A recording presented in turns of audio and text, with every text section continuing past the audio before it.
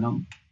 IBT Christian debate ഗ്രൂപ്പിലേക്ക് കടന്നു വന്ന പാനലിലുള്ള സഹോദരങ്ങൾക്ക് അതുപോലെ കേൾവിക്കാരായിട്ട് വന്നിരിക്കുന്ന സഹോദരങ്ങൾക്കും ഞങ്ങളുടെ സ്നേഹവന്ദനത്തെ അറിയിക്കുകയാണ്. നേരത്തെ തന്നെ നാം ചർച്ച ചെയ്തതുപോലെ തന്നെ നിങ്ങൾ എല്ലാവരും അറിഞ്ഞതുപോലെ തന്നെ ഇന്ന് ഒരു പ്രത്യേക വിഷയം നമ്മൾ ഇതിനു മുമ്പേ കുറച്ച് ദിവസങ്ങൾക്ക് മുമ്പേ ഇതുപോലെ ഒരു ടോപ്പിക് ഡിസ്കസ് ചെയ്തിരുന്നു. എന്നാൽ ഇന്ന് അതിന്റെ തുടർച്ചയായിട്ട് ജസ്റ്റ് ഒരു ഇന്ത്യൻ ഒരു ഭാരതത്തിലെ ഒരു പേഴ്സ്ക്യൂഷൻ എന്ന വിഷയമാണ് നമ്മൾ ചർച്ച ചെയ്തത്. അതിനേക്കാൾ ഉപരി നമ്മളൊരു മതപരിവർത്തന ബില്ലിനെ കുറിച്ചാണ്, കൺവേർഷൻ ബില്ലിനെ കുറിച്ച്, ആന്റി കൺവേർഷൻ ബില്ലിനെ കുറിച്ചാണ് ഇന്ന് ചർച്ച ചെയ്യാൻ ആഗ്രഹിക്കുന്നത്.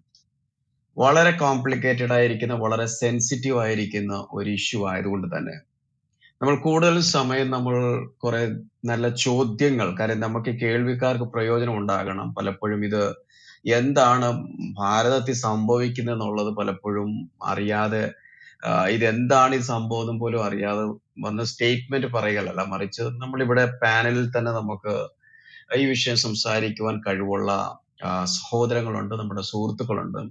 അപ്പൊ കൂടുതലും നമ്മൾ കുറച്ച് നല്ല ക്വസ്റ്റ്യൻസും കൂടി നമ്മൾ കൊണ്ടുവരും. അതിലൂടെ നല്ല കുറെ ആൻസേഴ്സ് നമുക്ക് കിട്ടുമെന്ന് പ്രതീക്ഷിക്കുന്നു. അതുപോലെ തന്നെ മുകളിൽ കടന്നു വരാൻ ആഗ്രഹിക്കുന്ന പ്രിയപ്പെട്ടവർക്ക് വരാം.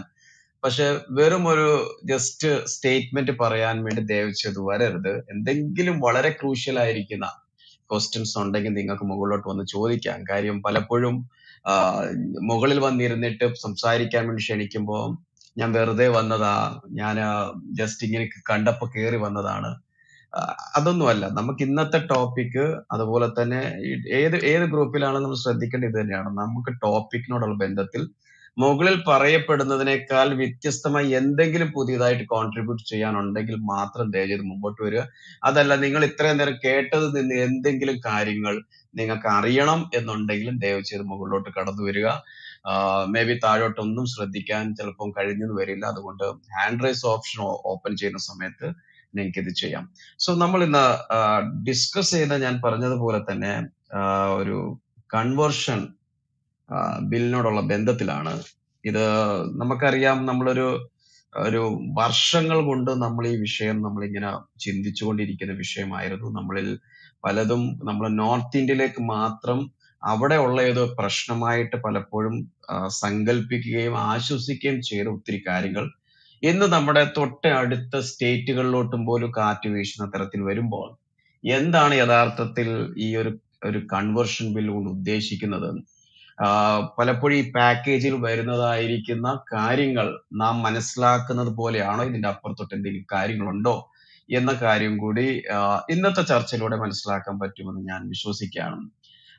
ഇത് കുറച്ച് നാൾക്ക് മുമ്പേ ഞാനത് ഓർക്കുകയാണ്. സാക്ഷി അപ്പോളജിക് നെറ്റ്വർക്ക് എന്ന മിനിസ്ട്രിയുടെ ഭാഗമായിട്ട്, അത് ഈ മേ ബി മലയാളത്തിൽ അത് അത്രയും വരാത്തതുകൊണ്ട് മലയാളികൾ അത്രയും ശ്രദ്ധിച്ചില്ല. പക്ഷെ വളരെ ഇൻഡെപ്ത് ആയിരിക്കുന്ന രീതിയിൽ ഈ ഒരു ടോപ്പിക്സിനെ, പ്രത്യേകിച്ച് നോർത്ത് ഇന്ത്യൻ ചുറ്റുപാടിൽ നിന്നുകൊണ്ട് ഇതുപോലെയുള്ള ഇഷ്യൂസിനെ ചർച്ച ചെയ്യുകയും അതിന് മറുപടി കൊടുക്കുകയൊക്കെ ചെയ്തതുകൊണ്ട് നിങ്ങൾക്ക് വേണമെങ്കിൽ സാക്ഷി അപ്പോളജിക് നെറ്റ്വർക്ക് എന്ന യൂട്യൂബ് ലിങ്ക് നിങ്ങൾക്ക് യൂട്യൂബിൽ സെർച്ച് ചെയ്താൽ നിങ്ങൾക്ക് കിട്ടും. അല്ലെങ്കിൽ ജെറി തോമസ് ഇൻഡോളജി അല്ലെങ്കിൽ സാക്ഷി അപ്പോളജറ്റിക്സ് ഇങ്ങനെയൊക്കെ പറഞ്ഞ് അടിച്ചു കൊടുത്താൽ നിങ്ങൾക്ക് അതവിടെ കണ്ടെത്താൻ പറ്റും.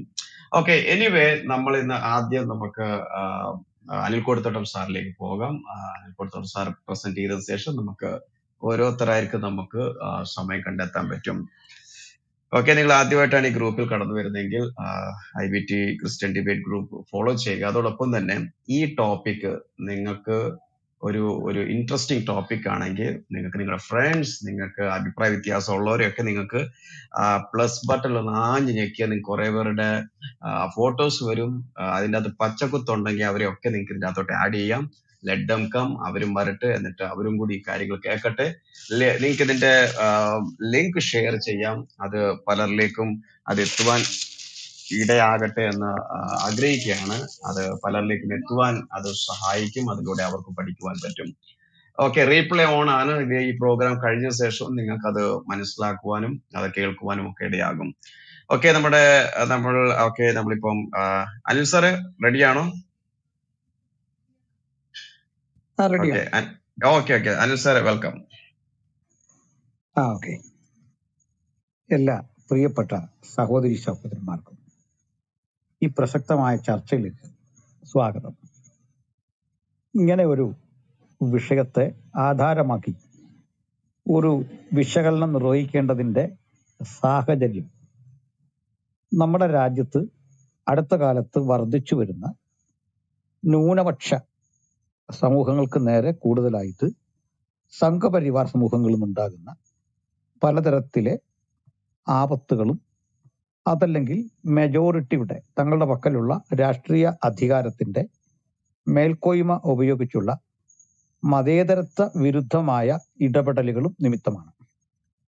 ഇന്ത്യയുടെ പല സ്റ്റേറ്റുകളിൽ, വിശേഷിച്ച് നോർത്ത് ഇന്ത്യൻ സ്റ്റേറ്റുകളിൽ യാതൊരു പ്രകോപനവുമില്ലാത്ത സാഹചര്യത്തിൽ സംഘപരിവാർ സമൂഹങ്ങളിൽപ്പെട്ട ഏതെങ്കിലും ആളുകൾ ക്രൈസ്തവ സ്കൂളുകൾ തിരഞ്ഞു പിടിച്ച് ആക്രമിക്കുക, അതുപോലെ തന്നെ വ്യാജമായ മതപരിവർത്തന കേസുകൾ ഉണ്ടാക്കുക, ആ കേസുകളിലേക്ക് നിരപരാധികളായ ആളുകളെ വലിച്ചിഴക്കുക, ഇന്ത്യയിൽ എവിടെയും പാർക്കാനുള്ള പൗരന്റെ സ്വാതന്ത്ര്യം നിലനിൽക്കെ, സ്ഥാപനങ്ങൾ തുടങ്ങാനുള്ള അവകാശം നിലനിൽക്കെ, അവിടെ പ്രവർത്തിക്കാനുള്ള അവകാശം നിലനിൽക്കെ, അതുപോലെ തന്നെ മതം പ്രചരിപ്പിക്കാനുള്ള സ്വാതന്ത്ര്യം നിലനിൽക്കെ ഇത് ഇവിടെ വേണ്ട എന്ന രൂപേണയുള്ള ഒരു ശബ്ദവും രീതിയും കാണാവുന്നതാണ്. കേരളത്തിലും അതുണ്ടായിരുന്നു. എന്നാൽ കേരളത്തിൽ നിന്ന് അത് പഴയ ഒരു വീര്യത്തിൽ നിലനിൽക്കുന്നില്ല എന്നുള്ളതാണ്. ഏറ്റവും ഒടുവിൽ ഞാൻ തന്നെ പ്രസംഗിച്ച ഒരു മഹാസമ്മേളനം കോട്ടയത്ത് തിരുനക്കര മൈതാനത്ത് സംഘടിപ്പിക്കുകയുണ്ടായി.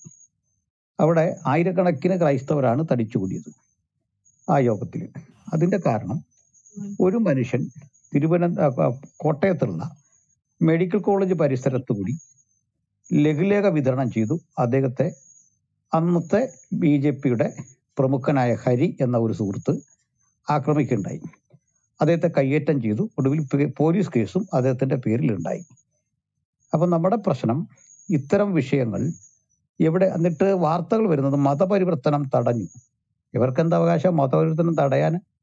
എന്ത് റൈറ്റാണുള്ളത്? അത് ഭരണഘടനാപരമായിട്ട് ഇവർക്ക് എന്തെങ്കിലും അവകാശമുണ്ടോ? മതപരിവർത്തനം തടയാൻ തക്ക വിധം ഇവർക്ക് ഏതെങ്കിലും വിധത്തിലെ റൈറ്റ് നമ്മുടെ ഭരണഘടന അനുവദിച്ചു കൊടുത്തിട്ടില്ല.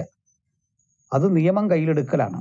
ഞങ്ങളത് ചൂണ്ടിക്കാട്ടിക്കൊണ്ട് ശക്തമായ ഒരു പ്രക്ഷോഭം സംഘടിപ്പിക്കുകയുണ്ടായി, ഒരു പ്രതികരണം സംഘടിപ്പിക്കുകയുണ്ടായി. അതിനുശേഷം കോട്ടയം മേഖലയിൽ കാര്യമായിട്ട് ഇത്തരത്തിലുള്ള പ്രശ്നങ്ങളില്ല. അതിൻ്റെ അടുത്തൊരു കാരണം BJPയിലെ തന്നെ വളരെ വിശാലഹൃദയരായ നിരവധി ലീഡേഴ്സ് ഉണ്ട്. ശ്രീധരൻ പിള്ള സാറിനെ പോലുള്ള ആളുകൾ, അവർക്കൊക്കെ ഞങ്ങളുടെ സമൂഹം കൂടുതലുള്ള ഇടത്താണ് അദ്ദേഹം പാർക്കുന്നത്. അദ്ദേഹം തിരഞ്ഞെടുപ്പിനെ നേരിടേണ്ട ഒരു ഘട്ടം കൂടിയായിരുന്നു ചങ്ങന്നൂര്. അങ്ങനെയുള്ള ഉപതെരഞ്ഞെടുപ്പ് നടക്കുന്നതിന് തൊട്ട് മുമ്പായിരുന്നു. ഏതായാലും കേരളത്തിൽ ഇപ്പോൾ അത്തരത്തിലൊരു സാഹചര്യം നിലവിലില്ല. എന്നാൽ അതിൻ്റെ ഒരാലസ്യത്തിൽ ക്രിസ്ത്യാനിറ്റിയിൽ ചിലരെങ്കിലും തെറ്റിദ്ധരിച്ചിട്ടുണ്ട്. സംഘപരിവാരങ്ങളുടെ നിലപാട് ക്രൈസ്തവരോട് മുസ്ലിങ്ങളോടൊക്കെ മയമുള്ള നിലയിലാണ്.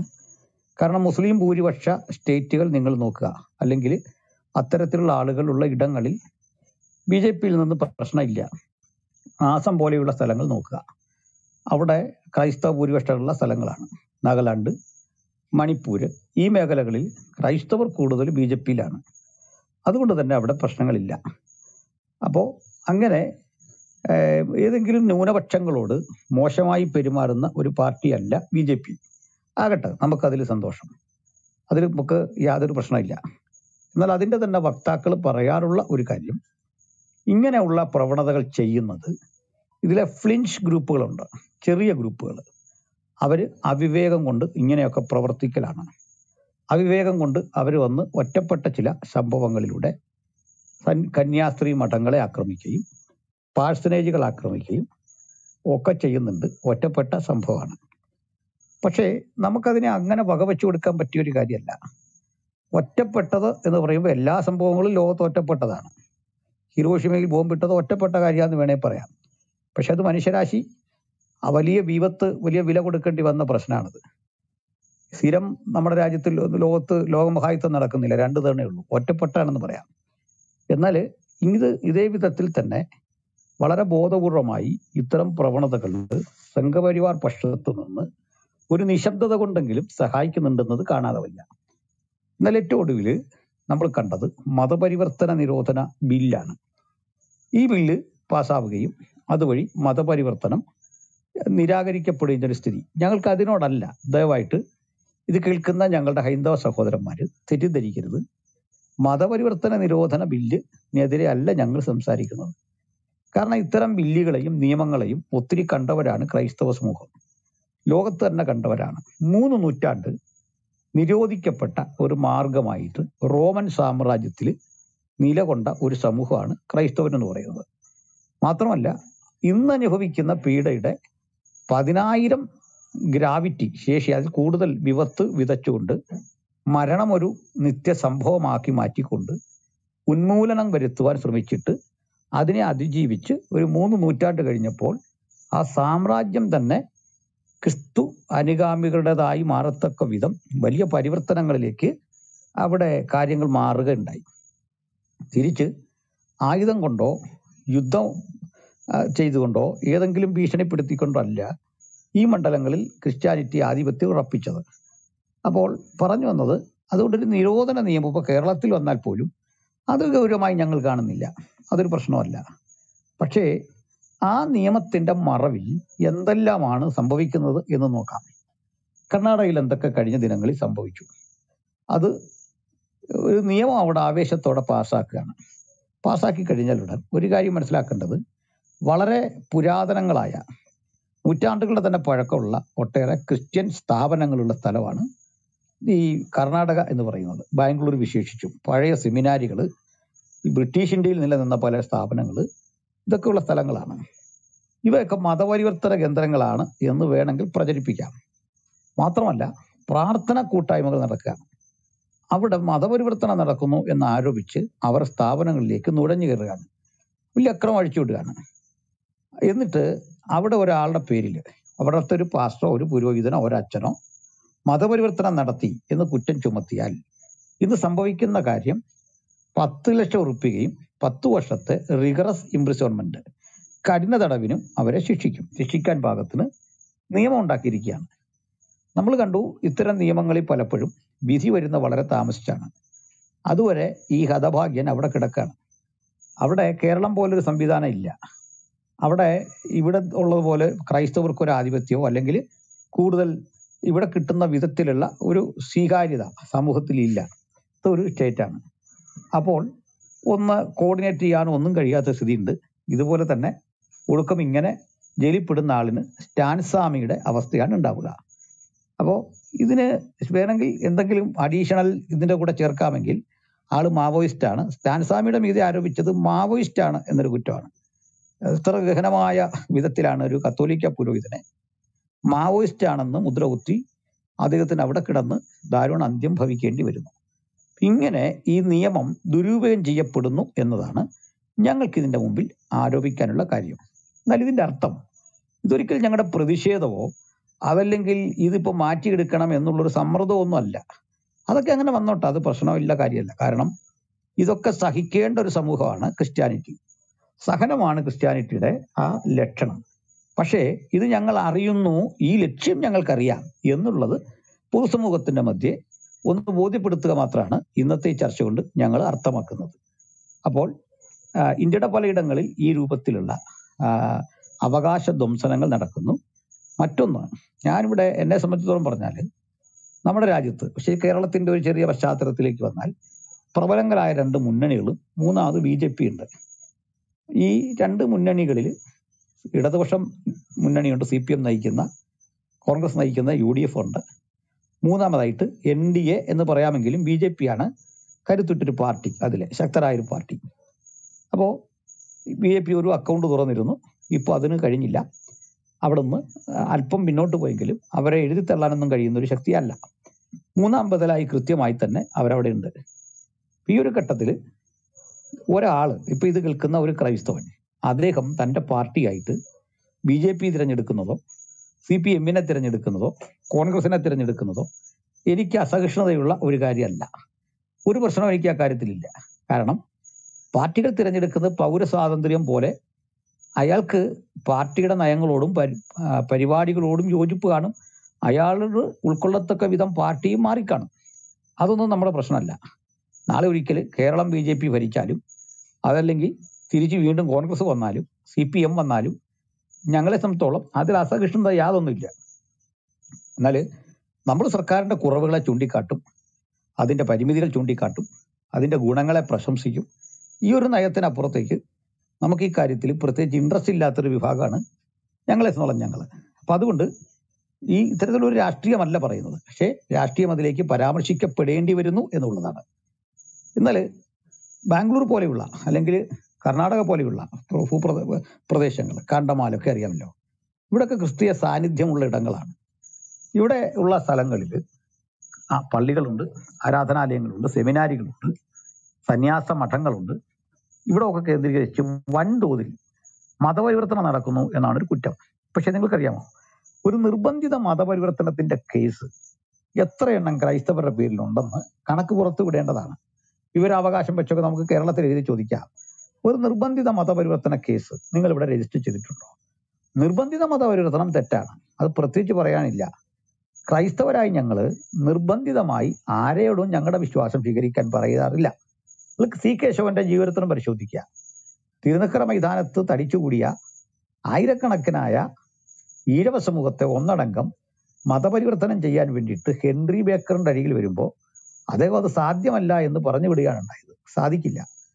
കാരണം ഇതിന്റെ ഉള്ളടക്കങ്ങളെ സ്വീകരിക്കാതെ നിങ്ങൾക്ക് ക്രിസ്ത്യാനിയായിരുന്നാൽ അതിന്റെ മൂല്യം നശിക്കും, നിങ്ങൾക്ക് അതുകൊണ്ട് പ്രയോജനമില്ല.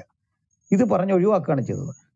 എങ്ങനെയും 10 ആള് ഇതിൻ്റെ ഉള്ളിലേക്ക് കൂടുക എന്നുള്ള ഒരു ലക്ഷ്യത്തോടെ ഞങ്ങൾ ഞങ്ങളുടെ ആത്മീക വിഷയങ്ങൾ പ്രചരിപ്പിക്കാറില്ല. കാരണം അതിൻ്റെ മൂല്യം ചോർന്നു പോകും. അടുത്തൊരു കാര്യമുള്ളത്, ഞങ്ങൾ ജീവകാരുണ്യപരമായ ധർമ്മങ്ങൾ ജാതി മതഭേദമന്യേ ആവശ്യമുള്ള എല്ലാ മണ്ഡലങ്ങളിലും ചെയ്യും. അത് വിശക്കുന്നവന് ഭക്ഷണം കൊടുക്കുക, ഇല്ലായ്മക്കാരനെ സഹായിക്കുക, ഇങ്ങനെയുള്ളൊരു പരിരക്ഷയുടെ ബോധം, അത് ഞങ്ങൾ പഠിച്ച മാർഗത്തിൻ്റെ നൈതികമായ ഒരു സവിശേഷതയായാൽ ഞങ്ങൾ അത് ചെയ്യാറുണ്ട്. അതിനപ്പുറത്തേക്ക് ആ വഴിയൊന്ന് സ്വീകരിച്ച ആളുകൾ മതം വിട്ടു പോരുന്നത് വളരെ വളരെ കുറവാണ്, വളരെ കുറവാണ്. അല്ലെങ്കിൽ ശ്രദ്ധാർഹമായ ഏതെങ്കിലും തെളിവുകൾ വെച്ച് വേണം അത് സംസാരിക്കാൻ. അങ്ങനെ ഇരിക്കെ ചെയ്ത് ഈ കൊണ്ടുവരുന്ന ബില്ലിലൂടെ ഒരു ഉന്മൂലന സിദ്ധാന്തം, ഒരു പീഡിപ്പിക്കലിനുള്ള വഴി സുശക്തമായി ഒരുങ്ങുന്നു കർണാടകയിൽ. അത് വളരെ പ്രധാനപ്പെട്ട ഒരു കാര്യമാണ്. അപ്പം ഈ ഒരു കാര്യം പൊതുജന സമൂഹത്തിൽ അറിയിക്കേണ്ടി വരുന്നത്, നിങ്ങൾ പ്രാർത്ഥനയിൽ കൂടുതൽ ജാഗ്രത പുലർത്തേണ്ടതുണ്ട്, ഇത്തരം ആളുകളുടെ ഹിഡൻ അജണ്ടകളെ അറിഞ്ഞിരിക്കേണ്ടതുണ്ട് എന്ന് ബോധ്യപ്പെടുത്താൻ വേണ്ടിയാണ്. അതുകൊണ്ട് ഇവിടെ പ്രധാനമായി ഞങ്ങൾ എയിം ചെയ്യുന്ന കാര്യം, ഏതെങ്കിലും ഒരു ബദൽ രാഷ്ട്രീയ ക്യാമ്പയിൻ നടത്താനോ അതല്ലെങ്കിൽ ഇങ്ങനെയുള്ള ഒരു കാര്യം നിമിത്തമായി ഒരു പ്രതിഷേധം നടത്താനോ ഒന്നുമല്ല. അങ്ങനെ ഒരു ലക്ഷ്യവും ഞങ്ങൾക്കില്ല. കാരണം ഇതൊക്കെ സംഭവിക്കൂ ഇനിയുള്ളൊരു കാലത്തൊന്ന് വളരെ വ്യക്തമായൊരു ബോധ്യം നമുക്കുണ്ട്. അതിനെ കണ്ട് ചർച്ച് അതിജീവിക്കണം, ഉണർന്നിരിക്കണം, ജാഗ്രത പുലർത്തണം. നമ്മൾ ചിലരൊക്കെ ഈ രൂപത്തിൽ അല്ലെങ്കിൽ മറ്റൊരു വിധത്തിൽ ജയിലിലാകാനിടയുണ്ട്, 10 വർഷം ഇങ്ങനെ പീഡിപ്പിക്കപ്പെടാനിടയുണ്ട്.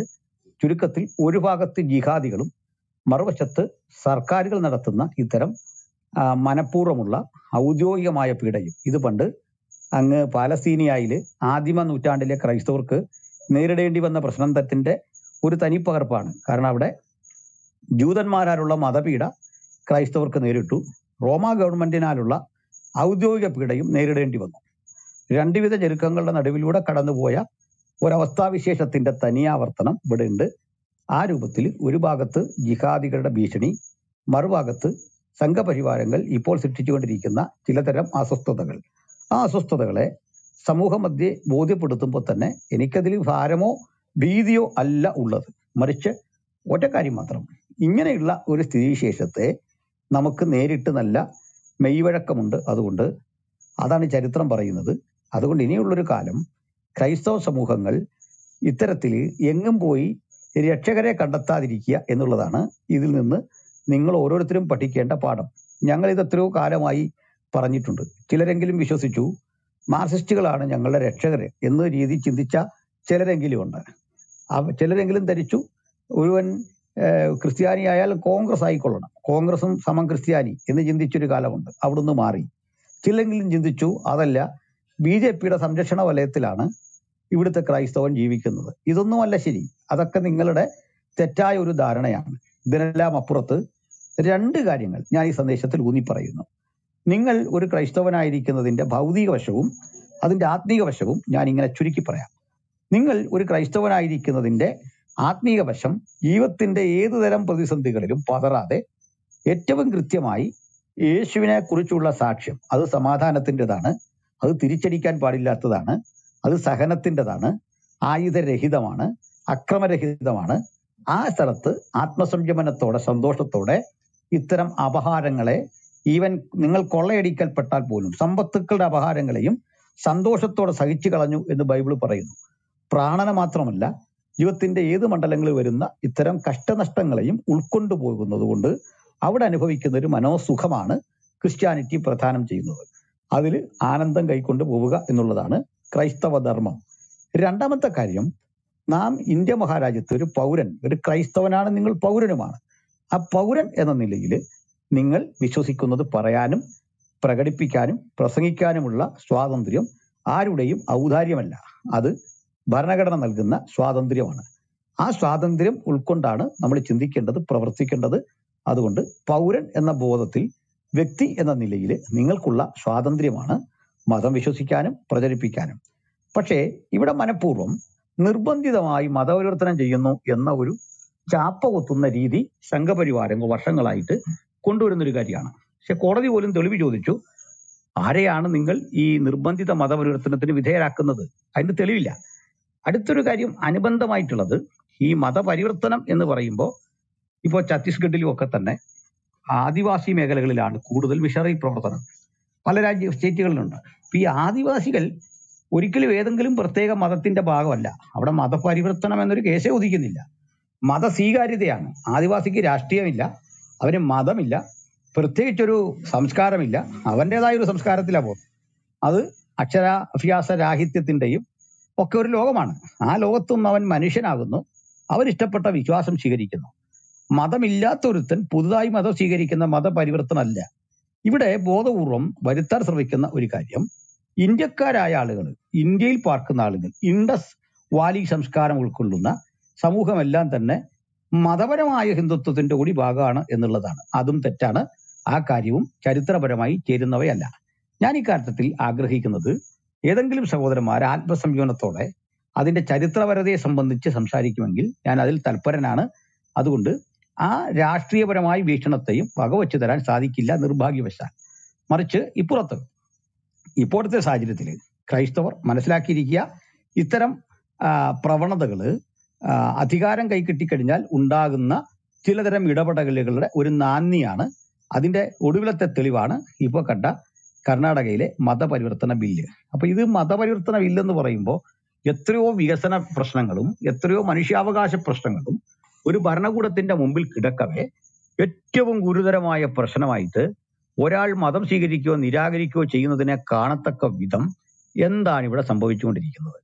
എന്താണ് ഇതിന്റെ പിന്നിലെ കാര്യം? ഇനി അതിനുള്ള ശിക്ഷ നിങ്ങളവർക്ക് കുറ്റത്തിന്റെ ഗുരുലഘുത്വം അനുസരിച്ചാണ് ശിക്ഷ വിധിക്കുന്നത്. നിങ്ങൾ ആലോചിക്കണം.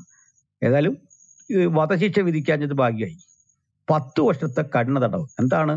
ഒരാൾക്ക് ഇഷ്ടപ്പെട്ട മതം അയാൾ സ്വീകരിക്കുന്നു, അത് നിർബന്ധിതമാണ് എന്ന് പറഞ്ഞ് അതിന്റെ മീതെ ചാപ്പ കുത്തുന്നു. ആ വ്യക്തിയെ കൊണ്ട് ഇടുന്ന രംഗമാണ് ഈ പറഞ്ഞത്. ഇതെന്ത് രാജ്യമാണ്? ഇത് എവിടെയാണ് നമ്മൾ ജീവിക്കുന്നത്? എന്ത് തരം ജനാധിപത്യമാണിത്?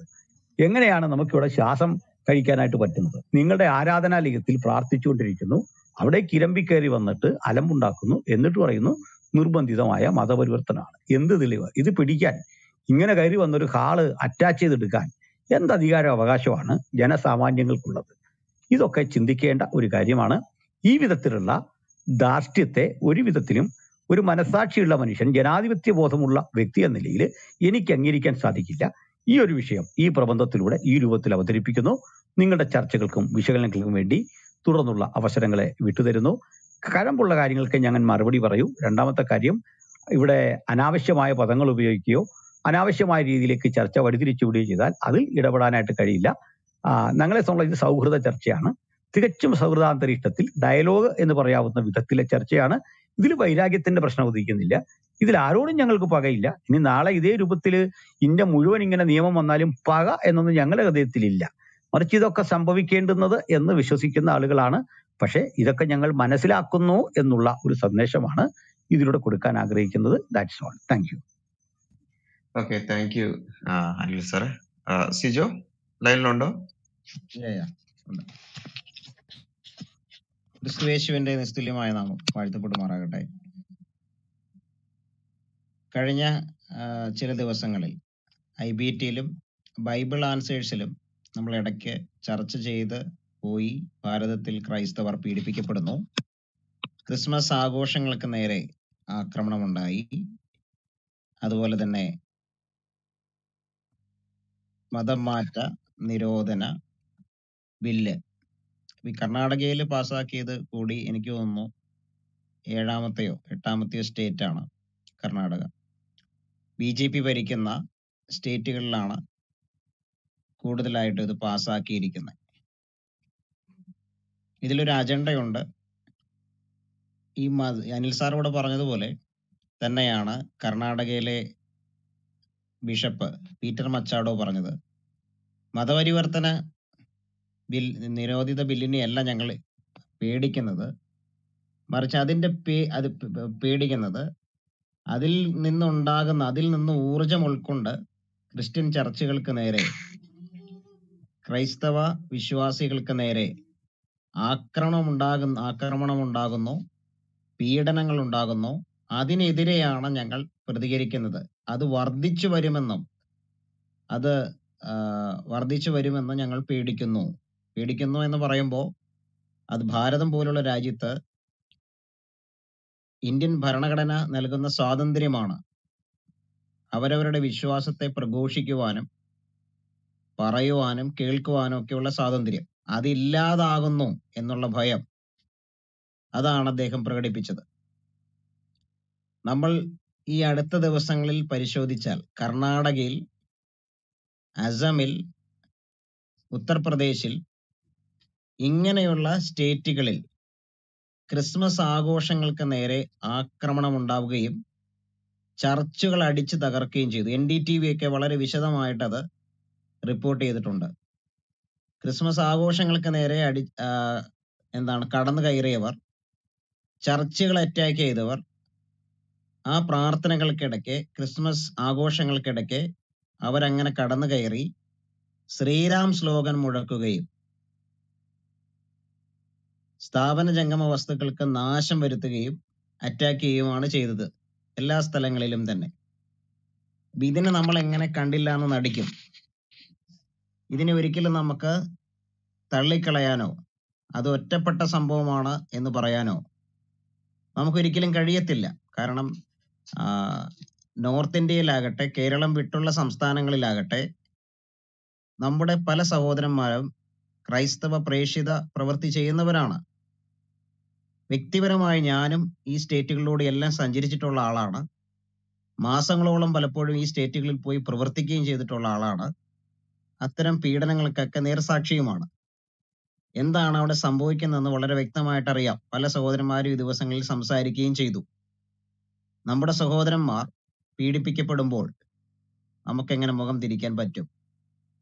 അത് വലിയൊരു ചോദ്യമാണ്. എന്താണെങ്കിലും ഇത് ഒറ്റപ്പെട്ട സംഭവമല്ല. 4-5 സ്റ്റേറ്റുകളിൽ തുടർമാനമായിട്ട് ഇത്തരത്തിലുള്ള സംഭവങ്ങൾ നടക്കുമ്പോൾ അത് ഒറ്റപ്പെട്ട സംഭവമായിട്ട് നമ്മൾ എങ്ങനെ കാണും? പീറ്റർ മച്ചാഡോ പറയുന്ന അനുസരിച്ച് 39 എണ്ണമെങ്കിലും റെക്കോർഡ് ചെയ്തു കർണാടകയിൽ തന്നെ. ഞാൻ ഇനി ചില കാര്യങ്ങൾ പറയാം. ഈ BJP MP തേജസ്വി സൂര്യയുടെ ഒരു ആഹ്വാനം നിങ്ങൾ ശ്രദ്ധിച്ചിട്ടുണ്ടാകാം. അദ്ദേഹം പിന്നീട് തിരുത്തി. ഇങ്ങനെയാണ് അദ്ദേഹം പറഞ്ഞത്: ഹിന്ദു മതത്തിൽ നിന്ന് പരിവർത്തനം ചെയ്തവരെ യുദ്ധകാലാടിസ്ഥാനത്തിൽ കർവാപ്പസിയിലൂടെ തിരിച്ചു കൊണ്ടുവരണം. ഉടുപ്പി ശ്രീരാമകൃഷ്ണ മഠത്തിൽ അദ്ദേഹം ചെയ്ത പ്രസംഗത്തിലാണ് അത് പറഞ്ഞത്. പിന്നീട് വിവാദമായതോടെ അദ്ദേഹം അത് തിരുത്തി. അതുപോലെ തന്നെ ആന്ധ്രയിലെ BJP MLA താക്കൂർ പറഞ്ഞത് ഹിന്ദു മതത്തെ സംരക്ഷിക്കുവാൻ വാളെടുക്കണം എന്നാണ് പറഞ്ഞത്. കർണാടകയിലും അസമിലും UPയിലും ഒക്കെ തുടർമാനമായിട്ട് ക്രിസ്ത്യൻ ചർച്ചുകൾക്ക് നേരെ, ആഘോഷങ്ങൾക്ക് നേരെ, പ്രാർത്ഥനകൾക്ക് നേരെയൊക്കെ അറ്റാക്ക് ഉണ്ടായി. കർണാടകയിൽ വലിയ പ്രക്ഷോഭം, വലിയ വലിയ പ്രതിഷേധമാണ് ക്രൈസ്തവർ നടത്തിയത്. ബജറംഗ് പ്രവർത്തകർ ക്രിസ്മസ് ആഘോഷം ചോദ്യം ചെയ്യാൻ ചെന്നപ്പോൾ സ്ത്രീകൾ പ്രതികരിക്കുന്ന രംഗമൊക്കെ നമ്മൾ യൂട്യൂബിലൊക്കെ കാണാം. ഇന്ത്യ ടുഡേയും ഇന്ത്യൻ എക്സ്പ്രസ് ഒക്കെ ഇത്തരം സംഭവങ്ങൾ റിപ്പോർട്ട് ചെയ്തിട്ടുണ്ട്. എന്താണെങ്കിലും നോർത്ത് ഇന്ത്യയിൽ മാത്രമല്ല, സൗത്ത് ഇന്ത്യ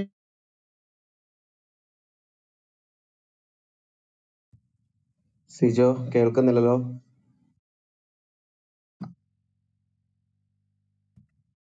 ഞാൻ പറയുന്ന ഓഡിബിൾ ആണോ ജോർജ് ബ്രദറെ? ഇപ്പൊ കേക്കാം. ഓക്കെ. ഈയിടെ വർദ്ധിച്ചുകൊണ്ടിരിക്കുകയാണ്. ഇത്തരം സംഭവങ്ങൾ നടക്കുമ്പോൾ നമ്മുടെ ഭാരതത്തെ നമ്മൾ കാണുന്നത് ജനാധിപത്യ രാജ്യമായിട്ടാണ്. ജനാധിപത്യ രാജ്യത്ത് ഇങ്ങനെ കാണുന്നത് തന്നെ അപമാനകരമായിട്ടുള്ള കാര്യമാണ്. ഹരിയാനയിലെ ഗുരുഗ്രാമിലാണ് ക്രിസ്മസ് ആഘോഷങ്ങൾക്ക് നേരെ ആക്രമണം ഉണ്ടാകുകയും ശ്രീരാം സ്ലോഗൻ മുഴക്കിക്കൊണ്ട് പള്ളിയിലേക്ക് കടന്നു കയറുകയും ചെയ്തത്. ഹരിയാനയിലെ തന്നെ അംബാലയിൽ ക്രിസ്തുവിന്റെ പ്രതിമ അടിച്ചു തകർത്തു. ഇത് ഹരിയാനയിലുണ്ടായ സംഭവമാണ്. അതുപോലെ തന്നെ അസമിലാണ് ക്രിസ്മസ് ആഘോഷങ്ങൾക്ക് നേരെ ആക്രമണം ഉണ്ടായ മറ്റൊരു സംസ്ഥാനം. കർണാടകയിലെ മാണ്ടിയിൽ നിർമ്മല ഇംഗ്ലീഷ് സ്കൂൾ, അവിടെ ക്രിസ്മസ് ആഘോഷം സംഘടിപ്പിച്ചു. അവിടെയും ജയ് ശ്രീറാം സ്ലോഗൻ മുഴക്കിക്കൊണ്ട് ആളുകൾ കടന്നു കയറി.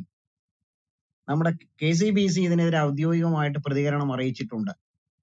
ഞാൻ ഇത്രയും കാര്യങ്ങൾ ഇവിടെ പറയാനുള്ള ഒരു കാരണം, ഭാരതത്തിൽ ക്രൈസ്തവ പീഡനം വർദ്ധിച്ചു വരികയാണ്. അത് ബജറംഗ് ദളും ശ്രീരാം സേനയൊക്കെയാണ് ചെയ്യുന്നത്. ചില സ്ഥലങ്ങളിൽ സംഘപരിവാറാണ്. കർണാടകയിൽ ഇത്തരം ഒരു ബില്ല് പാസ്സാക്കുമ്പോൾ അതിന്റെ പിന്നിലുള്ള അജണ്ട നമുക്ക് എല്ലാവർക്കും വ്യക്തമായിട്ട് ഗ്രഹിക്കാൻ കഴിയുന്ന കാര്യമാണ്. ഇന്ത്യയുടെ പല സ്ഥലങ്ങളിൽ ഇത്തരത്തിലുള്ള സംഭവങ്ങൾ അരങ്ങേറിക്കൊണ്ടിരിക്കുകയാണ്. ക്രൈസ്തവ സഭകൾ ഒരിക്കലും പീഡകളെ പേടിച്ചിട്ടില്ല. ഇത് 1-ാം നൂറ്റാണ്ട് മുതൽ പീഡനങ്ങളിലൂടെ കടന്നു വന്നിട്ടുള്ള മാർഗമാണ്. രക്തസാക്ഷികളുടെ രക്തം സഭയുടെ വിത്താണെന്നാണ് സഭാപിതാവായ തെർത്തുല്യൻ പറഞ്ഞിട്ടുള്ളത്. യേശുക്രിസ്തുവിന്റെ ശിഷ്യന്മാരെല്ലാം രക്തസാക്ഷികളായിട്ടുള്ളവരാണ്. അതുകൊണ്ട് ക്രൈസ്തവ സഭ ഒരിക്കലും പീഡനങ്ങളെ പേടിക്കുന്നില്ല. എനിക്ക് ക്രിസ്ത്യൻ സഹോദരന്മാരോടായിട്ട് പറയാനുള്ളത്, നമ്മുടെ സംരക്ഷകനും നമ്മെ പ്രൊട്ടക്ട് ചെയ്യുന്നതും സഭയുടെ നാഥനായ യേശുക്രിസ്തുവാണ്. ഏതെങ്കിലും ഒരു പൊളിറ്റിക്കൽ പ്രസ്ഥാനത്തിൽ നമ്മൾ അഭയം തേടരുത്. ഇന്ന ആളുകൾ ഉള്ളത് കൊണ്ടാണ് നമുക്കിവിടെ നിലനിൽക്കാൻ കഴിയുന്നതെന്ന് ഒരിക്കലും ചിന്തിക്കരുത്. നമുക്കൊരു രാഷ്ട്രീയം ഉണ്ടായിരിക്കാം. എനിക്ക് വ്യക്തിപരമായിട്ടൊരു രാഷ്ട്രീയമുണ്ട്, രാഷ്ട്രീയ നിലപാടുണ്ട്. അനിൽ സാറിനൊക്കെ അതറിയാം. എന്നാൽ ഒരു ക്രൈസ്തവൻ എന്ന നിലയിൽ ഞാൻ നിലപാട് സ്വീകരിക്കേണ്ടത് സാഹചര്യങ്ങൾക്കനുസരിച്ചാണ്. അത്തരം നിലപാടുകൾ സ്വീകരിക്കാൻ നമ്മൾ തയ്യാറാകണം. നമ്മൾ സംരക്ഷിക്കാൻ ഇന്ന പാർട്ടി ഉണ്ടാകും, അവർ ഇന്ന രീതിയിൽ അത് കൈകാര്യം ചെയ്യുന്നു നമ്മൾ ചിന്തിക്കരുത്. അവർക്ക് അവരുടേതായ അജണ്ടകൾ എപ്പോഴും നടപ്പാക്കാനുണ്ട്. അപ്പൊ അതിനനുസരിച്ച് വേണം നമ്മുടെ ചിന്താഗതി, നമ്മുടെ കാഴ്ചപ്പാടുകൾ. ഞാൻ പറയുന്നത് ഒരു പൊളിറ്റിക്കൽ പാർട്ടി രൂപീകരിക്കണം എന്നൊന്നുമല്ല. അത്തരം ക്രിസ്ത്യാനികൾ അങ്ങനെ പൊളിറ്റിക്കലായിട്ട് ഒരു പാർട്ടി രൂപീകരിക്കുന്നത് തന്നെ ഞാൻ എതിരാണ്. അങ്ങനെ ഒരു ആശയം ക്രിസ്ത്യാനിറ്റിയിൽ ഇല്ല. ക്രിസ്ത്യാനിറ്റിക്ക് വേണ്ടതാണ്. നമ്മൾ അഭയം നേടേണ്ടത് യേശുക്രിസ്തുവിലാണ്. യേശുക്രിസ്തുവിന്റെ മാർഗത്തെ ഇന്നും ഇന്നലെയല്ല നമ്മൾ പ്രസംഗിച്ചും പഠിപ്പിച്ചും തുടങ്ങിയത്. അത് 1-ാം നൂറ്റാണ്ട് മുതൽ തുടങ്ങിയതാണ്. അതിന്റെ ജൈത്രയാത്ര തുടരുകയാണ്. ഒരുപാട് പീഡനങ്ങൾ ഉണ്ടായിട്ടുണ്ട്. തുടങ്ങിയ നാൾ മുതൽ ഇതിനെ ഇല്ലാതാക്കാൻ നോക്കിയിട്ടുണ്ട്. അന്നൊന്നും ഈ മാർഗം തളർന്നു പോയിട്ടില്ല. ഇല്ലാതാക്കാൻ നോക്കിയവർ പലതും ഇല്ലാതായി. ക്രിസ്തു മാർഗം ഇന്നും അജയ്യമായിട്ട് നിൽക്കുന്നു. ഇത് വാളുകൊണ്ട് ഉണ്ടാക്കിയെടുത്ത ഒരു ആശയമല്ല. തോക്കുകൊണ്ടും ബോംബ് കൊണ്ടും ഉണ്ടാക്കിയെടുത്ത ഒരു ആശയമല്ല. സ്നേഹത്തിൽ അധിഷ്ഠിതമായിട്ടുള്ള മാർഗമാണ്. ഭാരതത്തിന്റെ എല്ലാ അതിരുകളിലും എല്ലാ ഗ്രാമങ്ങളിലും ക്രിസ്തുവിനെ നമുക്ക് ഇനിയും പ്രസംഗിക്കണം. ബൈബിൾ നമുക്ക് എല്ലാ സ്ഥലങ്ങളിലും എത്തിക്കണം. ഞാൻ ഈ പറയുന്ന സ്വാതന്ത്ര്യം ഭാരതത്തിൽ ഉള്ള എല്ലാ മതങ്ങൾക്കും ഉണ്ടെന്ന് വിശ്വസിക്കുന്ന ഒരാളാണ് ഞാൻ. ഭാരതത്തിലുള്ള എല്ലാ മതങ്ങൾക്കും ഉണ്ടെന്നല്ല, ലോകത്തിലുള്ള ഏതെല്ലാം മതപരമായ ആശയങ്ങളുണ്ടോ അവർക്കെല്ലാം തങ്ങളുടെ വിശ്വാസം പ്രചരിപ്പിക്കുവാനും പറയുവാനും പ്രഘോഷിക്കുവാനുമുള്ള റൈറ്റ് ഉണ്ട് എന്ന് വിശ്വസിക്കുന്ന ആളാണ് ഞാൻ. അതിനെതിരെ നമ്മൾ അസഹിഷ്ണുരാകുമ്പോൾ അതിന്റെ അർത്ഥം എന്താണ്? അതിനെ കാണിക്കുന്ന ആശയപരമായ പാപ്പരത്വമാണ്. ആശയം കൊണ്ട് പറഞ്ഞു നിൽക്കാൻ പറ്റാതെ വരുമ്പോഴാണ് ആയുധങ്ങൾ എടുക്കുന്നത്. എല്ലാവർക്കും അവരവരുടെ സ്വാതന്ത്ര്യമുണ്ട് വിശ്വാസ പ്രചരണത്തിന്. അത് ക്രൈസ്തവർ അങ്ങനെ തന്നെ ചെയ്യും. ഭാരതം എല്ലാവരുടെയും നാടാണ്. ഭാരതത്തിന്റെ എല്ലാ അതിരുകളിലും ക്രിസ്തു പ്രസംഗിക്കപ്പെടണം. ഭാരതത്തിന്റെ എല്ലാ ഗ്രാമങ്ങളിലും ക്രിസ്തു പ്രസംഗിക്കപ്പെടണം. യേശുക്രിസ്തു മാത്രമാണ് സത്യമെന്ന് ഒരു ക്രിസ്ത്യാനി വിശ്വസിക്കുമ്പോൾ തന്നെ അവൻ അല്ലെങ്കിൽ അവൾ ഇതര മതങ്ങളെ ബഹുമാനിക്കുന്നു. അവരുടെ സ്വാതന്ത്ര്യത്തെ, അവർക്ക് അവരുടെ വിശ്വാസത്തെ പ്രഘോഷിക്കാനുള്ള കാര്യത്തെ, അത് പ്രാക്ടീസ് ചെയ്യാനുള്ള കാര്യത്തെ ബഹുമാനിക്കുന്നവരാണ് ക്രിസ്ത്യാനികൾ. ക്രൈസ്തവർ ഈ രാജ്യത്തിനോ അല്ലെങ്കിൽ നമ്മൾ ജീവിക്കുന്ന ഈ സ്റ്റേറ്റിനോ ഏതെങ്കിലും തരത്തിലുള്ള ദോഷം ചെയ്യുന്നവരല്ല. മറിച്ച് ക്രിസ്തു മാർഗം എപ്പോഴും എല്ലായ്പ്പോഴും വിദ്യാഭ്യാസത്തിനാകട്ടെ സാഹിത്യത്തിനാകട്ടെ സംഭാവനകൾ നൽകിയിട്ടേ ഉള്ളൂ. ആതുര സേവന രംഗത്താകട്ടെ സംഭാവനകൾ നൽകിയിട്ടേ ഉള്ളൂ. ഈ രാജ്യത്തിന്റെ ക്ഷേമത്തിന് വേണ്ടി, ഈ സ്റ്റേറ്റിന്റെ ക്ഷേമത്തിന് വേണ്ടി. ഞാൻ തൽക്കാലം പറഞ്ഞു നിർത്തുകയാണ്. ഞാൻ പറഞ്ഞ് അവസാനിപ്പിക്കുമ്പോൾ ഒരിക്കൽ കൂടി പറയുന്നു, നമ്മൾ അഭയം തേടേണ്ടത് ഏതെങ്കിലും ഒരു പൊളിറ്റിക്കൽ പ്രസ്ഥാനത്തിലല്ല.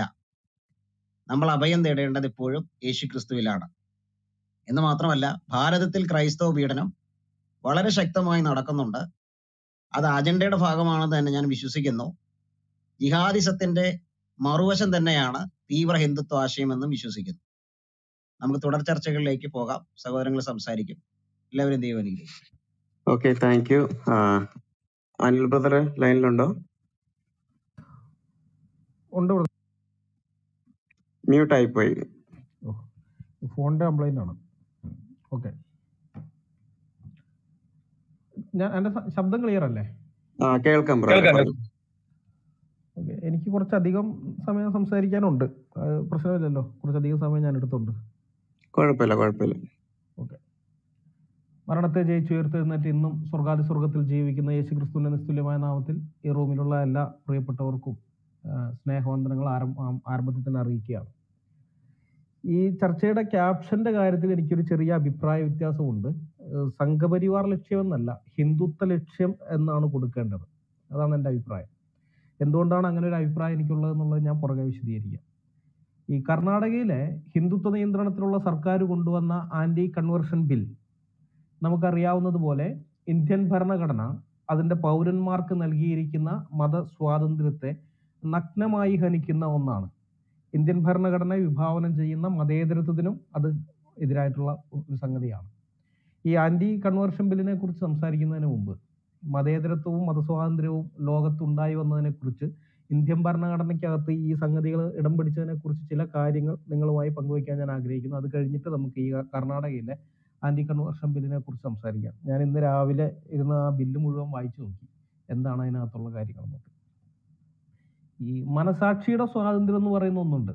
എൻ്റെ മനസാക്ഷിയിൽ എനിക്ക് ശരിയാണെന്ന് തോന്നുന്ന, മറ്റുള്ളവർക്ക് ഒരു ദോഷവും വരുത്താത്ത എന്ത് കാര്യവും വിശ്വസിക്കാനും പ്രവർത്തിക്കുവാനുമുള്ള സ്വാതന്ത്ര്യം, അതിനെയാണ് ഈ മനസാക്ഷിയുടെ സ്വാതന്ത്ര്യം എന്ന് പറയുന്നത്. ഇത് ഇന്ന് നിരീശ്വരവാദികൾ പ്രചരിപ്പിക്കുന്നത് പോലെ അത് നിരീശ്വരവാദികളുടെ സംഭാവനയല്ല. ഈ നമ്മുടെ ഇവിടെ കേരളത്തിലായാലും മറ്റു പലയിടങ്ങളിലും നിരീശ്വരവാദികൾ പറഞ്ഞുകൊണ്ടിരിക്കുന്നത് ഈ മനസാക്ഷിയുടെ സ്വാതന്ത്ര്യം, ലിബർട്ടി ഓഫ് കോൺഷ്യൻസ് എന്ന് പറയുന്നത് ഇത് നിരീശ്വരവാദികളുടെ സംഭാവനയാണെന്നാണ്. അതായത് ജ്ഞാനോദയ യൂറോപ്പിന്റെ സംഭാവനയാണ് മനസാക്ഷിയുടെ ഈ സ്വാതന്ത്ര്യം എന്ന് പറയുന്നത്. ഇത് നിരീശ്വരവാദികളുടെ വാദമാണ്. അതായത് മതവിശ്വാസം ക്ഷയിച്ചതോടെ മാത്രമാണ് യൂറോപ്പിൽ ഉയർന്നു വന്ന മതേതര രാജ്യങ്ങളിൽ മതസ്വാതന്ത്ര്യം കാലുറപ്പിച്ചതെന്നാണ് അവരുടെ വാദം. അതിനു മുമ്പ് വരെ ഈ കത്തോലിക്കരും പ്രൊട്ടസ്റ്റന്റുകാരും തമ്മിൽ പൊരിഞ്ഞടിയായിരുന്നു. കത്തോലിക്കരുടെ സൈന്യവും പ്രൊട്ടസ്റ്റന്റുകാരുടെ സൈന്യവും യുദ്ധക്കളത്തിൽ പരസ്പരം ഏറ്റുമുട്ടിക്കൊണ്ടിരിക്കുകയായിരുന്നു. അപ്പൊ ഈ ഒരേ മതത്തിനകത്തെ രണ്ട് വിഭാഗങ്ങൾ തമ്മിലുള്ള ഈ അടിയിൽ സാധാരണ ജനങ്ങൾക്ക് യാതൊരു താല്പര്യം ഉണ്ടായിരുന്നില്ല. എങ്ങനെയെങ്കിലും ഈ അടി അവസാനിപ്പിച്ച് കാണാൻ അവർക്ക് താല്പര്യം ഉണ്ടായിരുന്നു. അപ്പൊ അതുകൊണ്ട് തന്നെ ഈ എൻലൈറ്റ്മെന്റ് അല്ലെങ്കിൽ ജ്ഞാനോദയം വന്നതോടെ വാളും കുന്തവും തോക്കും ഉപയോഗിച്ചുള്ള യുദ്ധങ്ങൾക്ക് പകരം ആശയങ്ങൾ കൊണ്ടുള്ള യുദ്ധം യൂറോപ്പിലുണ്ടായി. ആശയങ്ങൾ കൊണ്ടുള്ള യുദ്ധങ്ങൾ, അതായത് നിരീശ്വരവാദികളും ഇപ്പുറത്ത് അസ്തിക്യവാദികളും വിശ്വാസികളും ഇവർ തമ്മിലുള്ള ആശയപരമായ യുദ്ധം.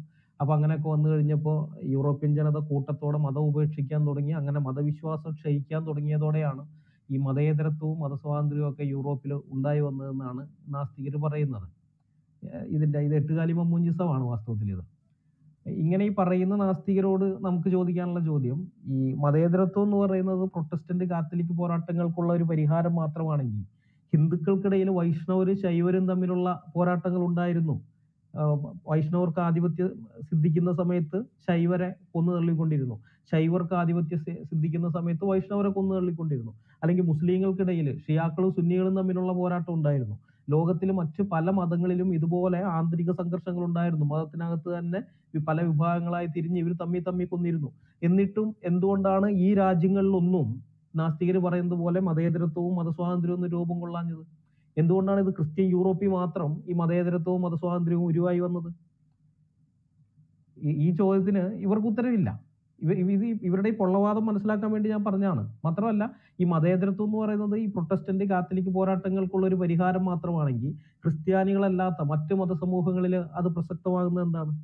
കാരണം ഈ പ്രൊട്ടസ്റ്റന്റ് കാത്തലിക് പോരാട്ടങ്ങൾ അവസാനിപ്പിക്കാൻ വേണ്ടിയാണല്ലോ ഈ മതേതരത്വവും മതസ്വാതന്ത്ര്യം ഉണ്ടായി വന്നതെന്ന് പറഞ്ഞത്. അങ്ങനെയാണെങ്കിൽ പിന്നെ മറ്റു രാജ്യങ്ങളിൽ ഇതിന് പ്രസക്തിയില്ല. പക്ഷെ ഹിന്ദു ഭൂരിപക്ഷമുള്ള ഇന്ത്യയിൽ മതേതരത്വമാണ്, ഇത് മതേതര രാജ്യമാണ്. അതുപോലെ മുസ്ലിം ഭൂരിപക്ഷമുള്ള രാജ്യങ്ങൾ, ഇപ്പൊ Indonesia 87% മുസ്ലിങ്ങളുണ്ട്. തുർക്ക്മെനിസ്ഥാനും Uzbekistan, Tajikistan, Kazakhstan, Azerbaijan, തുർക്കി, സെനഗൽ, പിന്നെ അൽബേനിയ, ബോസ്നിയ,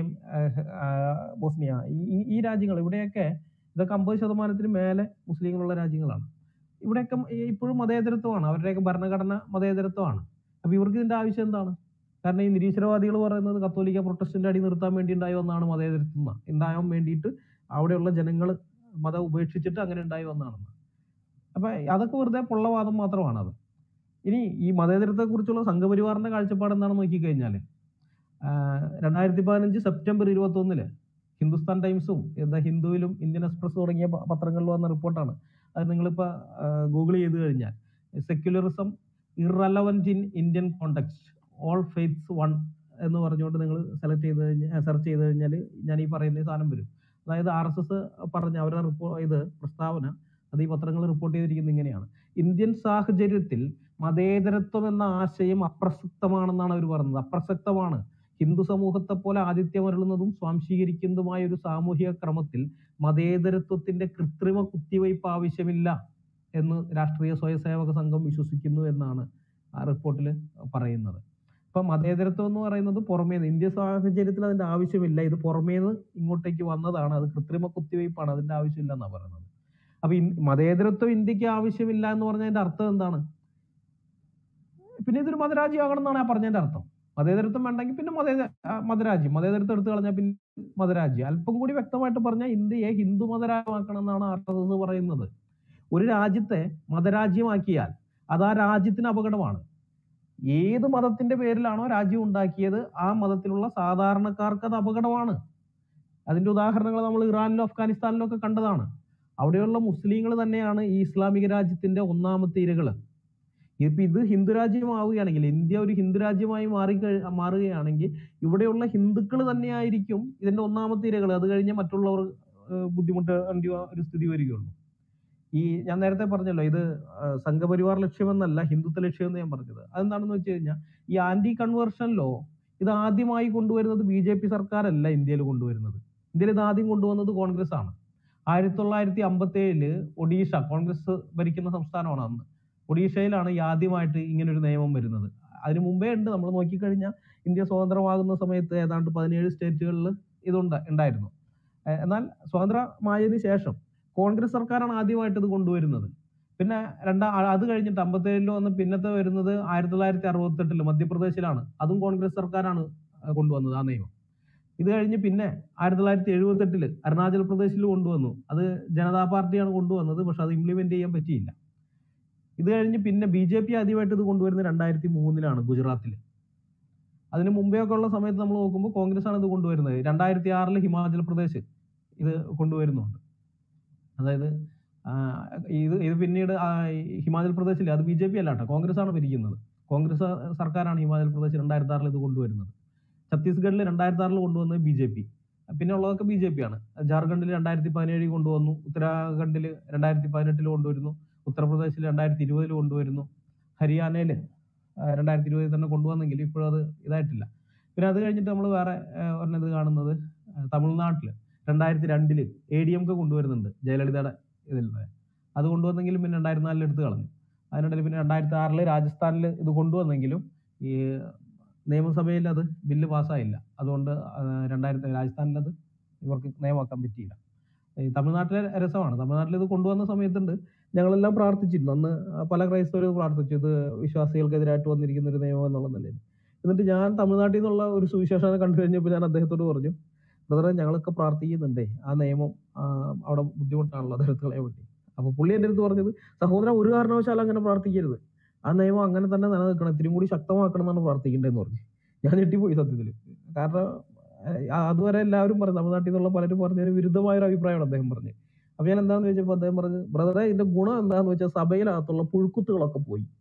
ഇത് പോലീസും മറ്റു കേസുകളും ഇതൊക്കെ ഉള്ളതുകൊണ്ട് സഭയ്ക്കകത്ത് എന്തെങ്കിലും സ്വാർത്ഥലാഭം മോഹിച്ചു വരുന്ന ഒരുത്തനും ഇല്ല. ഈ എന്തെങ്കിലും താൻ കാര്യം നേടാമെന്ന് വിചാരിച്ചു വരുന്നത് ഇങ്ങനെയുള്ള അതൊന്നുമില്ല, അങ്ങനെയുള്ള ഒരു ഇല്ല. പിന്നെ പുറമേ നിന്ന് സർക്കാർ ഇങ്ങനെ നമുക്ക് ശത്രുക്കളാണെന്ന് കണ്ടതോടുകൂടി സഭയ്ക്കകത്ത് ഉണ്ടായിരുന്ന ഈർഷ്യ, പിണക്കം, അതുപോലെയുള്ള അല്ലറ ചില്ലറ പ്രശ്നങ്ങൾ ഇതൊന്നുമില്ല. എല്ലാവരും ഇപ്പൊ ഐകമത്യത്തോടുകൂടെ ഏകഹൃദയമായിട്ട് ഏകമനസ്സോടുകൂടെ പ്രാർത്ഥിക്കുകയാണ്. അതുകൊണ്ട് 1-ാം നൂറ്റാണ്ടിലേതുപോലെ തന്നെയൊക്കെ ഉള്ള ഒരു അനുഭവം ഞങ്ങൾക്കുണ്ട് സഹോദര, അത് നഷ്ടപ്പെടുത്തി കളയരുത്. ഇപ്പൊ ഞങ്ങൾ എണ്ണത്തിൽ കുറവാണ്, പക്ഷെ ഉള്ള ഒരു ഒറിജിനലാണ്, ഒരൊറ്റ ഡ്യൂപ്ലിക്കേറ്റും അതിനകത്തില്ല എന്ന് അദ്ദേഹം പറഞ്ഞു. എനിക്കത് വളരെ അത്ഭുതമായിട്ട് തോന്നി. പിന്നെ ആലോചിച്ചപ്പോൾ അത് ശരിയാണെന്ന് തോന്നി. അതുകൊണ്ട് തന്നെയാണ് ഞാൻ ഈ പല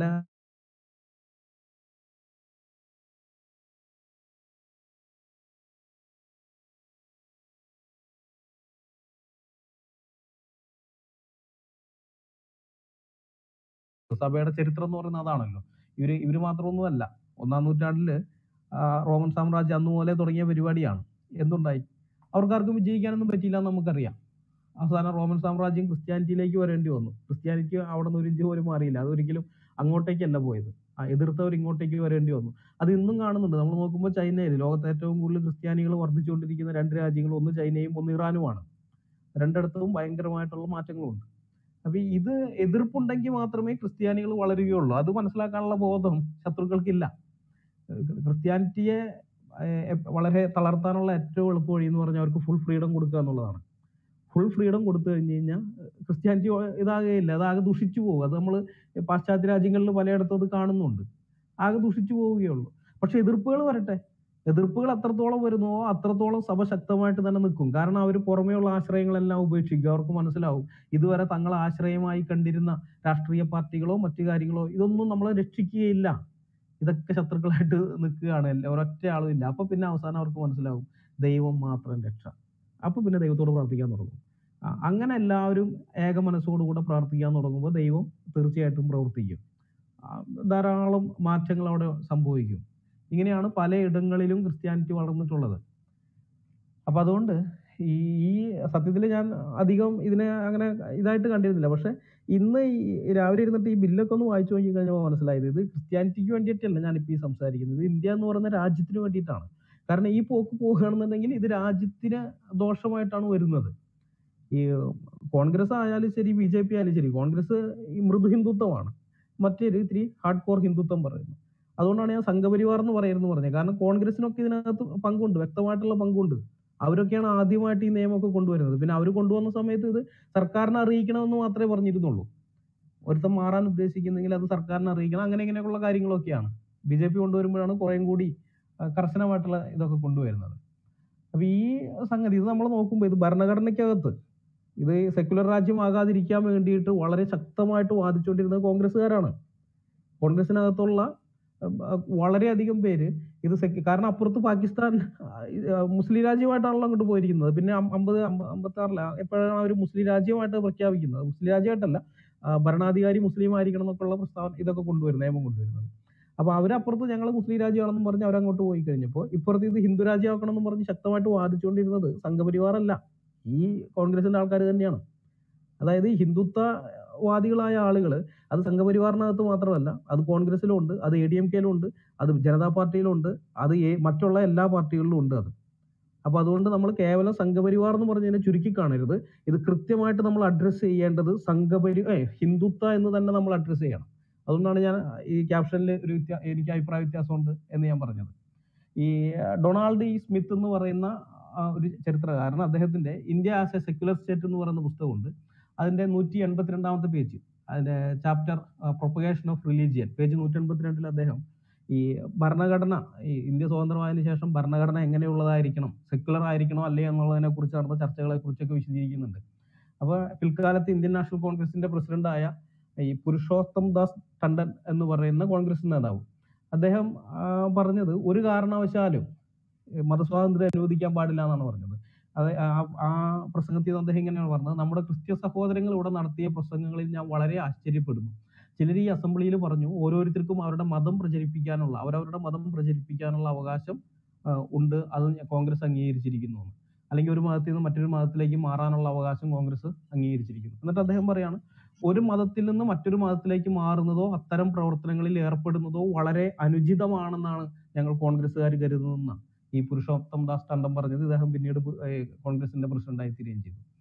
എന്നിട്ട് ഈ വേറൊരു ഇത് അതേ പേജിൽ തന്നെ വേറൊരു കാര്യം കൂടി പറയുന്നുണ്ട്. ടണ്ടൻ പറയുന്നത്, ഈ രാഷ്ട്രം അഭിമുഖീകരിക്കുന്ന ഈ വലിയൊരു പ്രശ്നത്തില്, അതായത് ഒന്ന് സ്വാതന്ത്ര്യം വേണം, രണ്ട് അപ്പോൾ തന്നെ ഇന്ത്യ വിഭജിക്കണമെന്നുള്ള ആവശ്യമുണ്ട്. അപ്പൊ ഇങ്ങനെയുള്ള ഈ വിഷയത്തില്, ഈ പ്രശ്നത്തില് ക്രിസ്ത്യൻ ന്യൂനപക്ഷത്തിന്റെ പിന്തുണ നേടുന്നതിന് വേണ്ടി മാത്രമാണ് അതുവരെ മതം പ്രചരിപ്പിക്കാനുള്ള സ്വാതന്ത്ര്യം തങ്ങൾ അനുവദിച്ചു കൊടുത്തത്. അത് കാരണം ക്രിസ്ത്യാനികൾ അതിന് മുമ്പേ, സ്വാതന്ത്ര്യത്തിന് മുമ്പേ നമുക്കറിയാം മിഷണറിമാരോട് പ്രവർത്തിച്ചിരുന്നു. അപ്പൊ ഇഷ്ടമുള്ളവർക്ക് സുവിശേഷം കേട്ട് വിശ്വസിക്കുന്ന ഏതൊരാൾക്കും അത് സ്വീകരിക്കാനുള്ള സ്വാതന്ത്ര്യമുണ്ട്.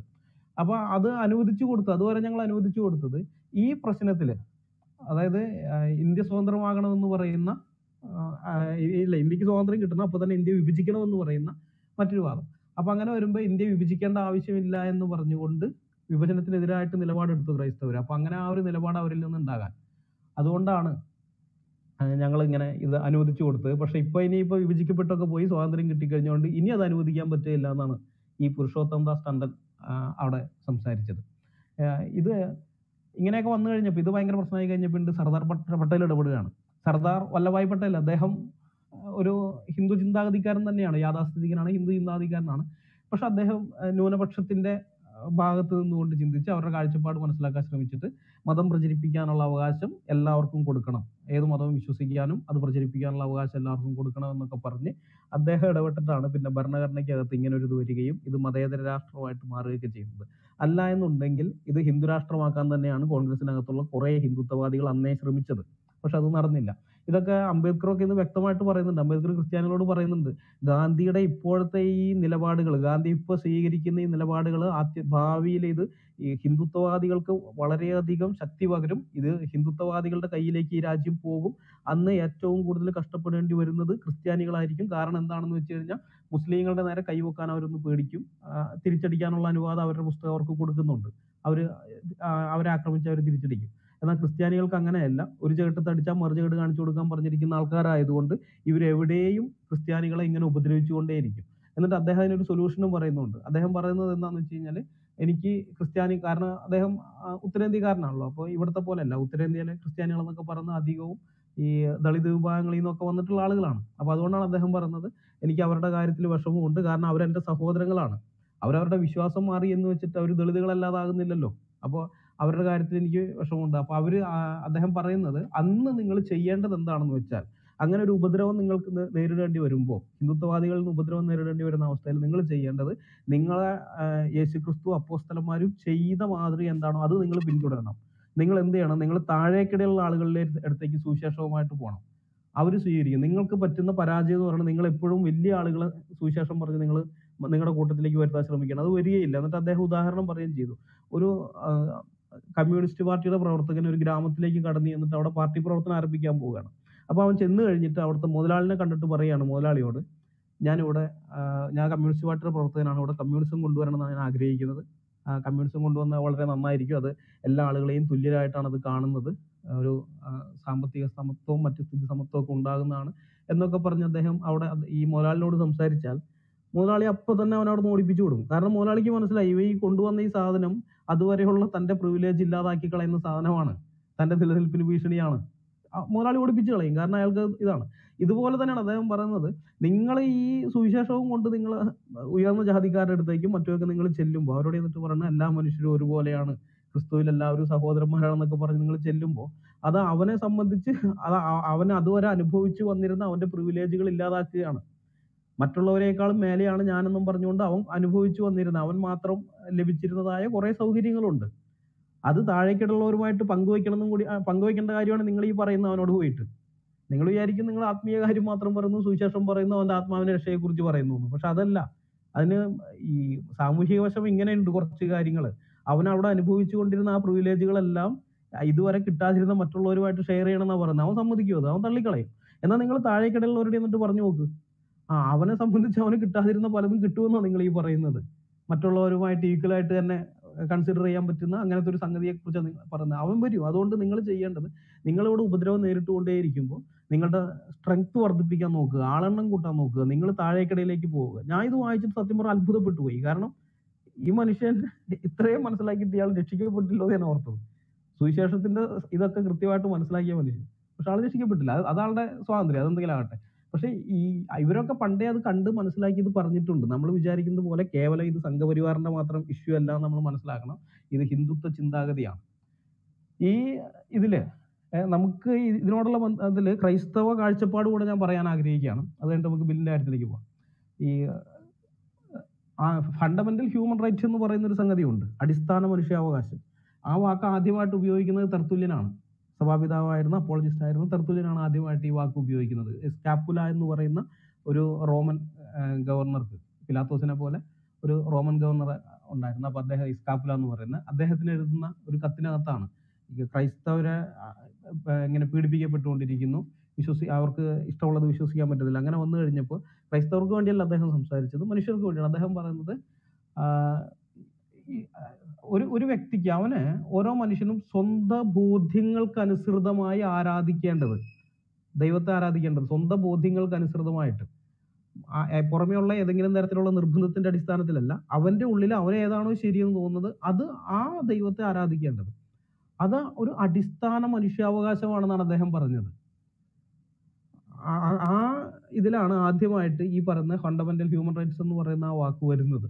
ചരിത്രത്തിൽ നമ്മൾ നോക്കുമ്പോൾ ഏതെങ്കിലും ഒരു രേഖയിൽ ആദ്യമായിട്ട് ഈ അടിസ്ഥാന മനുഷ്യാവകാശം എന്ന് പറയുന്ന വാക്ക് വന്നിരിക്കുന്നത് ഇദ്ദേഹം പറയുന്നതാണ്. ഇദ്ദേഹം ക്രിസ്ത്യാനികൾക്ക് വേണ്ടിയിട്ടല്ല പറയുന്നത്, ഏതൊരുത്തിനും.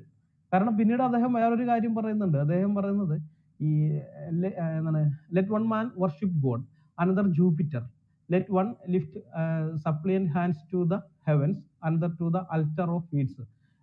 ഇത് അതായത് ഒരു മനുഷ്യൻ ദൈവത്തെ ആരാധിക്കുന്നു, മറ്റൊരുത്തൻ ജൂപ്പിറ്ററിനെ, അല്ലെങ്കിൽ ഒരാൾ സ്വർഗത്തിലേക്ക് കൈ ഉയർത്തുന്നു, അല്ലെങ്കിൽ ഒരാൾ ഫീഡിസിന്റെ ബലിപീഠത്തിലേക്ക്. അപ്പൊ ഇതൊക്കെ അവരവരുടെ സ്വാതന്ത്ര്യമാണ്.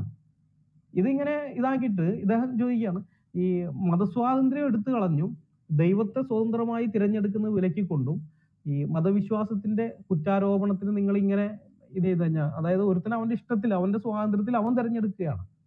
അപ്പൊ അത് അങ്ങനെ തിരഞ്ഞെടുക്കുന്നത് അത് വിട്ട് കളഞ്ഞിട്ട് അതവന് കൊടുക്കണം. ആ സ്വാതന്ത്ര്യത്തിനെ നിങ്ങൾ തടയാൻ നോക്കിയിട്ട് എന്ത് ചെയ്യാണ്, എനിക്കിഷ്ടമുള്ള എൻ്റെ മനസ്സിനകത്തുള്ള സംഗതിക്ക് വിരുദ്ധമായി മറ്റൊന്നിനെ ആരാധിക്കാൻ എന്നെ നിർബന്ധിക്കുമ്പോൾ അതെങ്ങനെ ശരിയാകുമെന്നാണ് അദ്ദേഹം ചോദിക്കുന്നത്. ആ ചോദ്യം ഇന്നും പ്രസക്തമാണ്. ഞാൻ ഏത് മതത്തിൽ ജനിച്ചു എന്നുള്ളതൊന്നുമല്ല, എൻ്റെ ഉള്ളിൽ എനിക്ക് തോന്നുകയാണ് ഇന്നതാണ് ശരിയെന്ന് തോന്നിക്കഴിഞ്ഞാൽ അത് തിരഞ്ഞെടുക്കാനുള്ള സ്വാതന്ത്ര്യം അതെനിക്കില്ലേ? അത് ഇവര് തന്നതല്ല, ഭരണകൂടം തന്നതല്ലല്ലോ, അത് സ്റ്റേറ്റ് തന്നതല്ലല്ലോ. എൻ്റെ മനസാക്ഷിയുടെ സ്വാതന്ത്ര്യം എന്ന് പറയുന്നത് എൻ്റെ ഉള്ളിൽ നിന്ന് ഞാൻ എടുക്കുന്നതാണ്. എന്നെ സൃഷ്ടിച്ച എൻ്റെ സ്രഷ്ടാവായ ദൈവം എനിക്ക് തന്നിരിക്കുന്നതാണ് ആ സ്വാതന്ത്ര്യം. അത് സ്റ്റേറ്റ് തന്നതല്ല. അതുകൊണ്ട് തന്നെ സ്റ്റേറ്റിനെ അത് എടുത്തു കളയാനും പറ്റുകയില്ല.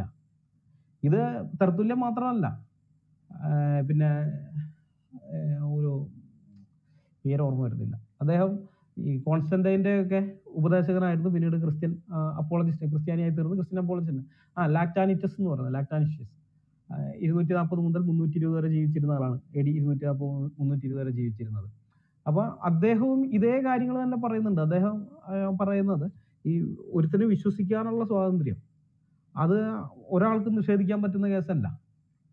നിങ്ങൾ എത്ര പറഞ്ഞെന്ന് പറഞ്ഞു കഴിഞ്ഞാലും എൻ്റെ ഉള്ളിൽ ഞാൻ എന്താണ് വിശ്വസിക്കുന്നത് നിങ്ങൾക്ക് അങ്ങനെ ഇതാക്കാൻ പറ്റുമോ? അതെൻ്റെ സ്വാതന്ത്ര്യമാണത്. ഇങ്ങനെ പല ആളുകൾ, പിന്നെ മിലാൻ വിളംബരമുണ്ട്. ഈ ഇദ്ദേഹത്തെ പോലുള്ളവരുടെയൊക്കെ പ്രേരണയാൽ ഉണ്ടാകുന്നതാണ് ഈ മിലാൻ വിളംബരമൊക്കെ. ചർച്ച ഹിസ്റ്ററി പഠിച്ചവർക്കൊക്കെ അറിയാം. അപ്പൊ അതിനകത്തെല്ലാം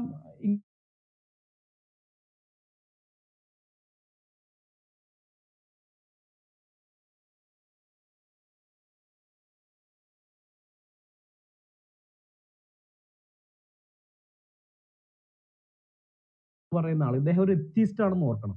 എത്തീസ്റ്റ് ഫിലോസഫർ ആണ്, രാഷ്ട്രീയക്കാരനാണ്. ഈ മനുഷ്യൻ അദ്ദേഹത്തിന്റെ ഒരു പുസ്തകമുണ്ട്, Y we should call our selves Christians, the religious Roots of free societies എന്ന് പറയുന്ന പുസ്തകമുണ്ട്. ആ പുസ്തകത്തിന്റെ 8ാമത്തെ പേജിൽ അദ്ദേഹം പറയുന്നത്, ഞാനിവിടെ ക്രിസ്ത്യൻ എന്നുള്ളതോട് അർത്ഥമാക്കുന്നത് യഹൂദ ക്രിസ്ത്യൻ എന്നാണ്. അദ്ദേഹം പറയാണ്, ഞാൻ ക്രിസ്ത്യൻ എന്നോട് പറയുമ്പോൾ കേവലം ക്രിസ്ത്യാനിറ്റിനെ മാത്രമല്ല, അത് യഹൂദന്മാരെ, ജൂത ക്രിസ്ത്യനെയാണ് ഉദ്ദേശിക്കുന്നത്. യഹൂദ മതത്തിന്റെയും ക്രിസ്തു മതത്തിന്റെയും വീക്ഷണകോണിൽ നിന്ന് മനുഷ്യൻ ദൈവത്തിന്റെ ഛായയിലും സാദൃശ്യത്തിലും സൃഷ്ടിക്കപ്പെട്ടിരിക്കുന്നു എന്നതാണ് പ്രധാന ആശയം. എന്നിട്ട് അദ്ദേഹം പറയുന്നത്, എന്റെ അഭിപ്രായത്തിൽ വ്യക്തിത്വത്തിന്റെയും മാനവികതയുടെയും സങ്കല്പങ്ങളുടെ മതപരമായ ഉറവിടം ഇതാണ്. സമൂഹത്തിനും ഭരണകൂടത്തിനും മേൽ മനുഷ്യന് പ്രഥമ സ്ഥാനം ഉണ്ടെന്ന ലിബറൽ വീക്ഷണത്തിന്റെ അടിത്തറയും സ്വാഭാവികവും മൗലികവും വ്യക്തിഗതവുമായ അവകാശങ്ങളുടെ സിദ്ധാന്തത്തിന്റെ അടിസ്ഥാനവും ഇതാണ്. എന്ന് വെച്ച് കഴിഞ്ഞാൽ ഭരണകൂടം എന്ത് നിയമം കൊണ്ടുവന്നു കഴിഞ്ഞാലും അതിൻ്റെയൊക്കെ മുകളിലായിട്ട് ഒരു വ്യക്തിക്ക് അവന്റെ ഇഷ്ടത്തിനുള്ളത് വിശ്വസിക്കുവാനുള്ള സ്വാതന്ത്ര്യമുണ്ട്. ആ സംഗതി അത് ഈ ജൂത ക്രിസ്ത്യൻ സ്വാധീനം മൂലം ഉണ്ടായതാണ്. അദ്ദേഹം നിരീശ്വരവാദിയായിരിക്കുന്ന ആളാണ് ഈ പുസ്തകം എഴുതിയത്. Y we should call our selves Christians, നമ്മൾ എന്തുകൊണ്ട് നമ്മളെ തന്നെ ക്രിസ്ത്യാനികളെന്ന് വിളിക്കണമെന്ന് പറഞ്ഞുകൊണ്ട് ഇദ്ദേഹം ഈ പുസ്തകം എഴുതിയിരിക്കുന്നത്. ഇനി നമ്മൾ നോക്കിയാൽ യൂറോപ്പിലാകട്ടെ അമേരിക്കയിലാകട്ടെ ഇവിടെ എല്ലാം ഇതുണ്ട്. ഈ അമേരിക്കൻ കോൺഗ്രസിന്റെ US കോൺസ്റ്റിറ്റ്യൂഷൻ, അതിന്റെ ഭരണഘടനയുടെ ഫസ്റ്റ് അമെൻമെന്റ്, ആ അമെൻമെന്റ് ഇങ്ങനെയാണ്: ഈ മതം സ്ഥാപിക്കുന്നതിനെയോ അതിന്റെ സ്വതന്ത്രമായ പ്രായോഗികവൽക്കരണത്തെയോ നിരോധിക്കുന്നതിന് US കോൺഗ്രസ് ഒരു നിയമവും ഉണ്ടാക്കാൻ പാടില്ല. അതായത് ഇപ്പോൾ ഉള്ള നിലവിലത്തെ കാര്യമല്ല പറഞ്ഞു, ഭാവിയിലായാലും ഇതിന്റെ ഭരണഘടനയുടെ ഫസ്റ്റ് അമെൻമെന്റ് ആണ്. Congress shall make no law respecting an establishment of religion or പ്രൊഹിബിറ്റിംഗ് the free exercise thereof or abridging the freedom of speech or of the press or the right of the people peaceably to assemble and to petition the government for a redress of grievances. മതം സ്ഥാപിക്കുന്നതിനെ, അതിന്റെ സ്വതന്ത്രമായ പ്രായോഗികവൽക്കരണത്തെ, അതിനെതിരായിട്ട് ഒരു നിയമവും US Congress ഉണ്ടാക്കാൻ പാടില്ല. സെനറ്റിനകത്ത് അങ്ങനെ ഒരു നിയമം ഉണ്ടാക്കരുത്. അല്ലെങ്കിൽ അഭിപ്രായ സ്വാതന്ത്ര്യം ഹനിക്കുന്ന, അതല്ലെങ്കിൽ മാധ്യമ സ്വാതന്ത്ര്യം ഇല്ലാതാക്കുന്ന, അല്ലെങ്കിൽ സമാധാനപരമായി ജനങ്ങൾക്ക് ഒത്തുകൂടാനും പരാതികൾ പരിഹരിക്കാൻ സർക്കാരിനോട് നിവേദനം നൽകാനൊക്കെയുള്ള ജനങ്ങളുടെ അവകാശത്തെ ഹനിക്കുന്നതായ ഒരു നിയമവും ഉണ്ടാക്കാൻ പാടില്ല. അപ്പൊ ഈ മതസ്വാതന്ത്ര്യമാണ് ഏറ്റവും ആദ്യം ഇതിനകത്ത് പറഞ്ഞിരിക്കുന്നത്. അത് കഴിഞ്ഞിട്ടാണ് മറ്റു കാര്യങ്ങൾ പറഞ്ഞത്. ഇത് ക്രിസ്ത്യൻ സ്വാധീനമാണിത്, മനസ്സിലായി? ഇത് ഏതൊരുത്തനും അവന്റെ ഇഷ്ടത്തിനനുസരിച്ച്, അവന്റെ മനസാക്ഷിയുടെ സ്വാതന്ത്ര്യത്തിനനുസരിച്ച് ആരാധിക്കാനുള്ള സ്വാതന്ത്ര്യം ഉണ്ടെന്ന് തർത്തുല്യം മുതലേ ഇങ്ങോട്ടുള്ളവർ അവരിത് പറഞ്ഞിരിക്കുന്നതാണ്. ഇതാണ് പിൽക്കാലത്ത് യൂറോപ്പിലൊക്കെ ഈ മതേതരത്വം എന്ന് പറയുന്ന സംഗതിക്ക് അടിസ്ഥാനമായിട്ട് ഭവിച്ചത്. അല്ലാതെ ഈ നിരീശ്വരവാദികൾ എന്ന് പറയുന്നത് പോലെ മതം ഉപേക്ഷിച്ചുകൊണ്ട് വന്ന സംഗതിയൊന്നുമല്ല.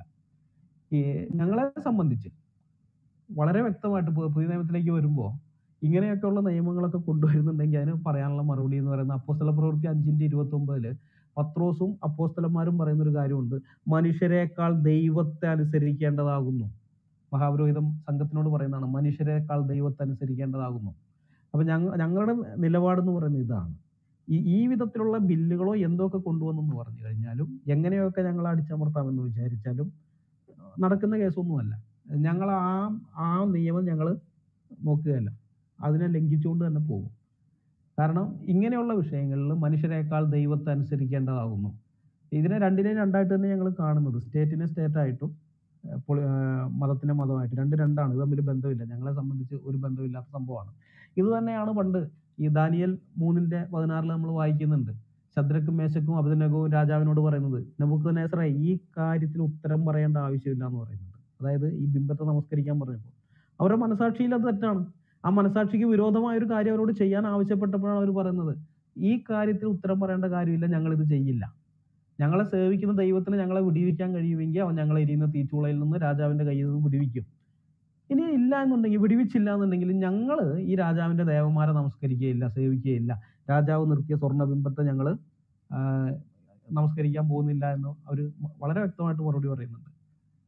ഇനി എസ്തേറിന്റെ പുസ്തകത്തിലേക്ക് വന്ന എസ്തേർ 3:8 അവിടെ നമ്മൾ കാണുന്നുണ്ട്, ഹാമാൻ വന്ന് അഹശ്വേരോശ് രാജാവിനോട് പറയുന്നുണ്ട്, നിന്റെ രാജ്യത്തിലെ സകല സംസ്ഥാനങ്ങളിലുമുള്ള ജാതികളുടെ ഇടയിൽ ഒരു ജാതി ചിഹ്നിച്ചിരിക്കിടക്കുന്ന അവരുടെ ന്യായപ്രമാണങ്ങൾ മറ്റുള്ള സകല ജാതികളുടേതിനേക്കാളും വ്യത്യാസപ്പെട്ടിരിക്കുന്നിട്ട് പറയുന്നത്, അവർ രാജാവിന്റെ പ്രമാണങ്ങൾ അനുസരിക്കുന്നില്ല എന്നാണ് പറയുന്നത്. അവർ രാജാവിന്റെ പ്രമാണങ്ങൾ അനുസരിക്കുന്നില്ല. ആ പ്രമാണങ്ങൾ എന്ന് പറയുന്നത് ഈ മതപരമായിട്ടുള്ള കാര്യങ്ങളാണ്, അതനുസരിക്കുകയില്ല. കാരണം ഞങ്ങൾക്ക് ഈ പഴയ നിയമത്തിലേക്ക് ഞങ്ങൾ നോക്കുമ്പോൾ കാണുന്നുണ്ട് 10 കൽപ്പനകൾ ദൈവം കൊടുക്കുമ്പോൾ ഈ 10 കൽപ്പനകളെ 2ആയിട്ട് തിരിച്ചിട്ടുണ്ട്. അതിൽ ആദ്യത്തെ 4 കൽപ്പന എന്ന് പറയുന്നത് ദൈവവുമായിട്ടുള്ള ബന്ധം, അത് കഴിഞ്ഞ് 5 മുതൽ 10 വരെയുള്ളതെന്ന് പറയുന്നത് മനുഷ്യരുമായിട്ടുള്ള ബന്ധമാണ്, ഒരു വ്യക്തിക്ക് മനുഷ്യരുമായിട്ടുള്ള ബന്ധം. ഈ 5 മുതൽ 10 വരെയുള്ള കൽപ്പനകളിൽ സ്റ്റേറ്റ് ഇടപെട്ടെ ഞങ്ങൾക്ക് പ്രശ്നമില്ല, സ്റ്റേറ്റ് ഇടപെട്ടുകൊണ്ട് കുഴപ്പമില്ല. കാരണം എന്ന് വെച്ച് കഴിഞ്ഞാൽ കൊല ചെയ്യരുത്, മോഷ്ടിക്കരുത്, വിഭജിക്കരുത്, ഇങ്ങനെയൊക്കെ പറഞ്ഞിരിക്കുന്ന കാര്യം മറ്റു മനുഷ്യരുമായിട്ടുള്ള ബന്ധത്തിൽ അതിൽ ഞങ്ങൾ വീഴ്ച വരുത്താതിരിക്കുക ചെയ്ത് കഴിഞ്ഞാൽ അതിനെ സംബന്ധിച്ച് നിയമം ഉണ്ടാക്കട്ടെ, സ്റ്റേറ്റ് ഉണ്ടാക്കിക്കോട്ടെ, ഞങ്ങൾക്ക് പ്രശ്നമില്ല, ഞങ്ങളത് അനുസരിക്കും. പക്ഷെ ആദ്യത്തെ 4 കൽപ്പനയുണ്ടല്ലോ, അത് സ്റ്റേറ്റുമായിട്ടുള്ളതല്ല, മറ്റു മനുഷ്യരുമായിട്ടുള്ളതല്ല, ഞാനും എൻ്റെ ദൈവവുമായിട്ട്, അല്ലെങ്കിൽ ഞങ്ങളുടെ വിശ്വാസികളെ സംബന്ധിച്ച് വിശ്വാസികളും അവരെ സൃഷ്ടിച്ച അവരുടെ സൃഷ്ടാവായ ദൈവവും തമ്മിലുള്ള ഇടപാടാണ്. അതിനകത്തേക്ക് സ്റ്റേറ്റ് കൈകടത്താൻ നോക്കണ്ട. സ്റ്റേറ്റിന് കൈകടത്താൻ പറ്റുകയില്ല. സ്റ്റേറ്റ് കൈകടത്താൻ ഞങ്ങൾ അംഗീകരിച്ച് തരികയില്ല, ഞങ്ങൾ ആ നിയമം ലംഘിക്കും. അത് ക്രിസ്ത്യാനിറ്റിയുടെ ചരിത്രം അത് അങ്ങനെ തന്നെയാണ്. ഇതുപോലെയുള്ള പല നിയമങ്ങളും കൊണ്ടുവന്നിട്ടുണ്ട്, ആ നിയമങ്ങളെ മറികടന്ന് തന്നെയാണ് ക്രിസ്ത്യാനിറ്റി ഇതുവരെ എത്തിയിട്ടുമുള്ളത്. അപ്പൊ ഈ സംഗതികൾ ഇതെല്ലാം മനസ്സിൽ വെച്ചിട്ട് നമുക്ക് ഈ ബില്ലിന്റെ കേസ് നോക്കാം. ഈ ബില്ലെന്ന് പറയുന്നത് നമ്മൾ നോക്കിക്കഴിഞ്ഞാൽ വേറെ ബില്ലുകളൊക്കെ ഉണ്ട് ഇവര് മുമ്പേ ഇറക്കിയിട്ടുള്ളത്. ഇപ്പൊ യോഗി ആദിത്യനാഥിന്റെ അവിടെ അവര് കൊണ്ടുവന്ന UP-യിലത്തെ ബില്ലുണ്ട്, അത് രസമാണ്. ഈ മജിസ്ട്രേറ്റ് പെർമിഷൻ കൊടുക്കണമെന്നാണ് പറയുന്നത് ഒരാൾക്ക് മതം സ്വീകരിക്കണമെങ്കിൽ. എൻ്റെ ഇഷ്ടത്തിന് എൻ്റെ മനസാക്ഷിയിൽ എനിക്ക് തോന്നുന്ന ഒരു കാര്യം ശരിയാണോ അല്ലയോ എന്നുള്ളത് അതെൻ്റെ ഇഷ്ടമാണ്. അതിന് മറ്റൊരാൾക്ക് എങ്ങനെയാണ് സമ്മതം തരാൻ പറ്റുകയെന്നേ? വേറൊരാൾക്കും എങ്ങനെ സമ്മതം പറ്റാ? നീ അത് വിശ്വസിച്ചോ, ഞാൻ സമ്മതം തന്നിരിക്കുന്നു. അതല്ലല്ലോ, ഞാനല്ലേ വിശ്വസിക്കേണ്ടത്. എൻ്റെ മനസാക്ഷിയിൽ എനിക്ക് ശരിയെന്ന് അല്ലേ തോന്നേണ്ടത്, അല്ലാതെ മറ്റാൾക്കെങ്കിലും ശരിയാണെന്ന് തോന്നുന്ന കാര്യം ഞാൻ എങ്ങനെ വിശ്വസിക്കുന്നത്? അല്ലെങ്കിൽ അവർ അനുവാദം തന്നിട്ട് എങ്ങനെ വിശ്വസിക്കാൻ പറ്റും? അതൊന്നുമില്ല അത്. അപ്പൊ ഇതൊക്കെ കോമഡിയാണ് വാസ്തവത്തിൽ. മജിസ്ട്രേറ്റിന്റെ അനുമതി വാങ്ങിക്കണം, മജിസ്ട്രേറ്റിനെ അറിയിക്കണം എന്ന് പറഞ്ഞാൽ നമുക്ക് മനസ്സിലാകും. കാരണം സർക്കാരിൽ മതത്തിന്റെ അടിസ്ഥാനത്തിലുള്ള ജനസംഖ്യാ കണക്കെടുക്കണമെന്ന് സർക്കാർ ആഗ്രഹിക്കുന്നുണ്ടെങ്കിൽ എത്ര പേര് ഹിന്ദു മതത്തിലുണ്ട്, എത്ര പേര് ക്രിസ്തു മതത്തിൽ, എത്ര പേര് ഇസ്ലാം മതത്തിലൊക്കെ ഉണ്ടെന്ന് അറിയാൻ വേണ്ടിയിട്ട് ആ കണക്കിന് വേണ്ടിയാണെങ്കിൽ ഓക്കെ, ഇത് മജിസ്ട്രേറ്റിനെ നിങ്ങൾ അറിയിക്കണം എന്ന് പറഞ്ഞാൽ നമ്മൾ മനസ്സിലാകും, നമുക്ക് യുക്തിക്ക് നിരക്കുന്നതാണ്. പക്ഷെ മജിസ്ട്രേറ്റിന്റെ സമ്മതം വേണമെന്ന് പറഞ്ഞു കഴിഞ്ഞാൽ അതെന്ത് യുക്തിയാണത്? മജിസ്ട്രേറ്റ് അല്ലല്ലോ സമ്മതിക്കേണ്ടത്, ഞാനല്ല, എൻ്റെ മനസാക്ഷിയല്ലേ സമ്മതിക്കേണ്ടത്. ഇത് ശരിയാണെന്ന് തോന്നുന്നു, ഞാനത് എടുത്തോളാം, അല്ലെങ്കിൽ ഇത് തെറ്റാണ്, ഞാൻ ഇത് വിടുകയാണ്. ഇതൊക്കെ എൻ്റെ മനസാക്ഷിയിൽ എനിക്ക് തോന്നുന്നതല്ലേ. ഇനി ഈ ഉത്തർപ്രദേശിലെ ഈ 2020 കൊണ്ടുവന്ന ഓർഡിനൻസിനകത്താണ് രസം. ഈ മാസ് കൺവേർഷൻ എന്ന് പറഞ്ഞാൽ എന്താണെന്നറിയോ? അതിന് അവിടെ കൊടുത്തിട്ടുണ്ട്, mass conversion means where 2 or more persons are converted. 2 അതിലധികം ആളുകളോ കൺവേർട്ട് ചെയ്ത് അത് മാസ് കൺവേർഷനായിട്ടാണ് പരിഗണിക്കപ്പെടുന്നത്. 2 പേര് ഇതായാലും അതിന് 2 അതിലധികമോ ആലോചിച്ച് നോക്ക്. ഒരു കുടുംബത്തിനകത്ത് ഭാര്യയും ഭർത്താവും സുവിശേഷം കേട്ട് വിശ്വസിച്ചു, എന്നാ ശരി ഇത് സ്വീകരിക്കാം, ആ കുടുംബം രക്ഷയിലേക്ക് വന്നെങ്കിൽ അത് മാസ് കൺവേർഷനാണ്. ആലോചിച്ച് നോക്ക് നിങ്ങൾ നിയമത്തിന്റെ ഓരോരോ ഇതെല്ലാം ശരിക്കും പറഞ്ഞു കഴിഞ്ഞാൽ കോമഡിയാണെന്ന് മാത്രമല്ല ഇന്ത്യയെ പുറം ലോകത്തിന്റെ മുമ്പിൽ നാണം കെടുത്തുന്നതും കൂടിയാണ്. മധ്യപ്രദേശിലും ഇത് തന്നെയാണ്. മധ്യപ്രദേശിൽ 2020 കൊണ്ടുവന്ന ഫ്രീഡം ഓഫ് റിലീജിയൻ ഓർഡിനൻസ് ഉണ്ട്, അതിന്റെ സെക്ഷൻ 5 ഇത് തന്നെയാണ് പറയുന്നത്, മോർ ദാൻ 2 persons എന്ന് പറയുന്നത്.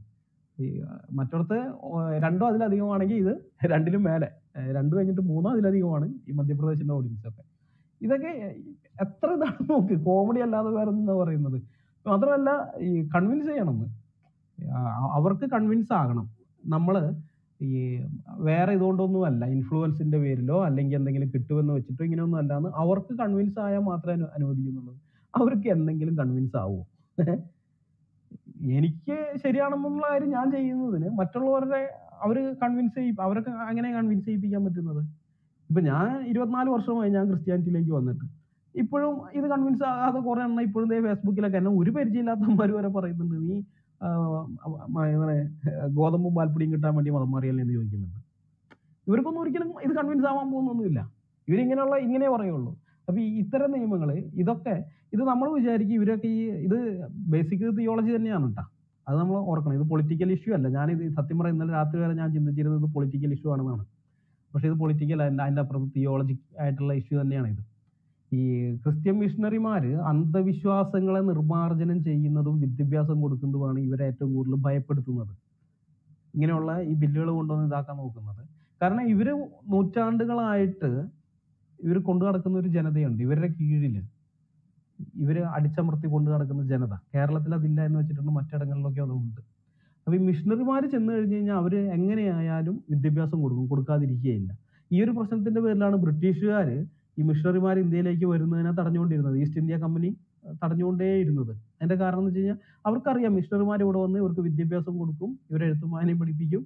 അങ്ങനെയൊക്കെ വന്നു കഴിയുമ്പോൾ ഈ ജനത സ്വാതന്ത്ര്യബോധമുള്ളവരായിട്ട് മാറും. അവർ അങ്ങനെ ഈ കോളനി തങ്ങളുടെ കയ്യിൽ നിന്ന് നഷ്ടപ്പെടും എന്നുള്ള ഭയത്തിലാണ് ബ്രിട്ടീഷുകാർ മിഷണറിമാരെ തടഞ്ഞുകൊണ്ടിരുന്നത്. സെയിം ചിന്താഗതിയാണ് ഉത്തരേന്ത്യയിലൊക്കെ ഉള്ള ഈ ഹിന്ദുത്വവാദികൾക്കും ഉള്ളത്. അവരുടെ കീഴിലുള്ള ഈ ജനത അവർ പറയുന്നത് എന്താണോ അത് മാത്രം അനുസരിച്ച് നടക്കുന്ന, തിരിച്ചൊരു വാക്ക് പോലും മിണ്ടാതെ നടക്കുന്ന ആ ജനങ്ങളുണ്ടല്ലോ, അവരെ എഴുത്തും വായനയും പഠിപ്പിച്ച് അവരുടെ പല അന്ധവിശ്വാസങ്ങളെയും ചൂഷണം ചെയ്തിട്ടാണ് ഇവരെയൊക്കെ ഇങ്ങനെ അങ്ങ് നിലനിർത്തി പോരുന്നത്. ഇപ്പൊ കുറച്ചാൾ മുമ്പ് വരെ എൻ്റെ ചെറുപ്പത്തിൽ ഞാൻ വായിച്ച എനിക്ക് ഓർമ്മയുണ്ട്. ഈ വയനാട് ഒരു അമ്പലത്തിനകത്ത് അവിടുത്തെ വർഷത്തിലൊരിക്കൽ അമ്പലത്തിൽ ഉത്സവം നടക്കുന്ന സമയത്ത് അവിടുത്തെ കുറെ ആളുകളെ മൂപ്പനെ കൊണ്ടുവരുമ്പോൾ ഇവരെ ആ ഗോത്രത്തിനെ മൊത്തം ഒരു വർഷത്തേക്ക് ഇവർക്ക് കൂലിക്കെടുക്കാം. അപ്പൊ അത് ഈ അമ്പലത്തിൽ വെച്ചാണ് അത് ചെയ്യുന്നത്. ഈ അമ്പലത്തിലെ ഉത്സവത്തിൽ അവിടെ നിവേദിച്ച പായസവും എന്തൊക്കെയാണ് അതൊക്കെ കൊടുത്ത് അതിൻ്റെ ഒരു ഉടമ്പടി ചെയ്യുകയാണ്. ഒരു വർഷം ഞങ്ങൾ നിങ്ങൾക്ക് വേലക്കാരായിരുന്നു, അടിമകളല്ല ജോലിക്കാരായിട്ടിരിക്കുക എന്നുള്ളതാണ്. അയാൾ വലിയ കൂലിയൊന്നും കൊടുക്കൊന്നുമില്ല. പക്ഷെ ഇവർ ദൈവത്തിന്റെ മുമ്പാകെ വെച്ച് നമ്മൾ സത്യം ചെയ്തതല്ലേ എന്നും പറഞ്ഞുകൊണ്ട് ഇയാൾ എങ്ങനെയൊക്കെ ചൂഷണം ചെയ്താലും എതിർത്തൊരു അക്ഷരം പോലും ഇണ്ടാതെ ഇതെല്ലാം അവർ സഹിച്ച് അയാളുടെ കീഴിലാവും. അടുത്ത വർഷം വേറൊരാൾക്ക് ഇതേപോലെ തന്നെ. അപ്പൊ ആ ഉടമ്പടി ചെയ്യുന്ന സമയത്ത് അയാൾ കപ്പിച്ചോ വല്ലതും കൊടുക്കും, അത്രേ ഉള്ളൂ. അതല്ലാതെ പിന്നെ ജോലി ചെയ്യുന്ന സമയത്ത് ഇയാളൊന്നും കൊടുക്കുന്നൊന്നുമില്ല. ഇത് ചൂഷണമാണത്. അപ്പൊ ഈ വിധത്തിലേക്കുള്ള പല ചൂഷണങ്ങൾ നടക്കുമ്പോൾ ഇതിനെതിരെയൊക്കെ നിങ്ങൾ അവിടെ പോയി അങ്ങനെ ഒരു പ്രതിജ്ഞ ചെയ്തതിന്റെ പേരിൽ ഇതിങ്ങനെ അനുസരിക്കേണ്ട കാര്യമൊന്നുമില്ല എന്നൊക്കെ പറഞ്ഞ് ഇത്തരം അന്ധവിശ്വാസങ്ങളിൽ നിന്നൊക്കെ അവരെ മോചിപ്പിക്കും എന്നുള്ളത് കൊണ്ടാണ് ഇവര് എതിർക്കുന്നത്. അത് നമ്മൾ അറിഞ്ഞിരിക്കണം. ഈ കർണാടക ബില്ലിന്റെ കാര്യത്തിലേക്ക് വരുന്ന സമയത്ത് ആർക്കു വേണമെങ്കിലും ആരോപണം ഉന്നയിക്കാം. ആരോപണം ഉന്നയിക്കുക എന്ന് പറയുന്നത് ഈ കുടുംബത്തിനകത്തുള്ളവര്, കൂടെ ജോലി ചെയ്യുന്നവർ, അയൽവക്കത്തുള്ള ആർക്ക് വേണമെങ്കിലും ഒരാളുടെ നേരെ ആരോപണം ഉന്നയിക്കാം. ഇങ്ങനെ ഈ ആരോപണം ഉന്നയിക്കപ്പെട്ട് കഴിഞ്ഞാൽ ഇത് തെറ്റാണ്, ഞാനിങ്ങനെ ഒരു കാര്യം ചെയ്തിട്ടില്ല എന്ന് പറഞ്ഞ് ഇത് ചെയ്യേണ്ടത് ഈ കുറ്റാരോപിതനാണ്. തെളിവ് അവിടെ ഹാജരാക്കേണ്ട ഉത്തരവാദിത്വം. ബേർഡൻ ഓഫ് പ്രൂഫ് എന്ന് പറയുന്നത് പോലീസിന്റെ ഉത്തരവാദിത്വമല്ല. സാധാരണഗതിയിൽ നമുക്കറിയാം ഒരു കോടതി നടപടി എന്നൊക്കെ പറഞ്ഞു കഴിഞ്ഞാൽ പോലീസാണ് തെളിവുകൾ ഹാജരാക്കിയിട്ട് ഈ വ്യക്തി കുറ്റം ചെയ്തു എന്ന് സ്ഥാപിക്കുന്നത്. അവിടെ മറ്റവൻ ആ തെളിവുകൾ എതിരായിട്ട് ഇവനൊന്നും കൊണ്ടുവരേണ്ട കാര്യമൊന്നുമില്ല. മറ്റൊരു തെളിവുകൾ ശേഖരിച്ചു കൊണ്ടുവരണം. ഇവിടെ അങ്ങനെയല്ല. ഒരുത്തരൊരു ആരോപണം ഉന്നയിച്ചു കഴിഞ്ഞാൽ അവൻ പറഞ്ഞ ആരോപണം തെറ്റാണ്, ഞാനിങ്ങനെ ചെയ്തിട്ടില്ല എന്നും പറഞ്ഞുകൊണ്ട് ഇത് തെളിയിക്കേണ്ടുന്ന ബാധ്യത ഈ വ്യക്തിയുടെ മേലാണ്. ആർക്കും ആരോപണം ഉന്നയിക്കാം എന്നുള്ളതാണ്, ഏതൊരാൾക്കും. ഇത് പാകിസ്ഥാനിലുള്ള മതനിന്ദ നിയമവും ഉണ്ടല്ലോ, അതിന്റെ മറുവശമാണിത്. ഇത് നമ്മൾ ആസിയ ബീവിയുടെ കാര്യമൊക്കെ നമ്മൾ നമുക്കറിയാവുന്നതാണ്. അവർ ഈ വെള്ളം കുടിക്കുന്ന സമയത്ത് കൂടെ ജോലി ചെയ്യുന്ന എന്തോ സ്ത്രീകളുമായിട്ട് വഴക്കുണ്ടായി കഴിഞ്ഞപ്പോൾ എന്തോ പറഞ്ഞ് അങ്ങോട്ടും ഇങ്ങോട്ടും പെണ്ണുകൾ തമ്മിൽ എന്തോ പ്രശ്നം ഉണ്ടായതാ. ഉടനെ നബിയെ കുറ്റം പറഞ്ഞു, നബിക്കെതിരായിട്ട് ഇങ്ങനെ പറഞ്ഞു എന്നും പറഞ്ഞു, നബിയെ അപകീർത്തിപ്പെടുത്തുമെന്ന് പറഞ്ഞിട്ടുണ്ട്. അവർ പോയി കേസ് കൊടുത്തു. അതിന്റെ പേരിലാണ് ആ പാവത്തിന് തലവെട്ടാൻ വിധിച്ചത്. വർഷങ്ങളോളം ജയിലിൽ കിടന്നത്, പീഡിപ്പിക്കപ്പെട്ടു. ഇപ്പൊ രക്ഷപ്പെട്ടെങ്കിലും അവർ അത്രയും നാളെ അവർ ജയിലിൽ കിടക്കുകയായിരുന്നു. എന്താണ്, ജീവിക്കുമോ മരിക്കുമോ എന്നുള്ള ഭയത്തിൽ. അതുപോലെ കുടുംബത്തിലുള്ള ഒരു ആശങ്കയിൽ ഇങ്ങനെയൊക്കെ ആയിട്ട് ജീവിച്ചു പോയില്ല അവര്. ഇതൊക്കെ ആ ഒരൊറ്റ ഇതാണ്, ആർക്കും ഉള്ളത് കൊടുക്കാം. ഇത് തന്നെയാണ് ഈ അതിന്റെ മറ്റൊരു ഭാഗമാണ് വാസ്തവത്തിൽ ഇത്. കാരണം ആർക്കും വേണമെങ്കിൽ ഒരാൾക്കെതിരെ ആരോപണം ഉന്നയിക്കുക, ഇവൻ എന്നെ മതം മാറ്റാൻ ശ്രമിച്ചു, അല്ലെങ്കിൽ ഇവൻ മറ്റയാളെ മതം മാറ്റാൻ ശ്രമിച്ചു. പിന്നെ ആ ആരോപണം അവൻ ഉന്നയിച്ചു കഴിഞ്ഞ് കഴിഞ്ഞാൽ ബാക്കിയുള്ളവരുടെ ഉത്തരവാദിത്തമാണ്. അത് തെറ്റാണ്, ഇവൻ പറഞ്ഞത് തെറ്റാണെന്നും പറഞ്ഞ് ഇത് ചെയ്യേണ്ടത്. ഇത്തരം നിയമങ്ങളാണ് ഇതുവരെ ഇറങ്ങിയിരിക്കുന്ന ബില്ലുകളിൽ വെച്ചിട്ട്. ഇതിനു മുമ്പുള്ള ബില്ലുകളെല്ലാം നോക്കിക്കഴിഞ്ഞാൽ അതിനകത്തുള്ള ഏറ്റവും മോശമായ നിയമവ്യവസ്ഥകൾ ഉൾപ്പെടുന്ന, വകുപ്പുകളൊക്കെ ഉൾപ്പെടുന്ന ഏറ്റവും മോശം ബില്ലാണ് വാസ്തവത്തിൽ ഈ കർണാടകയിൽ ഇപ്പൊ ഇറങ്ങിയിരിക്കുന്നത്. മറ്റുള്ളതൊക്കെ ഇതിനെ വെച്ച് നോക്കുമ്പോൾ വളരെ ബെറ്ററാണ്. അതിന്റെ ഇതൊക്കെ നമ്മൾ കണ്ടല്ല. അത് അങ്ങനെയുള്ള ആ സാധനം പോലും ഇപ്പൊ യു പിയിലോ മധ്യപ്രദേശിലോ ഒക്കെ ഇറങ്ങിയിട്ടുള്ള ആ ബില്ല് പോലും വാസ്തവത്തിൽ ഈ കർണാടക ബില്ലിനെ അപേക്ഷിച്ച് നോക്കുമ്പോൾ വളരെ മെച്ചമാണെന്ന് പറയേണ്ടി വരും. അത്രയും മോശം നിയമങ്ങളാണ്. ആർക്കെതിരെയും ഇത് ചെയ്യാം. കുറെ സംഗതികളുണ്ട്. അപ്പൊ ഇത് ഇങ്ങനെയൊക്കെ വെച്ച് കഴിഞ്ഞിട്ടുണ്ട്. ഇതെന്താണ് സംഭവം എന്ന് വെച്ചാൽ ഞാൻ നേരത്തെ പറഞ്ഞത്, ഇത് പൊളിറ്റിക്കൽ ഇഷ്യൂ അല്ല, ഇത് തിയോളജിക്കൽ ഇഷ്യൂ ആയിട്ട് തന്നെ നമ്മൾ ഇതിനെ കാണണം. കാരണം മനുഷ്യരെ മനുഷ്യനായി കാണാൻ പറ്റുന്ന ഒരു ഐഡിയോളജി അല്ല ഇതിനകത്തുള്ളത് ഇവരെ നിയന്ത്രിക്കുന്നത്. ക്രിസ്ത്യാനിറ്റിയിൽ അതുള്ളത് കൊണ്ടാണ് മനുഷ്യൻ, ഏതൊരു മനുഷ്യനാകട്ടെ, അവൻ ദൈവത്തിന്റെ സാദൃശ്യത്തിലും സ്വരൂപത്തിലും സൃഷ്ടിക്കപ്പെട്ടു എന്ന് അവൻ വിശ്വസിക്കുന്നുണ്ട്. അതാണ് ആ ഇറ്റാലിയൻ എത്തിസ്റ്റ് മാർസലോ പേര പറഞ്ഞത്. അങ്ങനെ അവര് വിശ്വസിച്ചിരുന്നത് കൊണ്ടാണ് മനുഷ്യന്റെ സ്വാതന്ത്ര്യത്തിന് പ്രാധാന്യം കൊടുക്കുകയും ഇന്ന് കാണുന്ന ഒരു വ്യവസ്ഥയിലേക്ക് നമ്മൾ എത്തുകയും ചെയ്തത്. പക്ഷെ ആ വിധത്തിലുള്ള ഒരു ഐഡിയോളജി അല്ല ഇവിടെ ഉള്ളത്, ഹിന്ദുത്വ ഇതാക്കുന്നത്. അവിടെ ചില ആളുകൾ മാത്രം മറ്റുള്ളവരെക്കാളും വളരെ മുകളിൽ, ബാക്കിയുള്ളവരൊക്കെ ഇവരെ സേവിക്കാൻ വേണ്ടി ഉണ്ടാക്കപ്പെട്ടവരാണ്. അങ്ങനെ സേവിക്കാൻ വേണ്ടി ഉണ്ടാക്കപ്പെട്ടവരായതുകൊണ്ട് അവരുടെ അവസ്ഥ അവർക്ക് വിഷയമേ അല്ല. അവരെന്തുവാണല്ലോ കേട്ടെ. ഇപ്പോൾ ലോക്ക്ഡൗൺ പ്രഖ്യാപിച്ച സമയത്ത് നമ്മൾ കണ്ടതാണ്, ഇന്ത്യയുടെ ഈ പടിഞ്ഞാറ് വശത്ത് നിന്ന് കിഴക്ക് വശത്തേക്ക് ക്രോസ് ചെയ്തുകൊണ്ട് നടന്നുപോയ മനുഷ്യര് എത്രയോ ആളുകൾ ആ യാത്രയിൽ, കാരണം ലോക്ക്ഡൗൺ ആണ്, ഇനി ഇവിടെ തൊഴിലില്ല, അപ്പൊ ഇവിടെ ഉള്ളതിനേക്കാളും നല്ലത് സ്വന്തം നാട്ടിലേക്ക് തിരിച്ചു പോകുക എന്ന് പറഞ്ഞപ്പോൾ വാഹനമില്ല, ഒന്നുമില്ല, നടക്കുകയായിരുന്നു മനുഷ്യൻ. എത്രയോ പേര് വഴിവെക്കിൽ വീണ് മരിച്ചു. ഇതൊക്കെ വേറെ ഏതെങ്കിലും ഒരു യൂറോപ്യൻ രാജ്യത്തെങ്ങാനൊക്കെ ആയിരുന്നെങ്കിൽ ഭരണകൂടം നിലംപൊത്താൻ അത് മതി. പക്ഷെ ഇവിടെ വല്ലതും ഉണ്ടായോ? ഒന്നും ഉണ്ടായില്ല. എന്തുകൊണ്ടാണ്? ഇവരൊക്കെ നമ്മളെ സേവിക്കാൻ വേണ്ടിയുള്ളവരാണെന്നുള്ള ഒരു പൊതുബോധം ഈ ഐഡിയോളജിയുമായിട്ട് നടക്കുന്നവരുള്ളിലുണ്ട്. ഭരണകർത്താക്കളുടെ ഉള്ളിലുള്ളത് അത് തന്നെയാണ്, ഞങ്ങളെ സേവിക്കാൻ വേണ്ടിയുള്ളവരാണ് അവര്. അത് പുനർജന്മ സിദ്ധാന്തവുമായി ബന്ധമുണ്ട്. കഴിഞ്ഞ ജന്മത്തിൽ അവർ മഹാഭാവങ്ങൾ ചെയ്തു, അതിന്റെ കഷ്ടപ്പാട് ഈ ജന്മത്തിൽ അനുഭവിക്കട്ടെ എന്നൊക്കെയുള്ള ചിന്താഗതിയാണ്. അപ്പൊ ഇതാ ഞാൻ പറഞ്ഞത്, ഇത് പൊളിറ്റിക്കൽ ഇഷ്യൂ ആയിട്ട് നമ്മൾ കാണരുത്, ഇത് കൃത്യമായിട്ട് തിയോളജിക്കൽ ഇഷ്യൂ ആണ്. മനുഷ്യനെ മനുഷ്യനായി കാണാൻ പറ്റാത്തതിന്റെ പ്രശ്നമാണ്. മാത്രമല്ല, ഈ ഇസ്ലാമിനെ പഠിക്കുകയാണ് വാസ്തവത്തിൽ. ഇപ്പോൾ ഇസ്ലാമിനകത്തും ഇത് തന്നെയാണ്, അവർക്കും ഇതുപോലെ കാണാൻ പറ്റില്ല. മുസ്ലിങ്ങളെ ഏറ്റവും ശ്രേഷ്ഠർ, ബാക്കിയുള്ളവരൊക്കെ അശുദ്ധരാണ്. അതിന്റെ മറ്റൊരു വേർഷനാണ് ഇവിടെ ഹിന്ദുത്വം കൊണ്ടുവരുന്നത്. അപ്പൊ ഈ ഇസ്ലാമിന്റെ ആ കാഴ്ചപ്പാടില് നിങ്ങൾ ദിമ്മികളായിട്ടിരുന്നോ, ഞങ്ങളൊന്നും ഇതാകുന്നില്ല, ഞങ്ങൾക്ക് കീഴടങ്ങി ഞങ്ങൾ പറയുന്നത് കേട്ടിട്ട് ഞങ്ങൾ അനുവദിച്ചു തരുന്ന സ്വാതന്ത്ര്യത്തിൽ നിങ്ങൾ ദിമ്മികളായിട്ടിരിക്കും, അപ്പൊ നിങ്ങളൊന്നും ചെയ്യില്ല, അല്ലെങ്കിൽ കൊന്നുകളയും. ഇതിന്റെ മറ്റൊരു വേർഷനാണ് ഇത്. നിങ്ങളിവിടെ ഞങ്ങളുടെ ഹിന്ദുരാജ്യത്തിനകത്ത് നിങ്ങൾ ഇരുന്നു, പക്ഷെ ഞങ്ങൾ പറയുന്നതനുസരിച്ചിട്ട് മതി. നിങ്ങൾക്ക് നിങ്ങളുടെ വിശ്വാസം പ്രചരിപ്പിക്കാൻ പറ്റിയല്ല, നിങ്ങൾക്ക് അത് ചെയ്യാൻ പറ്റില്ല, ഇത് ചെയ്യാൻ പറ്റില്ല, അതൊക്കെ ഞങ്ങൾ അനുവദിക്കുന്നിടത്തോളം മതി. ഞങ്ങൾ അനുവദിക്കുന്നതിന്റെ അപ്പുറത്തേക്ക് നിങ്ങൾ കടക്കണ്ട, അതിന് താഴെ ഇരുന്നാൽ നിങ്ങൾക്ക് ഇവിടെ കുഴപ്പമില്ലാതിരിക്കുക, അല്ലെങ്കിൽ ഞങ്ങൾ തട്ടിക്കളയും. ഇതെന്താ വ്യത്യാസം എന്നേ? ഒരു കൂട്ടർ ഇസ്ലാമിക ശരീഅത്തിന് വേണ്ടി വാദിക്കുമ്പോൾ ഇത് ഹിന്ദു ശരീഅത്താണ്, രണ്ടും ഒരേപോലെ എതിർക്കപ്പെടേണ്ടതാണ്. ഇത് ഞാൻ പറഞ്ഞില്ല, ഇത് ഇത്ര നാൾ ഞാൻ ഇത് പൊളിറ്റിക്കലാണെന്നോ കരുതിയത് കൊണ്ടും, അത് മാത്രമല്ല ഇത്തരം ക്രിസ്ത്യാനിറ്റിക്കെതിരെ ഇത്തരം നിയമങ്ങൾ വരുന്നത് സുവിശേഷത്തിന് നല്ലതാണെന്ന് വിശ്വസിക്കുന്ന ആളായതുകൊണ്ടാണ് ഇത്ര നാൾ ഞാൻ വലിയ കാര്യമായിട്ട് ഇതാകണ്ടിരുന്നത്. പക്ഷെ ഇപ്പൊ എന്റെ നിലപാട് കൃത്യമായിട്ട് ഇന്നത്തോടുകൂടി, ഇന്ന് രാവിലെ ഞാൻ ആ ബില്ലൊക്കെ വായിച്ചു കഴിഞ്ഞപ്പോൾ എന്റെ നിലപാടിന് വളരെ വ്യക്തമായിട്ടുള്ള മാറ്റം വന്നു. ഇത് ക്രിസ്ത്യാനിറ്റിക്ക് വേണ്ടിയല്ല ഞാൻ സംസാരിക്കുന്നത്, ഈ പോക്ക് പോയി കഴിഞ്ഞാൽ സംഭവിക്കാൻ പോകുന്ന ഈ രാജ്യത്തിന്റെ അവസ്ഥ എന്താണെന്നുള്ളതാണ്. ഏതൊരു രാജ്യവും മതരാജ്യമായി തീർന്നാൽ ആ രാജ്യം നശിച്ചു, അത് നേരെയാവുകയില്ല. ഇവിടെ ഇപ്പൊ ഇവര് ചിന്തിക്കുന്നത് പോലെ തന്നെയുള്ള ഈ മതേതരത്വം ഈ രാജ്യത്തിന് ആവശ്യമില്ല, അത് പുറമേ നിന്ന് ഇൻജക്ട് ചെയ്തതാണ്, അതിന്റെ ആവശ്യമില്ല, മതേതരത്വം വേണ്ട. അപ്പൊ ഇത് മതരാജ്യമാക്കണം എന്ന് പറഞ്ഞു കഴിഞ്ഞാൽ ഇവിടെയുള്ള ഹിന്ദുക്കള്, ഇവിടെയുള്ള പിന്നെ ഈ അതാണ് SC/ST വിഭാഗക്കാരുടെ കാര്യമൊക്കെ, ആദിവാസികളൊക്കെ എന്നാണ് ഹിന്ദുക്കളായത്? അവര് ഹിന്ദുക്കളാണെന്ന് ആരാ നിങ്ങളോട് പറഞ്ഞത്? അവർക്ക് അവരുടേതായ വിശ്വാസങ്ങളൊക്കെ ഉണ്ട്. അവരൊന്നും ഇതല്ല, ഇതൊക്കെ ഹിന്ദുമതത്തിനകത്ത് കൊണ്ട് ചേർത്താണ് ഇവരിപ്പോ ചേർക്കുന്നത്. പിന്നെ സുപ്രീം കോടതിയും രസമാണ്.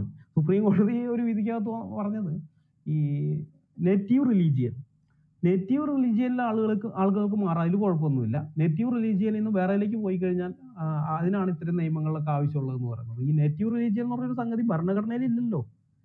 ഭരണഘടന പറയുന്നുണ്ട് നേറ്റീവ് റിലീജിയൻ. സുപ്രീം കോടതിയുടെ മുമ്പത്തെ ഒരു ഉത്തരവ്, ഞാനത് ഇന്ന് കുറെ നോക്കി കണ്ടില്ല, പക്ഷെ സംഗതിയെ പണ്ട് വായിച്ചിട്ടുണ്ട്. അത് നേറ്റീവ് റിലീജിയൻ എന്ന് പറയുന്നത് പണ്ടല്ല, കുറച്ചാളായിട്ടുള്ളൂ.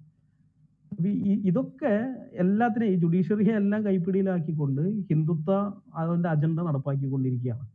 അപ്പൊ അങ്ങനെയുള്ള ഇതിൽ എനിക്ക് പറയാനുള്ളത്, എന്നെ കേൾക്കുന്ന ക്രിസ്ത്യൻ സുഹൃത്തുക്കളോട്, ക്രിസ്ത്യൻ സഹോദരങ്ങളോട് പറയാനുള്ളത്, അംബേദ്കർ അന്ന് പറഞ്ഞു തന്ന ആ കാര്യമാണ്. അംബേദ്കറൊക്കെ വളരെ ദീർഘവീക്ഷണത്തോടുകൂടി ഇത് മുൻപേ തന്നെ കണ്ടു, ഇതിങ്ങനെയാണ് സംഭവിക്കാൻ പോകുന്നത്, ഇതിന്റെ അവസാനം ഇന്നതായിരിക്കും. അപ്പോൾ അങ്ങനെയുള്ള ആ സ്ഥിതി ഇപ്പോൾ സംജാതമായിരിക്കുമ്പോൾ നമുക്ക് ചെയ്യാനുള്ള കാര്യം എന്ന് പറയുന്നത്, സുവിശേഷവുമായി അപ്പോസ്തലന്മാരൊക്കെ ചെയ്തതുപോലെ താഴെ തട്ടിലേക്ക് ഇറങ്ങുക. ആളുകൾ ഇത് എത്രത്തോളം എതിർപ്പ് വരുന്നു അത്രത്തോളം സുവിശേഷം പറഞ്ഞുകൊണ്ടേയിരിക്കാം. പീഡിപ്പിക്കപ്പെടുന്നതനുസരിച്ച് വളർന്ന ചരിത്രമേ സഭയ്ക്കുള്ളൂ. അതുകൊണ്ട് ഇത്തരം നിയമങ്ങളുടെ മുമ്പാകെ, ഇപ്പൊ കേരളത്തിൽ നമുക്കിതൊന്നും ഇപ്പൊ നിലവിൽ പ്രശ്നമില്ല, പക്ഷെ നമ്മൾ അങ്ങനെ ആശ്വസിക്കൊന്നും വേണ്ട, നാളെ ഇത് കേരളത്തിലും വരും, നമുക്കെതിരെ വരും.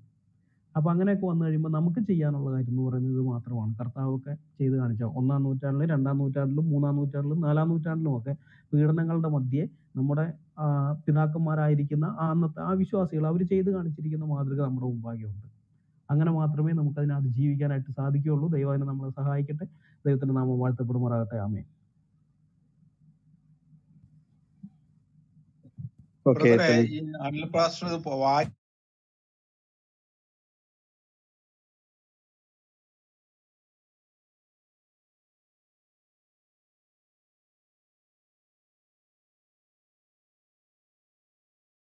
ഇല്ല, ഇപ്പൊ കേട്ടില്ല, അതുകൊണ്ടാ ഞാൻ ചോദിച്ചത്. ടിസൺ ബ്രദർ പറഞ്ഞത് കേട്ടായിരുന്നോ? അനിൽ ബ്രദറെ കേൾക്കാവോ? മൈക്കിന് എന്തോ ഒരു പ്രോബ്ലം ഉണ്ടെന്ന് പറഞ്ഞായിരുന്നു. 1 മിനിറ്റ് വെയിറ്റ് ചെയ്ത് സമയം കൊടുത്ത പുള്ളിക്കാരൻ തിരിച്ചു വരും. അനിൽ ബ്രദറെ അൺമ്യൂട്ട് ചെയ്ത് സംസാരിക്കാതെ മ്യൂട്ടായി കിടക്കുകയാണ്.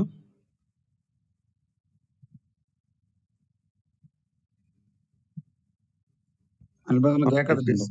മറ്റൊരാളിലേക്ക് പോവാം. ഓക്കെ, ഇത് നമ്മുടെ പാനലിലുള്ള നമ്മുടെ 3 സഹോദരങ്ങൾ ഓൾറെഡി ഈ വിഷയത്തോടുള്ള ബന്ധത്തിൽ അനിൽ ബ്രദർ വന്നു. ഓക്കെ, അനിൽ ബ്രദറെ കേൾക്കാമെങ്കിൽ ടിസൺ ബ്രദർ ചോദിച്ച ചോദ്യത്തിന് ഒരു മറുപടി കൊടുക്കാത്ത ശേഷം നമുക്ക് മറ്റുള്ളവരിലേക്ക് പോകാം. ബ്രദർ ചോദിച്ചു, അത് ഞാൻ കേട്ടില്ല ബ്രദറെ. ഞാൻ ചോദിച്ചില്ല ബ്രദറെ, ഞാനിപ്പോ ചോദിക്കാം. ബ്രദർ മൂട്ട് ചെയ്യണ്ട, ഞാൻ ചോദിക്കാം.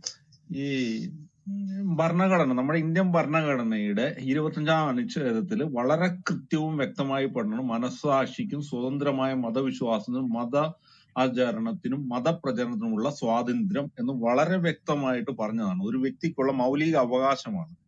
ഈ മൗലിക അവകാശത്തെ ഈ നിയമത്തിലൂടെ ഇവർക്ക് എങ്ങനെ ഖനിക്കാൻ പറ്റും? ഇവരെങ്ങനെ ഖനിച്ചു കഴിഞ്ഞാൽ നമുക്കത് ഈ നിയമം ക്യാൻസൽ ചെയ്യുവാൻ ഭരണഘടനാ കോടതിയെ വരെ സമീപിക്കാനുള്ള അവകാശമില്ലേ എന്നാണ് എന്റെ ചോദ്യം. താങ്കൾ അത് ഫുള്ള് വായിച്ചതായോണ്ട് ഞാൻ ചോദിച്ചത്. എങ്ങനെ ഒന്നുകൂടി പറഞ്ഞു ബ്രദറെ?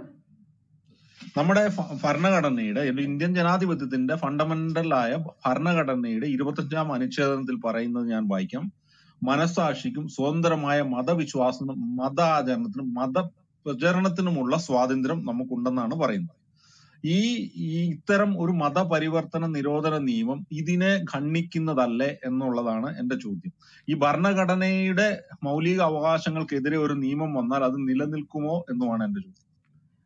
അല്ല ബ്രദറെ, ഇവര് ഇവിടെ കൊണ്ടുവന്നിരിക്കുന്ന ഈ നിയമത്തിനകത്ത് പറയുന്നത് ഈ വശീകരിച്ച് പ്രലോഭിപ്പിച്ച് നിർബന്ധിച്ച് ഇങ്ങനെയുള്ള മതം മാറ്റത്തെ എതിർക്കുന്നു, അല്ലാതെ സാധാരണഗതിയിലുള്ള മതം മാറ്റത്തെ എതിർക്കുന്നില്ല എന്നാണ് ബില്ലിനകത്ത് ഇത് പറയുന്നത്. അപ്പൊ അങ്ങനെ വരുന്ന സമയത്ത് നമ്മളിപ്പോ കോടതിയിൽ പോയാലും ഇവര് വാദിക്കാൻ പോകുന്നത് എന്താണ്?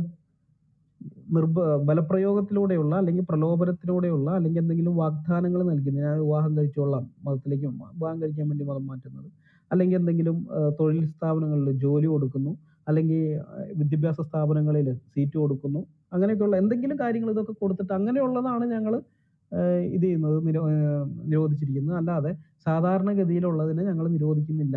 അത് ആർക്ക് സ്വാതന്ത്ര്യം ഉണ്ടെന്ന ആ ഒരു ലെവലിലാണ് അവിടെ അങ്ങനെ വരുന്ന സമയത്തുള്ളതാണ് വിഷയം. ഇപ്പൊ ഒരു വ്യക്തി സ്വന്തം ഇഷ്ടപ്രകാരം മാറിയാൽ, ഇപ്പൊ ഞാനിപ്പോ 21-ാമത്തെ വയസ്സിലാണ് ഞാൻ ക്രിസ്തുവിനെ കണ്ടെത്തുന്നത്. അപ്പൊ അതേപോലെ ഇപ്പൊ 19-20 വയസ്സൊക്കെ ഉള്ള പഠിക്കുന്ന പ്രായമാണെന്ന് വിചാരിക്കും. അവനിത് സുവിശേഷം കേട്ടു, വിശ്വസിച്ചു, അവന് കാര്യം മനസ്സിലായി, ആത്മരക്ഷ ക്രിസ്തുവിൽ മാത്രമേ ഉള്ളൂ, മറ്റൊരിടത്തില്ല, യേശു ക്രിസ്തുവിനെ സ്വീകരിച്ചില്ലെങ്കിൽ നരകത്തിലേക്ക് പോകും. അവനത് സ്വീകരിക്കാൻ തീരുമാനിച്ചു കഴിഞ്ഞ് കഴിഞ്ഞാൽ ഇവരെന്താ ഇത് അങ്ങനെ സ്വീകരിച്ചു കഴിഞ്ഞാൽ ഇത് കുറെ കാര്യമുണ്ട്. ഇത് അവൻ ബന്ധപ്പെട്ട അധികാരികളെ അറിയിക്കണം. അധികാരികളെ അറിയിച്ചു കഴിഞ്ഞിട്ടുണ്ട്, അവര് ബന്ധപ്പെട്ട വേറെ ആൾക്കാരെ, അതായത് ഇവനുമായി ബന്ധപ്പെട്ട് ഇവൻ പഠിക്കുന്ന കോളേജ് ആണെന്നുണ്ടെങ്കിൽ അവിടുത്തെ പ്രിൻസിപ്പലിനെ, അതല്ല ഇവൻ ജോലി ചെയ്യുന്നവനാണെങ്കിൽ തൊഴിലുടമയെ, അത് പിന്നെ അവിടുത്തെ പഞ്ചായത്ത് തദ്ദേശ ഇതിലത്തെ ആളുകളെ, ഇങ്ങനെ കുറെ പേരെയൊക്കെ അറിയിക്കും. പിന്നെ ഇവരുമായിട്ട് ഇവരെ സംസാരിക്കാൻ വരും ഇവന്റെ അടുത്ത്. ഇങ്ങനെ കുറെ കാര്യങ്ങളൊക്കെയാണിത്. അപ്പൊ ഇവര് തീരുമാനിക്കുകയാണ്, ഇവൻ പഠിച്ചുകൊണ്ടിരിക്കുകയാണല്ലോ, അപ്പൊ പഠിച്ചുകൊണ്ടിരിക്കുന്ന സമയത്ത് ഇവൻ എന്തെങ്കിലും കൂടുതൽ ഉപരിപഠനത്തിനുള്ള എന്തെങ്കിലും വാഗ്ദാനം നൽകിയിട്ടാണ് ഇത് ഇവനിങ്ങനെ മാറാൻ തീരുമാനിച്ചതെന്ന് അവരങ്ങോട്ട് പറഞ്ഞു കഴിഞ്ഞ് കഴിഞ്ഞാൽ തീർന്നു പറയാം അവിടെ. അല്ലെങ്കിൽ അവൻ ജോലി ചെയ്യുന്നവനാണെങ്കിൽ തൊഴിലുടമ ഇവന് ഏതെങ്കിലും വിധത്തിൽ എന്തെങ്കിലും ഇത് കൊടുത്തിട്ടുണ്ടെന്ന് അവര് തീരുമാനിക്കാവുന്നത്. അങ്ങനെയൊക്കെയാണ് ഇതിനകത്ത് വന്നിരിക്കുന്നത്. പക്ഷെ കോടതി ബ്രദറെ, ഇതൊക്കെ എന്റെ ഒരു ചോദ്യം സിമ്പിൾ ആയിട്ട്, നമ്മളെ ഒരു ക്രിസ്ത്യാനി എന്ന നിലയിൽ ഞാൻ മതം മാറുന്നു, എന്റെ സ്വതന്ത്രമായ മനസാക്ഷിയിലും സ്വാതന്ത്ര്യത്തിലും ക്രിസ്തു മതം സ്വീകരിക്കാൻ ഞാൻ തീരുമാനിച്ചു എന്ന് ഒരാളെ ഡിക്ലെയർ ചെയ്ത് കഴിഞ്ഞാൽ, കൃത്യമായി ഡിക്ലെയർ ചെയ്താൽ പിന്നെ ഈ നിയമം നിലനിൽക്കത്തില്ലല്ലോ. നിയമം നിലനിൽക്കും ബ്രദറെ, നിയമം നിലനിൽക്കാതിരിക്കുകയില്ല. കാരണം ഈ നിയമം തയ്യാറാക്കിയവർ അതിൻ്റെ ഈ വിഷയങ്ങളൊന്നും അറിയാത്തവരൊന്നും അല്ല. അതിൻ്റെ ആ നൂലാമാലകൾ, അതിൻ്റെ ഇടയിലുള്ള എങ്ങനെ ഇത് ചെയ്യണമെന്നൊക്കെ അറിഞ്ഞുകൊണ്ട് തന്നെ ഇതാക്കിയിരിക്കുന്നതാണ് ബ്രദറെ. നിയമം നിലനിൽക്കും, നിൽക്കുന്നില്ല. പിന്നെ ഇത് നിയമം മാറണമെന്നുണ്ടെങ്കിൽ ഭരണം മാറി കഴിഞ്ഞിട്ട് അടുത്തത് വരുന്നത്. ഇപ്പോൾ ജയലളിതയ്ക്ക് 2002 അവർ കൊണ്ടുവന്ന് 2004 എടുത്ത് കളഞ്ഞു. അവർക്ക് കാര്യം മനസ്സിലായി ജനം എതിരാകും എന്നുള്ളത്. അപ്പോൾ അതുപോലെയുള്ള ഇത് വന്നിട്ട് അത് മാറുകയുള്ളൂ. അതല്ലാതെ ഇത് കോടതിയിൽ പോയിട്ട് നമുക്ക് ഇത് ചലഞ്ച് ചെയ്യാൻ പറ്റുമെന്ന് എനിക്ക് തോന്നുന്നില്ല. പിന്നെ നിയമം അത് തയ്യാറാക്കുന്നവർ ഇതിനെക്കുറിച്ച് അറിവില്ലാത്തവരല്ലല്ലോ ബ്രദറെ. ഓക്കെ, താങ്ക് യു അനിൽ ബ്രദറെ. നമുക്ക് ഞാൻ ഓൾറെഡി സൂചിപ്പിച്ചതുപോലെ പാനലിലുള്ള 3 പേർ ഓൾറെഡി ഈ വിഷയത്തിലുള്ള ബന്ധത്തിൽ വിഷയം അവതരിപ്പിച്ചു. ഇനിയും സംസാരിക്കുന്ന സഹോദരങ്ങൾ 2-3 മിനിറ്റ് എടുത്ത് എന്തെങ്കിലും സ്റ്റേറ്റ്മെന്റ്, കമന്റുകൾ പറയാനുണ്ടെങ്കിൽ പറയാം. അതോടൊപ്പം തന്നെ ഈ വിഷയത്തിൽ വിയോജിപ്പുള്ള സഹോദരങ്ങൾക്ക് മുകളിലോട്ട് കടന്നു വരാം. വരുന്ന വ്യക്തികൾ ക്ഷമയോടെ നിൽക്കാനും കൂടി ശ്രമിക്കണം. നമുക്ക് കറക്റ്റ് ഓർഡറിൽ നമ്മൾ എത്തുമ്പോഴേക്കിന് ഇടയ്ക്ക് കയറി സംസാരിക്കാനോ ആവശ്യമില്ലാത്ത വർത്തമാനങ്ങളൊക്കെ ഒഴിവാക്കാനും ക്ഷമയോടെ, പ്രത്യേകിച്ച് വേറെ വലിയ തിരക്കൊന്നും ഇല്ല എന്ന് പറയുന്ന പ്രിയപ്പെട്ടവർക്ക് മാത്രം മുകളിലോട്ട് വരാം. ഓക്കെ, ജയ്സ് ബ്രദർ ലൈനിലുണ്ടെങ്കിൽ സംസാരിക്കാം. എന്നെയാണോ ജോർജ് ബ്രദറെ? അതെ അതെ അതെ. അനിൽ ബ്രദറും അനിൽ പാസ്റ്ററും ഒക്കെ വിശദമായിട്ട് സംസാരിച്ചു. എൻ്റെ മനസ്സിലുള്ള 1-2 കാര്യങ്ങൾ, നമ്മൾ ക്രിസ്തുവിൻ്റെ ഡിസൈപ്പിൾസ് എന്ന നിലയിൽ നമ്മൾ അറിയേണ്ട ഒരു കാര്യം, നമുക്ക് സഫറിങ് ഈ ലോകത്തിലുണ്ട്. ക്രിസ്തുവിനോടൊപ്പം കഷ്ടം സഹിക്കാനുള്ള വരം ലഭിച്ചവരായ നാം, അതുപോലെ തന്നെ വചനം പറയാനായിട്ടുള്ള നിർബന്ധവും നമ്മുടെ മേളിൽ ഇരിക്കുന്നിടത്തോളം നമ്മളത് പറയും. അതിൻ്റെ അകത്ത് എന്ത് കഷ്ടത സഹിച്ചെന്ന് പറഞ്ഞാലും. പക്ഷെ ഇവിടെ എല്ലാവരും മറന്നു പോകുന്നൊരു കാര്യം, അല്ലെങ്കിൽ നമ്മുടെ രാജ്യത്തിലുള്ള നമ്മുടെ മറ്റു സഹോദരങ്ങൾ അറിയേണ്ടതായ ഒരു കാര്യം, ക്രിസ്തു മതത്തിന് ഒരു പൊളിറ്റിക്കൽ ഐഡിയോളജി ഇല്ല. കാര്യം ഉണ്ടായിരുന്നു ഒരിക്കലും പറയത്തില്ല. ഒരു കർണത്തടിക്കും മറ്റേ കർണം കാണിച്ചു കൊടുക്കാൻ ഒരിക്കലും ക്രിസ്തു പറയത്തില്ല. ക്രിസ്തു വളരെ ക്ലിയർ ആയിട്ട് നമ്മളോട് പറഞ്ഞിട്ടുള്ളൊരു കാര്യം, do not be afraid of those who kill your body. ശരീരത്തെ കൊല്ലുന്നവരെ ഭയക്കണ്ട, എന്നാൽ ശരീരത്തിനെ കൊന്ന ആത്മാവിനെ നിത്യനരകത്തിൽ ഇടാൻ കഴിവുള്ളവനെ ഭയക്കുക എന്നാണ് വചനം പറയുന്നത്. അതുകൊണ്ട് തന്നെ ക്രിസ്തുവിലുള്ള വിശ്വാസം, മതമല്ല, ക്രിസ്തുവിലുള്ള വിശ്വാസം വളർന്നു വന്നത് പ്രോസിക്യൂഷനിൽ കൂടെ തന്നെയാണ്. നമുക്കതറിയാം, ഹിസ്റ്ററിയിൽ നമുക്ക് വളരെ ക്ലിയർ ആയിട്ട് അറിയാം. ഇതിനൊരു കാരണമുണ്ട്. കാരണം ക്രിസ്തുവിലുള്ള ക്രിസ്ത്യാനികളുടെ, ക്രിസ്തുവിൻ്റെ അനുയായികളുടെ ബെയർ ക്രിസ്ത്യാനിറ്റിയെ സംബന്ധിച്ചോളം നമുക്ക് ക്രിസ്മസ് ആഘോഷിക്കാതിരിക്കാം, മറ്റുള്ള ദിവസങ്ങൾ ആഘോഷിക്കാതിരിക്കാം. ഇങ്ങനെയുള്ള സ്ഥാപനങ്ങളൊന്നും, ഈ സ്ഥാപനങ്ങളെല്ലാം പിടിച്ചു മാറ്റിയാലും ഈ സ്ഥാപനങ്ങളൊന്നും ഇല്ലാതെ ഒരു ബെയർ ക്രിസ്ത്യാനിറ്റിക്ക് സർവൈവ് ചെയ്യാം. നമ്മളിതിന് അണ്ടർഗ്രൗണ്ട് ചർച്ച് എന്ന് പറയും. അങ്ങനെ പല രാജ്യങ്ങളും, ഇപ്പം ചൈന പോലുള്ള രാജ്യങ്ങളിൽ അണ്ടർഗ്രൗണ്ട് ചർച്ച് വളരെ സജീവമാണ്. അതിനൊരു കാരണമുണ്ട്. കാരണം മനുഷ്യൻ്റെ മനസ്സിനെ ആർക്കും നിർബന്ധമായിട്ട് പിടിച്ചു മേടിക്കാനൊക്കത്തില്ല. എനിക്കൊരു മതം മാറാം, പക്ഷേ അത് വെളിയിലുള്ള മതത്തിൻ്റെ ചട്ടക്കൂട്ടങ്ങളിൽ ഉള്ള വ്യത്യാസങ്ങളല്ലാതെ എൻ്റെ മനസ്സിനെ ഒരിക്കലും മാറ്റാനൊക്കത്തില്ല. ഈ മനസ്സിൻ്റെ പരിവർത്തനമാണ് ക്രിസ്തുവിൻ്റെ അനുയായികളെ സംബന്ധിച്ചോളം ഈ മനസ്സിൻ്റെ പരിവർത്തനമാണ് പ്രധാനം. അല്ലെങ്കിൽ ഇതിനു വേണ്ടിയാണ് നമ്മൾ സംസാരിക്കുന്നത്. ഇത് നമ്മൾ സംസാരിച്ചുകൊണ്ടിരിക്കും. ഹിസ്റ്ററിയിൽ എങ്ങും ഒരു ക്രിസ്ത്യാനി ഒരു രാജ്യത്തിനെതിരെ പ്രവർത്തിച്ചിട്ടില്ല. അവൻ നിൽക്കുന്ന രാജ്യത്തിനെതിരെ പ്രവർത്തിച്ചിട്ടില്ല, രാജ്യത്തിന് കൂടെ മാത്രമേ പ്രവർത്തിച്ചുള്ളൂ. സ്നേഹിക്കുന്ന ഒരിക്കലും തെറ്റാണെന്ന് ആരും പറയത്തില്ല. എങ്കിൽ തീവ്രമായി സ്നേഹിക്കുന്ന തെറ്റാണെന്ന് ആർക്കും പറയാനും ഒക്കത്തില്ല. തീവ്രമായി സ്നേഹിച്ച ചരിത്രം മാത്രമേ ഉള്ളൂ. അതിനെതിരെ അത് ചെയ്തുകൊണ്ടിരുന്ന സമയത്ത് തന്നെ പ്രോസിക്യൂഷൻ എന്നും നമുക്കെതിരെ വന്നിട്ടുണ്ട്. ഇന്ത്യ എന്ന രാജ്യം, ഈ രാജ്യത്തിൻ്റെ ഹിസ്റ്ററിയിൽ ക്രിസ്ത്യാനികൾ മാത്രമല്ല, മറ്റെല്ലാവരും ഈ ഒരു രാജ്യത്തിൻ്റെ മാത്രം പ്രത്യേകതയാണ്. ഇവൻ യഹൂദനെ പോലും ഫ്ലോറിഷ് ചെയ്തൊരു രാജ്യമാണ്. മറ്റ് പല രാജ്യങ്ങൾക്ക് ഓപ്പോസിറ്റായിട്ട്, അല്ലെങ്കിൽ പ്രൊഫസയ്ക്ക് പോലും ഓപ്പോസിറ്റായിട്ട് ഫ്ലോറിഷ് ചെയ്തൊരു രാജ്യമാണ് പലതരത്തിൽ. അതുകൊണ്ട് തന്നെ ഈ രാജ്യം നമ്മുടെ രാജ്യമാണ്. ഈ രാജ്യത്തിലെ സഹോദരന്മാരെ നമ്മളെ ഉപദ്രവിച്ചു കഴിഞ്ഞാലും അവരുടെ അറിവില്ലായ്മയായിട്ട് കണ്ട് കർത്താവ് പറഞ്ഞ പോലെ forgive them for they do not know what they are doing. അവർ ചെയ്യുന്നത് അറിയാത്തത് കൊണ്ട് അവരോട് ക്ഷമിക്കുക എന്ന രീതി മാത്രമേ ക്രിസ്ത്യാനിക്ക് മുമ്പോട്ട് പോകാനൊക്കത്തുള്ളൂ. നമുക്ക് മറ്റൊരു ഓപ്ഷൻ ഇല്ല. നിങ്ങൾ ഞങ്ങളെ കൊന്നാൽ ഞങ്ങൾ മരിക്കും, ഇത്രയേ ഉള്ളൂ ഇതിൻ്റെ അകത്തെ ഓപ്ഷൻ. ഇതറിഞ്ഞുകൊണ്ട് തന്നെയാണ് ലോകത്തിൽ ഇപ്പം നമ്മൾ മറ്റുള്ള ക്രിസ്തീയ രാജ്യങ്ങളെന്ന് പറയുന്ന രാജ്യങ്ങൾ നോക്കിയാൽ അവിടെ എല്ലാം ക്രിസ്ത്യാനിറ്റി അനിൽ ബ്രദർ പറഞ്ഞ പോലെ താഴോട്ട് പോയിക്കൊണ്ടിരിക്കുകയാണ്. അല്ലെങ്കിൽ യഥാർത്ഥ ക്രിസ്ത്യാനിറ്റി അവിടെ ഇല്ല, വിശ്വാസം അവിടെ ഇല്ല. ക്രിസ്തു മതമുണ്ട്, വിശ്വാസമില്ല. അതിന്റെ കാരണം പ്രോസിക്യൂഷന്റെ കുറവ് തന്നെയാണ്. പ്രോസിക്യൂഷൻ ഉള്ളിടത്തല്ല ഇന്നും വിശ്വാസം നിലനിൽക്കുന്നത്. കാരണം അന്നേരമാണ് ഒരു വ്യക്തിക്ക് ക്രിസ്തുവിലുള്ള ആശ്രയം പൂർണ്ണമായിട്ട് വെളിപ്പെടുന്നത്. അവന്റെ എല്ലാ കഴിവുകൾക്കും അപ്പുറത്ത് ക്രിസ്തുവിൽ മാത്രം ആശ്രയിക്കാനുള്ള ഒരു കഴിവും ഒരു ദൈവിക നടത്തിപ്പും ഒക്കെ ആ സമയത്താണ് ഒരു വിശ്വാസിക്ക് കിട്ടുന്നത്. ഇത് ഹിസ്റ്റോറിക്കലാണ്. ഇത് എവിടെയൊക്കെ സംഭവിച്ചിട്ടുണ്ട് അവിടെ എല്ലാം ക്രിസ്തുവിലുള്ള വിശ്വാസം വളർന്നിട്ടുണ്ട്. എണ്ണത്തിൽ എന്നുള്ള ഉദ്ദേശത്തിലല്ല ഞാൻ പറഞ്ഞു, ക്രിസ്തുവിൽ വിശ്വസിക്കുന്നവന്റെ വിശ്വാസം വളർന്നിട്ടുണ്ട്. അതുകൊണ്ട് തന്നെ ഈ രാജ്യത്തിന് വേണ്ടി പ്രാർത്ഥിച്ചുകൊണ്ട്, നാട്ടിലത്തെ പൊളിറ്റിക്സിനെ പറ്റി എനിക്ക് വലിയ വിവരമില്ല, ഈ രാജ്യത്തിന് വേണ്ടി പ്രാർത്ഥിക്കുന്നു. എല്ലാ ഹിന്ദു സഹോദരന്മാർക്കും അല്ലെങ്കിൽ ഹിന്ദുത്വ പ്രൊപ്പഗേറ്റ് ചെയ്യുന്ന എല്ലാ സഹോദരന്മാർക്കും സംഘടനകൾക്കും വേണ്ടി പ്രാർത്ഥിച്ചുകൊണ്ട് ഞാൻ നിർത്തുവാണ്. ബാക്കിയുള്ളത് ഓക്കെ, താങ്ക് യു ജയേഷ് ബ്രദറെ. നസ്രൻ ബ്രദറെ ലൈനിലുണ്ടെങ്കിൽ സംസാരിക്കാം. ഉണ്ട് ബ്രദറെ. എല്ലാവർക്കും യേശുക്രിസ്തുവിന്റെ നാമത്തിൽ വന്ദനം. എനിക്കൊന്ന് വളരെ ഡീറ്റെയിൽ ആയിട്ട് തന്നെ അനിൽ കൊടുത്തോട്ടം പാസ്റ്ററും അനിൽ ബ്രദറും ഒക്കെ ഈ ബില്ലിനെ പറ്റി സംസാരിച്ചു. ബില്ല് ശരിക്കും നോക്കിക്കഴിഞ്ഞാൽ ഒരു കോമഡി തന്നെയാണ്. കാരണം ഇതിനകത്ത് ഈ കാര്യങ്ങൾ ഡിസൈഡ് ചെയ്യുന്നത് ആരാണ്? ഇവിടെ പറഞ്ഞിരിക്കുന്ന കുറച്ച് കാര്യങ്ങൾ, no person shall convert and attempt to convert either directly or otherwise any other person from one religion to another by use of misrepresentation. ഈ മിസ്റെപ്രസെന്റേഷൻ നടന്നു എന്ന് ആരാണ് തീരുമാനിക്കുന്നത്? ഫോഴ്സ്. ആരാണ് ഈ ഫോഴ്സ്ഫുൾ ആയിട്ട് കൺവേർട്ട് ചെയ്യുന്നത്? ആരെങ്കിലും കൈപിടിച്ച് നേരെ നീ കൺവേർട്ട് ആകടാ എന്ന് പറയാൻ പറ്റുമോ? അൺഡ്യൂ ഇൻഫ്ലുവൻസ് ഒരു ബയസ്ഡ് ആയിട്ടുള്ള ഒരു ലാംഗ്വേജ് എന്ന് പറഞ്ഞാൽ ആർക്ക് വേണേലും, അനിൽ ബ്രദർ പറഞ്ഞതുപോലെ ഏത് കാര്യത്തിൽ വേണേലും അതിനെ ചാർത്തി തരാം.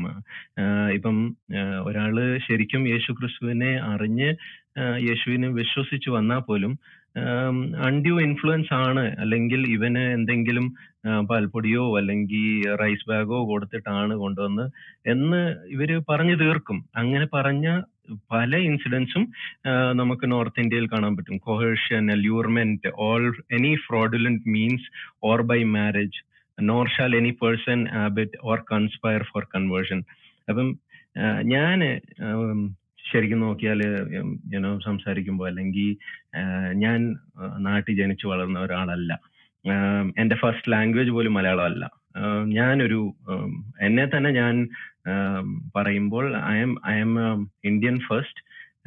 I M by language Hindi is my first language. ആർക്കെങ്കിലും സംശയം ഉണ്ടെങ്കിൽ തീർച്ചയായിട്ടും മേളിൽ കയറി വന്നിട്ട് എന്നോട് ഹിന്ദി സംസാരിക്കാം.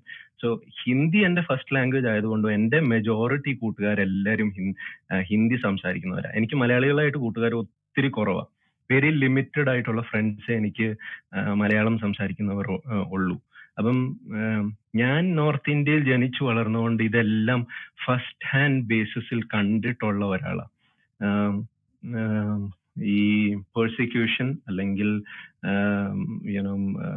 ക്രിസ്ത്യൻസിനെ പീഡിപ്പിക്കുന്ന കാര്യവും എല്ലാം ഫസ്റ്റ് ഹാൻഡ് ബേസിസിൽ തന്നെ ഞങ്ങളുടെ ചർച്ചുകളിൽ ഞാൻ കണ്ടിട്ടുള്ള ഒരാളാണ്. പക്ഷെ തിരിച്ചവരോട് പെർസിക്യൂട്ട് ചെയ്യുമ്പോൾ തിരിച്ചവരോട് നിങ്ങൾ ഇത് എന്തിനു ചെയ്യുന്നു എന്ന് പറയുമ്പം അവർക്കൊരു റീസൺ ഇല്ല. ഇപ്പം ഞങ്ങളുടെ സഭകളിൽ പോലും സൺഡേ ഒരു പ്രാവശ്യം സൺഡേ വർഷിപ്പ് എനിക്കിപ്പോഴും ഓർമ്മയുണ്ട്. ഒരു കാരണമില്ല, ഞങ്ങൾ അണ്ടർഗ്രൗണ്ടിൽ ഒരു ചെറിയൊരു സഭയിൽ ഞങ്ങൾ വർഷിപ്പ് ചെയ്യുമ്പോൾ ഒരു കാരണമില്ലാതെ സൺഡേ മോർണിംഗ് 10 മണിയായപ്പോൾ ഇവിടെ പ്രാർത്ഥിക്കാൻ പറ്റത്തില്ല, ഇവിടെ ആരാധിക്കാൻ പറ്റത്തില്ല. അവിടുത്തെ ഉടമ പോലും ഞങ്ങൾക്ക് അലൗ ചെയ്തിട്ടുള്ള ഒരു കാര്യമാണ്. പക്ഷെ അടുത്തുള്ള ഹിന്ദുത്വവാദികൾ വന്നിട്ട് ഇവിടെ നിങ്ങൾക്ക് പ്രാർത്ഥിക്കാൻ പറ്റത്തില്ല. ഞങ്ങൾ ചോദിച്ചു എന്തുകൊണ്ട്, what is the reason? Because the government, the constitution is giving me that right. Then who are you to stop me? അവരോട് തിരിച്ച് ഞങ്ങൾ ചോദിക്കുമ്പം അവർക്ക് ശരിയായിട്ടുള്ള ഒരു ഉത്തരമില്ല. when we ask them, the owner is allowing us, ഇവിടുത്തെ ഉടമസ്ഥൻ ഞങ്ങൾക്ക് ഇത് അലൗ ചെയ്ത് തന്നിരിക്കുന്നു, എന്നിട്ട് നിങ്ങൾ ആരാ ഇത് പറയാൻ? who are you to ask this question? അപ്പം ഉത്തരം മുട്ടി ഒന്നും പറയാതെ ആകുമ്പോൾ ദ നെക്സ്റ്റ് തിങ് ഞങ്ങൾ കണ്ടിട്ടുള്ളത് ഒന്നുകിൽ തെറി വിളിക്കുക, ചീത്ത വിളിക്കുക, അല്ലെങ്കിൽ കായികപരമായിട്ട് ശാരീരികമായിട്ട് അടിക്കുക. അത് മാത്രമേ ഞങ്ങൾ കണ്ടിട്ടുള്ളൂ.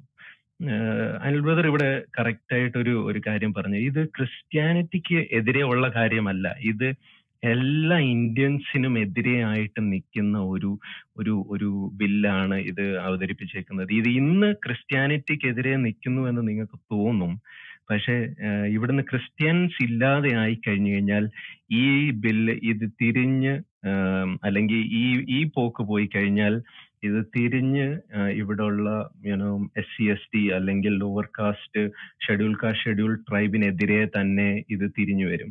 അതിന്റെ റീസൺ ഞാൻ കണ്ടിട്ടുള്ളത്, കാരണം UP-യിലൊക്കെ ഞങ്ങൾക്ക് പല സഭകളും പലയിടങ്ങളിലും ഞാൻ പോയി സംസാരിച്ചിട്ടുള്ള സ്ഥലങ്ങളെ പറ്റി എനിക്കറിയാം. അവിടെ ഞങ്ങളുടെ കുറച്ച് സഹോദരന്മാര്, UP-യിലുള്ളത് തന്നെ കുറച്ച് സഹോദരന്മാർ അവിടെ ഉള്ളവര്, പക്ഷെ അവരെല്ലാരും യേശുവിനെ അറിഞ്ഞു വന്നത് അവര് വളരെ താഴ്ന്ന ഒരു നിലവാരത്തിൽ നിന്ന് തന്നെയാണ്. അവരുടെ ട്രൈബ് എന്ന് പറഞ്ഞാൽ ഷെഡ്യൂൾ ട്രൈബിൽ നിന്ന് തന്നെ വന്നവരാണ്. അപ്പം ഞങ്ങൾ അവരുടെ കൂടെ പോയി ഇരുന്ന് സംസാരിക്കുമ്പോഴും ഇടപെടുമ്പോഴും ഞങ്ങൾ ആ ഒരു രീതിയിലേ അല്ല അവരോട് ഇടപെടുന്നത്. അത് ആ വില്ലേജിലുള്ള ആൾക്കാർക്ക് ഭയങ്കര ഒരു സർപ്രൈസാണ്. അവിടെ ഉള്ള ഈ ഉയർന്ന ജാതി അല്ലെങ്കിൽ വലിയ ജാതിയിലുള്ളവർക്ക് ഭയങ്കര സർപ്രൈസാണ്. അപ്പം അവര് ഇങ്ങനെ വന്ന് ഈ ആൾക്കാരുടെ വീടുകളുടെ വെളിയിൽ വന്ന് നിൽക്കും, അകത്ത് കയറത്തില്ല. അവര് വെളിയിൽ വന്ന് മാത്രം നിന്നിട്ട് അവര് നമ്മളെ ഇങ്ങനെ നിരീക്ഷിക്കും. എന്നിട്ട് ഇവരെന്തിനാണ് ഇവിടെ വന്ന് നിൽക്കുന്നത്? ഇവരിൽ പലരും പലരുടെയും ജീവിതത്തിൽ പല രോഗങ്ങളും ഭൂതബാധകളും പല കാര്യങ്ങളും ഉള്ളവരുണ്ട്. അപ്പം കർത്താവിന്റെ കൃപയാൽ അവർക്ക് വേണ്ടി പ്രാർത്ഥിക്കുമ്പോൾ ആ രോഗങ്ങളിൽ നിന്നും അവർക്ക് വിടുതൽ കിട്ടുന്നത് ഇവരറിയുന്നു. ഇവർക്കും ഈ വിടുതൽ വേണം, കാരണം ഇവർക്ക് എല്ലാവർക്കും ഈ രോഗങ്ങളും കാര്യങ്ങളും ഒക്കെ ഉണ്ട്. ഇവരിത് അറിഞ്ഞു കഴിയുമ്പോൾ ഇവർക്കും പ്രാർത്ഥിപ്പിക്കണമെന്നുണ്ട്, അല്ലെങ്കിൽ പാസ്റ്ററിനെയോ അല്ലെങ്കിൽ ഞങ്ങളെയൊക്കെ വെളിയിലോട്ട് വിളിച്ചു കഴിഞ്ഞിട്ട് പ്രാർത്ഥിപ്പിക്കണമെന്നുണ്ട്. പക്ഷെ ഞങ്ങൾ ചോദിച്ചപ്പോൾ ഞങ്ങൾ അവരോട് ചോദിച്ചു, നിങ്ങൾ എന്താ അകത്ത് കയറാത്തത്? ഞങ്ങൾക്ക് അകത്ത് കയറാൻ പറ്റത്തില്ല, കാരണം ഇവര് ഞങ്ങളുടെ ജാതിയിൽപ്പെട്ടവരല്ല, ഇവര് താഴ്ന്ന ജാതിക്കാർ. ഞങ്ങൾക്ക് പല പ്രാവശ്യം അത് സർപ്രൈസ് ആയിട്ട് തോന്നിയിട്ടുണ്ട്. അപ്പൊ ഞാൻ ഈ അനിൽ ബ്രദർ പറഞ്ഞപ്പോൾ ഞാൻ ചിന്തിക്കുമായിരുന്നു, ഇത് തീർച്ചയായിട്ടും ഒരു മനുഷ്യനെ മനുഷ്യനായി കാണാത്ത ഒരു ചിന്താഗതിയിൽ നിന്നും ഉരുത്തിരിഞ്ഞു വന്ന ഒരു ഐഡിയോളജിയിൽ നിന്ന് വന്ന ഒരു ബില്ല് തന്നെയാണ്. നമുക്ക് യോഗിയെ പറ്റി അറിയാലോ. ഏറ്റവും കൂടുതൽ എനിക്ക് തോന്നുന്നു, ഞാൻ ഇസ്ലാമിക് വിമർശനത്തിന് വരുന്നതിന് മുൻപേ ഏറ്റവും കൂടുതൽ എതിർത്തിരുന്നത് ഈ ഹിന്ദുത്വ ഐഡിയോളജിയെ. അതിൽ പ്രമുഖനായി നിന്നത് നമ്മുടെ യോഗി ആദിത്യനാഥിനെ തന്നെയാണ്. ഇത്രയും മനുഷ്യവിരുദ്ധമായിട്ടുള്ള ഒരു മനുഷ്യനെ ഞാൻ ഇതുവരെ കണ്ടിട്ടില്ല. കാരണം ഞാൻ നോർത്ത് ഇന്ത്യ ജനിച്ചു വളർന്നു, എനിക്കറിയാം അവിടുത്തെ ആൾക്കാർ എങ്ങനെയാണെന്ന്. അപ്പം എന്ന് പറഞ്ഞാൽ ഒരു ദളിതന്റെ വീട്ടിൽ പോയി അവൻ തന്ന പാത്രത്തിൽ പ്ലേറ്റിൽ ആഹാരം കഴിക്കാൻ പോലും അറക്കുന്ന ആൾക്കാരാണ് എല്ലാവരും ഹിന്ദുക്കളാണെന്ന് പറയുന്നത്. അപ്പം ഈ കാര്യങ്ങളൊക്കെ നിൽക്കുമ്പോൾ നിങ്ങൾ ചിന്തിക്കണം, ഇത് ഇന്ത്യക്കെതിരെയുള്ള ഒരു ബില്ലാണ്, ഇത് ക്രിസ്ത്യാനിറ്റിക്കെതിരെയുള്ള ബില്ലൊന്നും അല്ല. ഞങ്ങൾ അടികൊള്ളാൻ വേണ്ടിയിട്ടുള്ളവർ തന്നെയാണ്. തീർച്ചയായിട്ടും കർത്താവ് പറഞ്ഞിട്ടുണ്ട്, എന്നെ പറ്റി നിങ്ങൾ പറയുമ്പോൾ പലയിടത്തും നിങ്ങൾക്ക് പീഡനങ്ങൾ ഉണ്ടാകും. ആ പീഡനങ്ങളൊക്കെ ഞങ്ങൾ സഹിക്കാൻ വേണ്ടിയിട്ടുള്ളവരാ. പക്ഷേ ഒരു ഇന്ത്യൻ പൗരൻ എന്ന നിലയിൽ ഞങ്ങൾക്ക് പറയാനുള്ള അവകാശവും അധികാരവും ഉണ്ട്. അനിൽ പാസ്റ്റർ പറഞ്ഞതുപോലെ ഞങ്ങൾ ഇതെല്ലാം കാണുന്നു, ഞങ്ങൾ ഇതെല്ലാം അറിയുന്നു. പിന്നെ ഞങ്ങൾ ഇവിടെ ഉള്ള കാലത്തോളം യേശു ക്രിസ്തു വന്ന് ഞങ്ങളെ ഇവിടുന്ന് എടുക്കുന്ന കാലത്തോളം ഞങ്ങൾ ഈ കാര്യം പറയും എന്നുള്ളത് ഞങ്ങൾ അറിയിച്ചോട്ടെ. എല്ലാവർക്കും നന്ദി, നമസ്കാരം. Okay, thank you. ഒരു സെക്കൻഡ്. നസ്രീൻ ബ്രദർ പറഞ്ഞതും ഒരു കറക്റ്റ് പോയിന്റ് ആണ്. പക്ഷെ ഇവിടെ ഒരു കാര്യം ചിന്തിക്കേണ്ടിയിരിക്കുന്നു. അത് ഈ മതപരിവർത്തനം അല്ലെങ്കിൽ മതം മാറുന്നത് എന്ന് പറയുമ്പോൾ ഇവിടെ ഞാൻ ആക്ച്വലി ബഞ്ച് ഓഫ് ട്രൂത്ത് പോലെയുള്ള ഈ RSSന്റെ ഏറ്റവും നല്ല രീതിയിൽ ബഹുമാനിക്കുന്ന അല്ലെങ്കിൽ സ്വീകരിക്കുന്ന പുസ്തകങ്ങൾ, അതുപോലെ അവരുടെ സ്ഥാപക ഗുരുജിയൊക്കെ എഴുതിയ ബുക്കുകളൊക്കെ ഞാൻ വായിക്കുമ്പോൾ ഈ ഒരു ഭാഗത്ത് നിന്ന് പറയുമ്പോൾ ഈ ഭാരതം എന്ന മണ്ണിൽ, ഭാരതം എന്ന മാതാവിന്റെ ആ മടിയിലിരിക്കുന്നതായ മക്കൾ, അത് ഈ രാജ്യത്തിൻ്റെതായ പ്രൊഡക്റ്റുകൾ എന്ന് വിശേഷിപ്പിക്കാവുന്ന ഹിന്ദു, മുസ്ലിം, ക്രിസ്ത്യൻ, ജെയിൻ, ബുദ്ധമതം എല്ലാം ഉൾപ്പെടുന്നു. അവർ ഏത് മതത്തിലേക്ക് മാറിയാലും സ്റ്റിൽ അവരെ ഒരു ഹിന്ദു എന്നുള്ള ഒരു കോൺസെപ്റ്റിൽ ഒരു കാണുന്നത് തെറ്റില്ല എന്ന് ഒരു ഭാഗത്ത് പറയുമ്പോൾ തന്നെ മറുഭാഗത്ത് മറ്റൊരു വാദം, ഒരു ഹിപ്പോക്രസി എന്ന് വേണമെങ്കിൽ പറയാം. അതെന്ന് പറയുന്നത് ഇത് എല്ലാം ഒന്നാണ്, ഞങ്ങൾ യേശുവിനെ സ്നേഹിക്കുന്നു, യേശുവിനെ ഞങ്ങൾ ആദരിക്കുന്നു, യേശുവിനോട് ഞങ്ങൾക്ക് ഭയങ്കര സ്നേഹമാണ് എന്നൊരു ഭാഗത്ത് പറയുമ്പോൾ തന്നെ മറുഭാഗത്ത് ആ യേശുവിൽ ഒരാൾ വിശ്വസിച്ച് ആ യേശുവിന്റെ പുറകിൽ ശിഷ്യനായിട്ട് പോകുമ്പോൾ ആ വ്യക്തിയെ അടിക്കുക, ഉപദ്രവിക്കുക, അവൻ പോകുന്ന സ്ഥലത്ത് അവനെയും അവന്റെ കൂട്ടത്തിലുള്ളവരെ ഉപദ്രവിക്കുക. പക്ഷെ ഇവിടെ മനസ്സിലാകാത്ത, ഒരിക്കലും ബാലൻസ്ഡ് ആകാത്ത ഒരു ലോജിക്ക് ഇവിടെ ആണ്. ഈ ക്രിസ്ത്യൻസിന്റെ കാര്യം വരുമ്പോൾ മാത്രമാണോ ഈ മതപരിവർത്തനം എന്ന വിഷയം ആപ്ലിക്കബിൾ ആവുന്നതാണ്. കാരണം ഇപ്പൊ ഇവിടെ നസ്രൻ പറഞ്ഞതുപോലെ തന്നെ ഞാനും എന്താ പറയുന്നത്, ഒരു ഭാഷയുടെ ഇതിൽ പറഞ്ഞാൽ ഞാനൊരു തെലുങ്കൻ തന്നെയാണ്. കാര്യം ഞാൻ ഹൈദരാബാദിലാണ് ഞാൻ വളർന്നത്. ഞാൻ ഇവിടെ നാട്ടിൽ വരുന്ന സമയത്ത് എന്റെ ഒരു വല്യപ്പച്ചന്റെ വീടിന്റെ തൊട്ട് താഴെ ഉണ്ടായിരുന്ന ഒരു ഭവനം, ഒരു ഹിന്ദു ഫാമിലിയാണ്. അതിൽ ഞാൻ കേരളത്തിലെ ആദ്യത്തെ സുഹൃത്തെന്ന് വിശേഷിപ്പിക്കാവുന്ന സുഹൃത്തും ആ വീട്ടിൽ തന്നെ ഉള്ള ആളാണ്.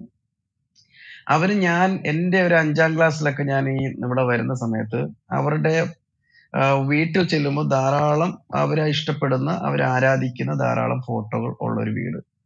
പക്ഷെ ഒരു കുറച്ചു നാൾ കഴിഞ്ഞപ്പോൾ അവർക്ക് ഇതുപോലെ എന്തോ ബുദ്ധിമുട്ട്, എന്തോ പ്രശ്നം വന്ന് അങ്ങനെ അവര് ആന്ധ്രയില് ഈ സത്യസായി ബാബയുടെ അടുത്ത് ആരോ കൊണ്ടുപോയി. അങ്ങനെ ആ സത്യസായി ബാബയിൽ വിശ്വാസം ഉണ്ടായി. അങ്ങനെ പിന്നീട് അവരുടെ വീട്ടിൽ നിറഞ്ഞ ഫോട്ടോ ഇതാണ്.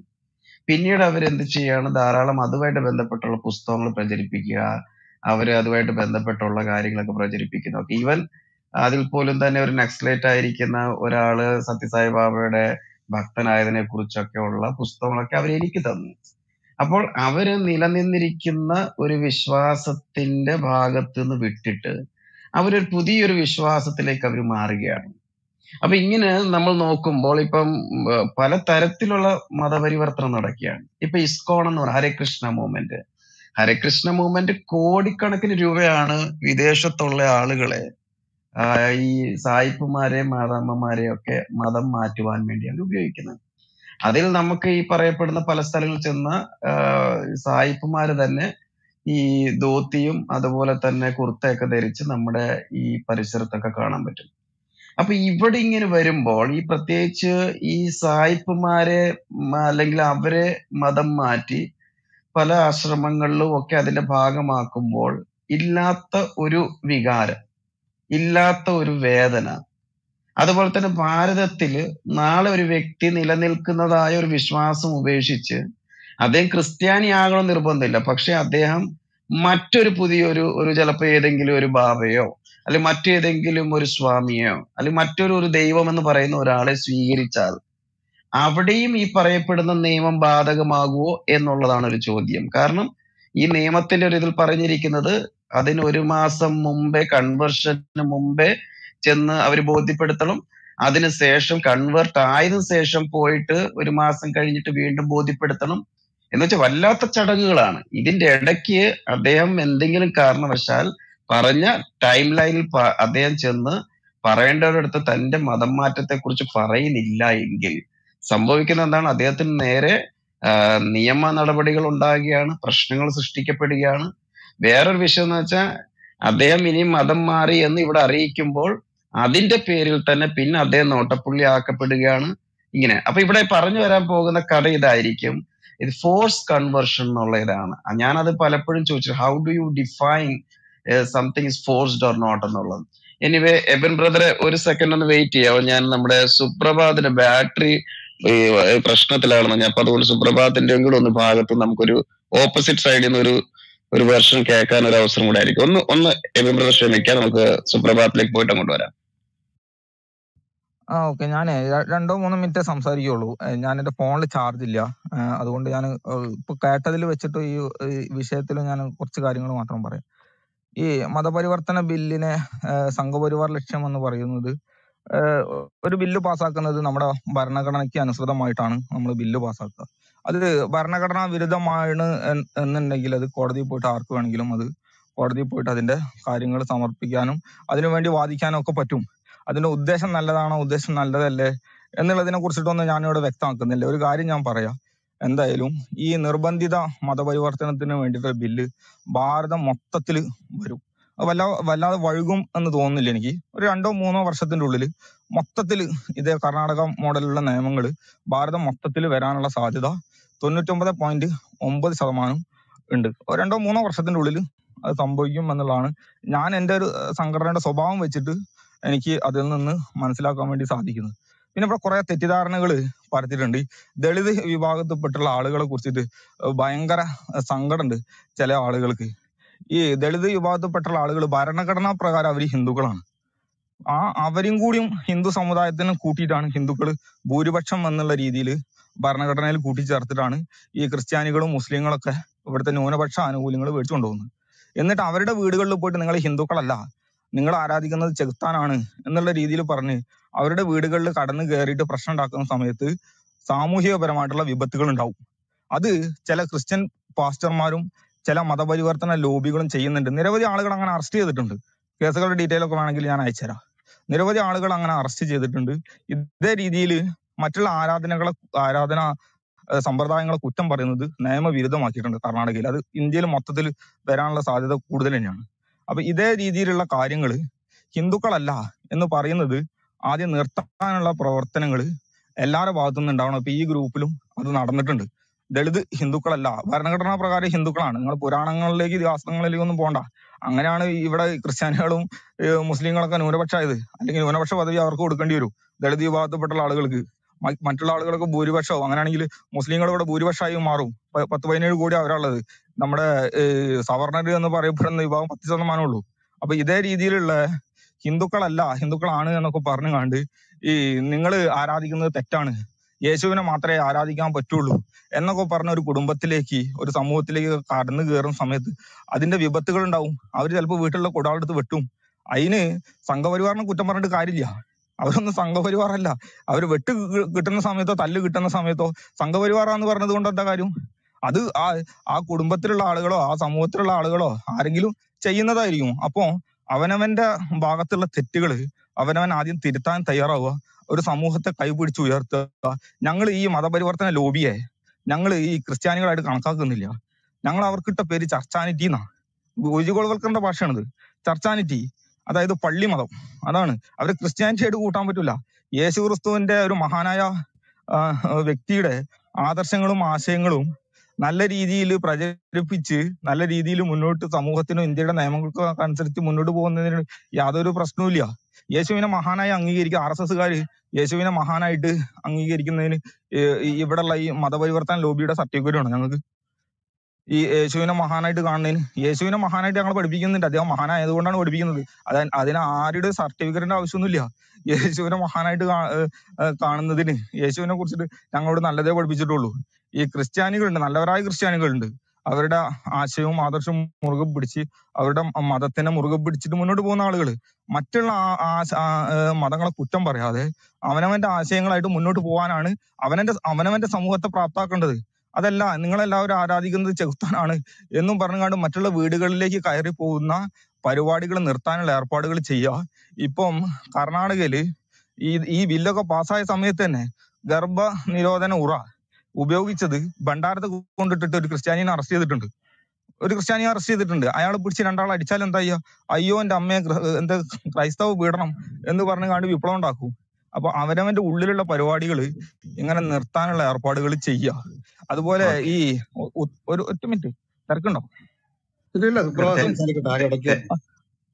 സുപ്രഭാതത്തിന്റെ ബാറ്ററി തീർന്നു പറഞ്ഞോണ്ടാ കാര്യം. തിരിച്ചു മറുപടി കൂടി തരേണ്ടി വരുമ്പോ പോകരുത്, അതുകൊണ്ടാണ്. ഇതും കൂടി പറയാം, പോവില്ല, ഇത് മറുപടി കേട്ടിട്ടേ പോവുള്ളൂ. ഉത്തരാഖണ്ഡില് ക്രിസ്മസ് ആഘോഷത്തിന് വിലക്ക് എന്ന് പറഞ്ഞുകൊണ്ട് ഈ ഒരു ക്രിസ്ത്യൻ വിഭാഗത്തിൽപ്പെട്ടുള്ള ഉന്നത സ്ഥാനത്തുള്ള ആളുകള് അവര് ട്വീറ്റ് ചെയ്തു. എന്നിട്ട് അവിടെ വലിയ ആശങ്ക ഉണ്ടാക്കി. അത് പിന്നീട് പോലീസൊക്കെയാണ് അത് തിരിച്ചു പറഞ്ഞ അങ്ങനത്തെ ഒരു വിലക്കില്ല എന്ന് പറഞ്ഞുകൊണ്ട് ഇതേമാതിരത്തെ പ്രവർത്തനങ്ങൾ ഇല്ലാതെയാക്കിയത്. അതിന്റെ ശേഷം ഒരു 6000 ചില്ലാൻ NGOകളെ സർക്കാർ ഇന്നലെ 2 ദിവസം കൊണ്ട് നിരോധിച്ച്. ഇതുപോലെ വിദേശത്തുനിന്ന് പണം വാങ്ങിയിട്ട് ഇവിടെ വന്നുകൊണ്ട് ഈ മതം മാറ്റ പ്രവർത്തനങ്ങളും ഈ രാജ്യവിരുദ്ധ പ്രവർത്തനങ്ങളും അതുപോലെ ഈ ക്രൈസ്തവ പീഡനങ്ങൾ നടക്കുന്നുണ്ട് എന്ന് പറഞ്ഞ് വിദേശത്തുനിന്ന് പണമായിട്ട് പ്രവർത്തിക്കുന്ന സംഘടനകളുണ്ട് അവരൊക്കെ രാജ്യദ്രോഹികളാക്കിയിട്ട് കണക്കാക്കാൻ പറ്റുള്ളൂ. അങ്ങനത്തെ ആളുകളെ ഈ സപ്പോർട്ട് ചെയ്ത് കൊടുക്കുന്നതിന് പകരം അവനവന്റെ ഉള്ളിലുള്ള പ്രശ്നങ്ങൾ ആദ്യം തീർക്കുക. ഈ ദളിതന്മാർക്ക് അമ്പലത്തിൽ പോകാൻ വേണ്ടി പറ്റുന്നില്ല എന്നൊക്കെ പറയുന്നുണ്ട്. അത് ഹിന്ദുക്കൾ തീർത്തോളും. അത് ക്രിസ്ത്യാനികളെയോ മുസ്ലിങ്ങളെയോ ഒന്നും ആവശ്യമില്ല. അതൊക്കെ ഹിന്ദുക്കൾക്ക് തീർക്കാനറിയാം. ഇത്രയും പ്രശ്നങ്ങൾ ഞങ്ങൾ തീർത്തിട്ടുണ്ടെങ്കിൽ ഇവിടുന്ന് അങ്ങോട്ട് ഇനി തീർക്കും. നിങ്ങളുടെ ഉള്ളില് അത് ഈ പെന്തക്കോസ്റ്റുകാരൊക്കെ റോമൻ കത്തോലിക്കന്റെ ചർച്ചുകളിലോ അല്ലെങ്കിൽ ഓർത്തഡോക്സിന്റെയോ യാക്കോബായന്റെ ഒക്കെ ചർച്ചുകളിൽ പോവുക, രണ്ട് ആരാധന നടത്താനുള്ള പ്രവർത്തനങ്ങൾ ഉണ്ടാക്കുക, ഒരുമിച്ച് മുന്നേറാനുള്ള പ്രവർത്തനങ്ങൾ ഉണ്ടാക്കുക, എന്നിട്ട് ഹിന്ദുക്കളെ പഠിപ്പിക്കാൻ വേണ്ടി വരിക. ഓക്കെ സുപ്രഭാത്തെ സാർ, ഒരു സെക്കൻഡ്. ഏതായാലും സുപ്രഭാത്തെ ക്രൈസ്തവർ അവരുടെ പള്ളിയിൽ എന്ത് ചെയ്യണമെന്നും സുപ്രഭാതത്തിന്റെ പ്രത്യേകിച്ച് ഒരു സഹായം വേണമെന്ന് തോന്നുന്നില്ല. കാര്യം സുപ്രഭാതത്തിന് ഞങ്ങളുടെ സഹായം വേണ്ടെന്ന് പറഞ്ഞ സ്ഥിതിക്ക് സുപ്രഭാതത്തിനോട് എനിക്കൊരു ചോദ്യമുള്ളത്, ഈ നമ്മുടെ നിയമത്തിന്റെ വ്യവസ്ഥ അനുസരിച്ച് ദളിതര് ഹിന്ദുക്കളാണെന്ന് പറയും. അത് അവിടെ ഇരിക്കട്ടെ. എന്തായാലും നിയമത്തെ ആരൊക്കെ എവിടൊക്കെ എങ്ങനെയൊക്കെ പാലിക്കുന്നുണ്ടെന്നും നിയമം കയ്യിലെടുക്കുന്നതിനെ കുറിച്ച് അത് പ്രോത്സാഹിപ്പിക്കുന്ന തരത്തിലൊക്കെ സംസാരം വന്നുകൊണ്ട് അത് നമ്മൾ മാറ്റിവെക്കുകയാണ്. ഒരു RSSന്റെ വീക്ഷണത്തില് ക്രിസ്ത്യാനികൾ ഹിന്ദുക്കളാണോ? നിങ്ങൾ ഈ ചോദ്യോത്തരം പരിപാടികളാണെങ്കിൽ 1 by 1 ചർച്ചയ്ക്ക് നാളെ തന്നെ സമയം നിശ്ചയിച്ചോളി. ഞാൻ നിങ്ങളോട് ചർച്ചയ്ക്ക് തയ്യാറാണ്. 1 by 1 സുപ്രഭാത് ഇവിടെ ഉന്നയിച്ച ഒരു വിഷയത്തിനുള്ള 1 by 1 ചർച്ചയ്ക്ക് ആരാണ് വരുന്നതെന്നുണ്ടെങ്കിൽ ഹിന്ദുക്കൾ, RSSന്റെ സാംസ്കാരികപരമായിട്ടുള്ള ഹിന്ദു ആരാണ്, മതപരമായിട്ടുള്ള ഹിന്ദു ആരാണ്, ദളിത് എന്നുള്ള രീതിയിൽ കൺസെപ്റ്റ് എന്താണ്, ക്രിസ്ത്യാനികളോടുള്ള കൺസെപ്റ്റ് എന്താണ്. സുപ്രഭാത് അത് വിട്, നമുക്ക് ചർച്ച ഏറ്റു. നിങ്ങളുമായിട്ടുള്ള ചർച്ചയ്ക്കും സംവാദത്തിനും ഞങ്ങൾ റെഡിയാണ്. ഇവിടെ സുപ്രഭാത് പറഞ്ഞതിന് സുപ്രഭാത് അല്ലേ മറുപടി തരേണ്ടത്? സുപ്രഭാത് പുറകിൽ ആളെ കൊണ്ടുവരാന്ന് പറയുന്നതിൽ ആ കാര്യമില്ല. ഞാൻ ചോദിച്ചത് ദളിതര്, ശ്രദ്ധിക്കുക സഹോദര, ബാലറ്റ് തീർന്നെന്ന് പറഞ്ഞുകൊണ്ടാണ് ഞാൻ പെട്ടെന്ന് സംസാരിക്കുന്നത്. ഈ ഞാൻ ചോദിക്കുന്ന RSSന്റെ വ്യൂ പോയിന്റില് ഇവിടെയുള്ള ക്രിസ്ത്യൻസ് ഹിന്ദുക്കളാണോ എന്നാണ് ഞാൻ ചോദിച്ചത്. ഹിന്ദുക്കളാണ്. സാംസ്കാരികപരമായിട്ട് എല്ലാവരും ഹിന്ദുക്കളാണ്. ക്രിസ്ത്യാനികളെന്ന് മാത്രമല്ല, മുസ്ലിങ്ങളും എല്ലാവരും ഹിന്ദുക്കളാണ്. ഓക്കെ, അതിൽ യാതൊരു സംശയം ഇല്ലാത്ത സ്ഥിതിക്ക് പിന്നീട് ഈ പറയപ്പെടുന്ന ഇപ്പം എനിക്ക് സുപ്രഭാതത്തിന്റെ ടോൺ എനിക്ക് മനസ്സിലായെന്ന് വെച്ചാൽ, ഒരാൾ വീട്ടിൽ ചെല്ലുന്നു, വീട്ടിൽ ചെന്നാൽ അവരടിക്കും അല്ലെങ്കിൽ അവരുടെ നാട്ടുകാരടിക്കും, അതുകൊണ്ട് ഞങ്ങളുടെ അക്കൗണ്ടിൽ ഇടണ്ടെന്ന് പറയുന്ന പോലെയാണ് എനിക്ക് തോന്നിയത്. അപ്പം എന്തോ കൊടുവാളെടുത്ത് വെട്ടുമെന്നാണ് അല്ലാതെ സുപ്രഭാത് അതൊക്കെ അത് സുപ്രഭാതത്തിന്റെ ആ സ്നേഹം ഞങ്ങളോടുള്ളത് മനസ്സിലാവുന്നുണ്ട്. സുപ്രഭാത് ഇരിക്കട്ടെ. പക്ഷെ ഞാൻ പറയുന്നതല്ല, ഈ കൊടുവാലോ അല്ലെങ്കിൽ തൃശ്ശൂലോ എന്ത് തന്നെ എടുത്തോട്ട് കുഴപ്പമില്ല. തിരിച്ചേതായാലും ആയുധമായിട്ട് ഞങ്ങൾ വെട്ടും കുത്തിനും വേണ്ടി രാജ്യത്തിൽ പ്രശ്നം ഉണ്ടാക്കാൻ ഞങ്ങൾ വരുത്തില്ല. അത് അവിടെ ഇരിക്കട്ടെ. കാരണം ഞങ്ങളുടെ വീടുകളിലും പലതരത്തിലുള്ള ആളുകളും വരാറുണ്ട് ഓരോന്നായിട്ട്. ഞങ്ങളുടെ അനുയായികളെയൊക്കെ ഞങ്ങളിങ്ങനെ വാളെടുത്ത് തലമണ്ട അടിച്ചു പൊട്ടിക്കാനൊന്നും ഞങ്ങളും പഠിപ്പിക്കാറില്ല. അത് അവിടെ നിൽക്കട്ടെ. ചോദിക്കുന്ന ഉന്നയിക്കപ്പെട്ട കുറച്ച് പോയിന്റുകളുണ്ട്. ആ ഉന്നയിക്കപ്പെട്ട പോയിന്റിനകത്ത് സുപ്രഭാത് പറയുന്നത്, ഇത് 2-3 പ്രാവശ്യം ഞാൻ കേൾക്കുന്നത്.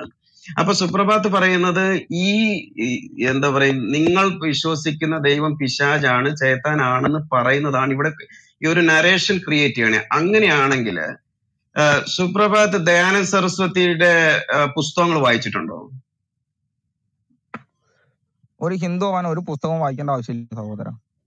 സുപ്രഭാതത്തിനോട് ചോദിച്ചതിന് മറുപടി തരുവാണെങ്കിൽ നമുക്ക് കുറച്ചും കൂടി ചർച്ചയ്ക്ക് ഉപകാരപ്പെടും. ഞാൻ ഒരു ഹിന്ദു ആയിട്ടാണ് സംസാരിക്കുന്നത്, ഒരു RSSകാരനായിട്ടാണ് സംസാരിക്കുന്നത്. ഞാൻ ഒരുപാട് നിങ്ങളത്ര വലിയ പാണ്ഡിത്യമൊന്നും എനിക്കില്ല. മാത്രമേ പഠിച്ചിട്ടുള്ളൂ.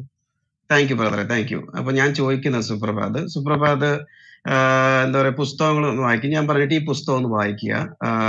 ആ പുസ്തകത്തിന്റെ അകത്ത് ആ പറയുന്ന ആർഗ്യുമെന്റ്സ് എന്ന് വെച്ചാൽ ആര്യ സമാജിന്റെ നിലപാടുകൾ വെച്ച് വ്യാഖ്യാനിച്ചിട്ട് അവർ ഇതുപോലൊരു നിലപാട് എടുക്കുന്നത് കൊണ്ട് അവരോടും ഇതേപോലെ ഇങ്ങനെയാണ് പ്രതികരിക്കുന്നതെന്ന് ചിന്തിക്കും. കാരണം സുപ്രഭാത് പറയുന്നതിൽ ഒരു ലോജിക്കൽ പ്രശ്നം എന്താന്ന് ചോദിച്ചാല്, ഇവിടെ ഈ പറഞ്ഞു വരുമ്പോഴെല്ലാം തന്നെ ഞങ്ങളുടെ മതം, നിങ്ങളുടെ മതം, ഞങ്ങളുടെ മതം, നിങ്ങളുടെ മതം എന്ന് പറഞ്ഞുകൊണ്ട് സുപ്രഭാത് ഒന്ന് മ്യൂട്ട് ചെയ്യുക.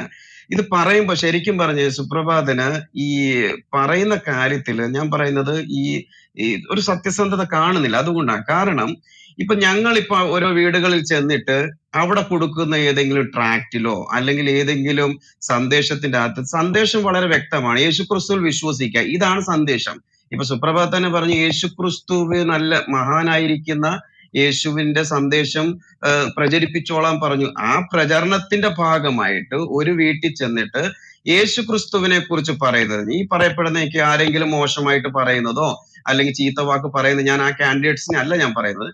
ഞാൻ പറയുന്നത് ഇനി അത് ചർച്ചാനിറ്റി എന്ന് പേര് കൊടുത്താലോ അല്ലാത്ത പേര് കൊടുത്താലോ, ഞാൻ പറയുന്നത് ഒരാൾ ചെന്ന് യേശു ക്രിസ്തുവിന് സുപ്രഭാതിന്റെ വീട്ടിൽ വന്നിട്ട് യേശു ക്രിസ്തുവിനെ കുറിച്ചുള്ള ഒരു സന്തോഷ വാർത്ത അറിയിക്കുമ്പോൾ സുപ്രഭാതത്തിന്റെ നിലപാട് എന്തായിരിക്കും? അവരെ ഈ പറയുന്നതായിരിക്കുന്ന ഈ വാളെടുത്തുകൊണ്ട് വെട്ടണമെന്നാണ് സുപ്രഭാത് ചിന്തിക്കുന്നത്? അതോ സുപ്രഭാതത്തിന് വേണമെങ്കിൽ സ്വീകരിക്കാം അല്ലെങ്കിൽ വേണ്ടെങ്കിൽ സ്വീകരിക്കേണ്ട എന്നുള്ള നിലപാടായിരിക്കുമോ? അല്ല, എന്റെ നിലപാടല്ല ഇവിടെ പ്രശ്നം. ചെകുത്താനാന്ന് പറഞ്ഞ ഒരു വീട്ടിലേക്ക് കയറുന്ന സമയത്ത് എടുക്കുന്ന നിലപാടാണ് ഞാൻ പറഞ്ഞത്. എന്റെ അടുത്ത് വന്നാൽ ഞാൻ ചിരിച്ചിട്ട് ഞാൻ പറയൂ അതൊന്നും കുഴപ്പമില്ല, ഞാൻ ഒന്ന് ആലോചിച്ചിട്ട് പറയാം എന്നുള്ളതേ പറയുള്ളൂ. ചില ആളുകൾ അങ്ങനെയല്ലല്ലോ. അപ്പൊ നിങ്ങളുടെ അടുത്ത് യേശു ചെകുത്താനാന്ന് പറഞ്ഞാണ്ട് നിങ്ങളുടെ വീടുകളിൽ പോയാൽ നിങ്ങൾ എന്തായിരിക്കും നിങ്ങളുടെ സമീപനം? ഈ ചെകുത്താനാണെന്ന് പറഞ്ഞ് ആ വീട് കയറുന്നൊക്കെ പറയുന്നത് വെറുതെ ഒരു നരേഷൻ ക്രിയേറ്റ് ചെയ്യുക. ഞാൻ തന്നാ മതി. അരുൺ ഇടയ്ക്ക് കയറല്ലേ? ഒരു സെക്കൻഡ് സുപ്രഭാത്, ഒരു സെക്കൻഡ് ഒരു സെക്കൻഡ് സുപ്രഭാത്, ഒരു സെക്കൻഡ് സുപ്രഭാത്, സുപ്രഭാത് സവർ ഒരു സെക്കൻഡ്, സുപ്രഭാത് സവർ ഒരു സെക്കൻഡ്. അരുൺ ബ്രദറെ, ഈ ഒരാള് നിങ്ങളുടെ റോ വരുമ്പോ ഇതിപ്പം സുപ്രഭാത് നമ്മുടെ ഒരു പഴയ സുഹൃത്തും കൂടിയാണ്. അദ്ദേഹം എനിക്ക് പേഴ്സണലായിട്ട് മെസ്സേജ് അയച്ചതുകൊണ്ടാണ് മുകളിലുള്ള പലരെയും ഒഴിവാക്കി അദ്ദേഹത്തിന് കൊടുത്തത്. അതുകൊണ്ട് അതിന്റെ പേര് ബ്രദറും കൂടെ ഇടയ്ക്ക് കയറിയിട്ട് ഇവിടെ ഒരു ഇത് വിഷയം ഉണ്ടാക്കിയപ്പോൾ അത് ബുദ്ധിമുട്ടായിരിക്കും. ബ്രദറിന്റെ റോ സൗണ്ട് വരുമ്പോൾ ആ തെളിവ് എടുത്ത് കൈ പിടിച്ചോളുക, നമുക്ക് ചർച്ച ചെയ്യാം. അപ്പോൾ നമ്മളും കുറച്ച് തെളിവുകൾ നിങ്ങളുടെ ഉള്ളിൽ തന്നെ തരാം, ഇങ്ങോട്ടും പറയുന്നത് ഞാൻ തരാം. അപ്പൊ അത് നമുക്ക് പിന്നെ ചർച്ച ചെയ്യാം. ഓക്കെ, അനിൽ സാറെ ലൈനിലുണ്ടെങ്കിൽ സംസാരിക്കും. അല്ല, എനിക്കിതില് ഞാൻ ജീവിതത്തിൽ ആദ്യമായിട്ടാ സുപ്രഭാത് ഇത്ര ഇമോഷണൽ ആയിട്ട് സംസാരിച്ച്. ഇമോഷണൽ ആയതൊന്നല്ല കേട്ടോ, ഞാൻ ഈ തണുപ്പ് കൊണ്ട് ഇങ്ങനെ സ്പീഡ് കൂടി പോയതാണ്. അതല്ലാതെ ഇമോഷണൽ ആയിട്ട് സംസാരിച്ചൊന്നുമില്ല. ടോണിൽ വ്യത്യാസം വരുന്നത് എന്നെ പല ആളുകളും തെറ്റിദ്ധരിക്കാറുണ്ട് ഈ ഇമോഷണൽ ആണെന്നല്ല. അങ്ങനെയല്ല കേട്ടോ. ഓരോരുത്തരുടെ ഉള്ളിലിരിപ്പ് സമയത്തിന് വെളിപ്പെട്ട് വരണല്ലോ. അതൊന്നല്ല എന്തുള്ളിലിരിപ്പ്. ഞാൻ പറയാനുള്ള ഡയറക്റ്റ് പറയുന്ന ആളല്ലേ. ഞാനിത് എല്ലാ ഗ്രൂപ്പിലും പറയുന്നത്. ഞാൻ എന്റെ വിഷയത്തിലേക്ക് വരാം, ഇടയ്ക്കേറല്ലേ. സുപ്രഭാത ഹിസ്റ്റോറിക്കലി ഇന്ത്യ ഹിന്ദു രാജ്യമാണെന്നോ പണ്ട് ഭയങ്കര സംസ്കാരം ഉണ്ടാണെന്ന് നിങ്ങൾക്ക് തെളിയിക്കാൻ പറ്റില്ല. സുപ്രഭാത, നിങ്ങൾ ആളെയും കൊണ്ട് പോരാ. അത്ര എനിക്ക് ആ കാര്യത്തിൽ പറയാനുള്ളൂ. ഇന്ത്യയിലെ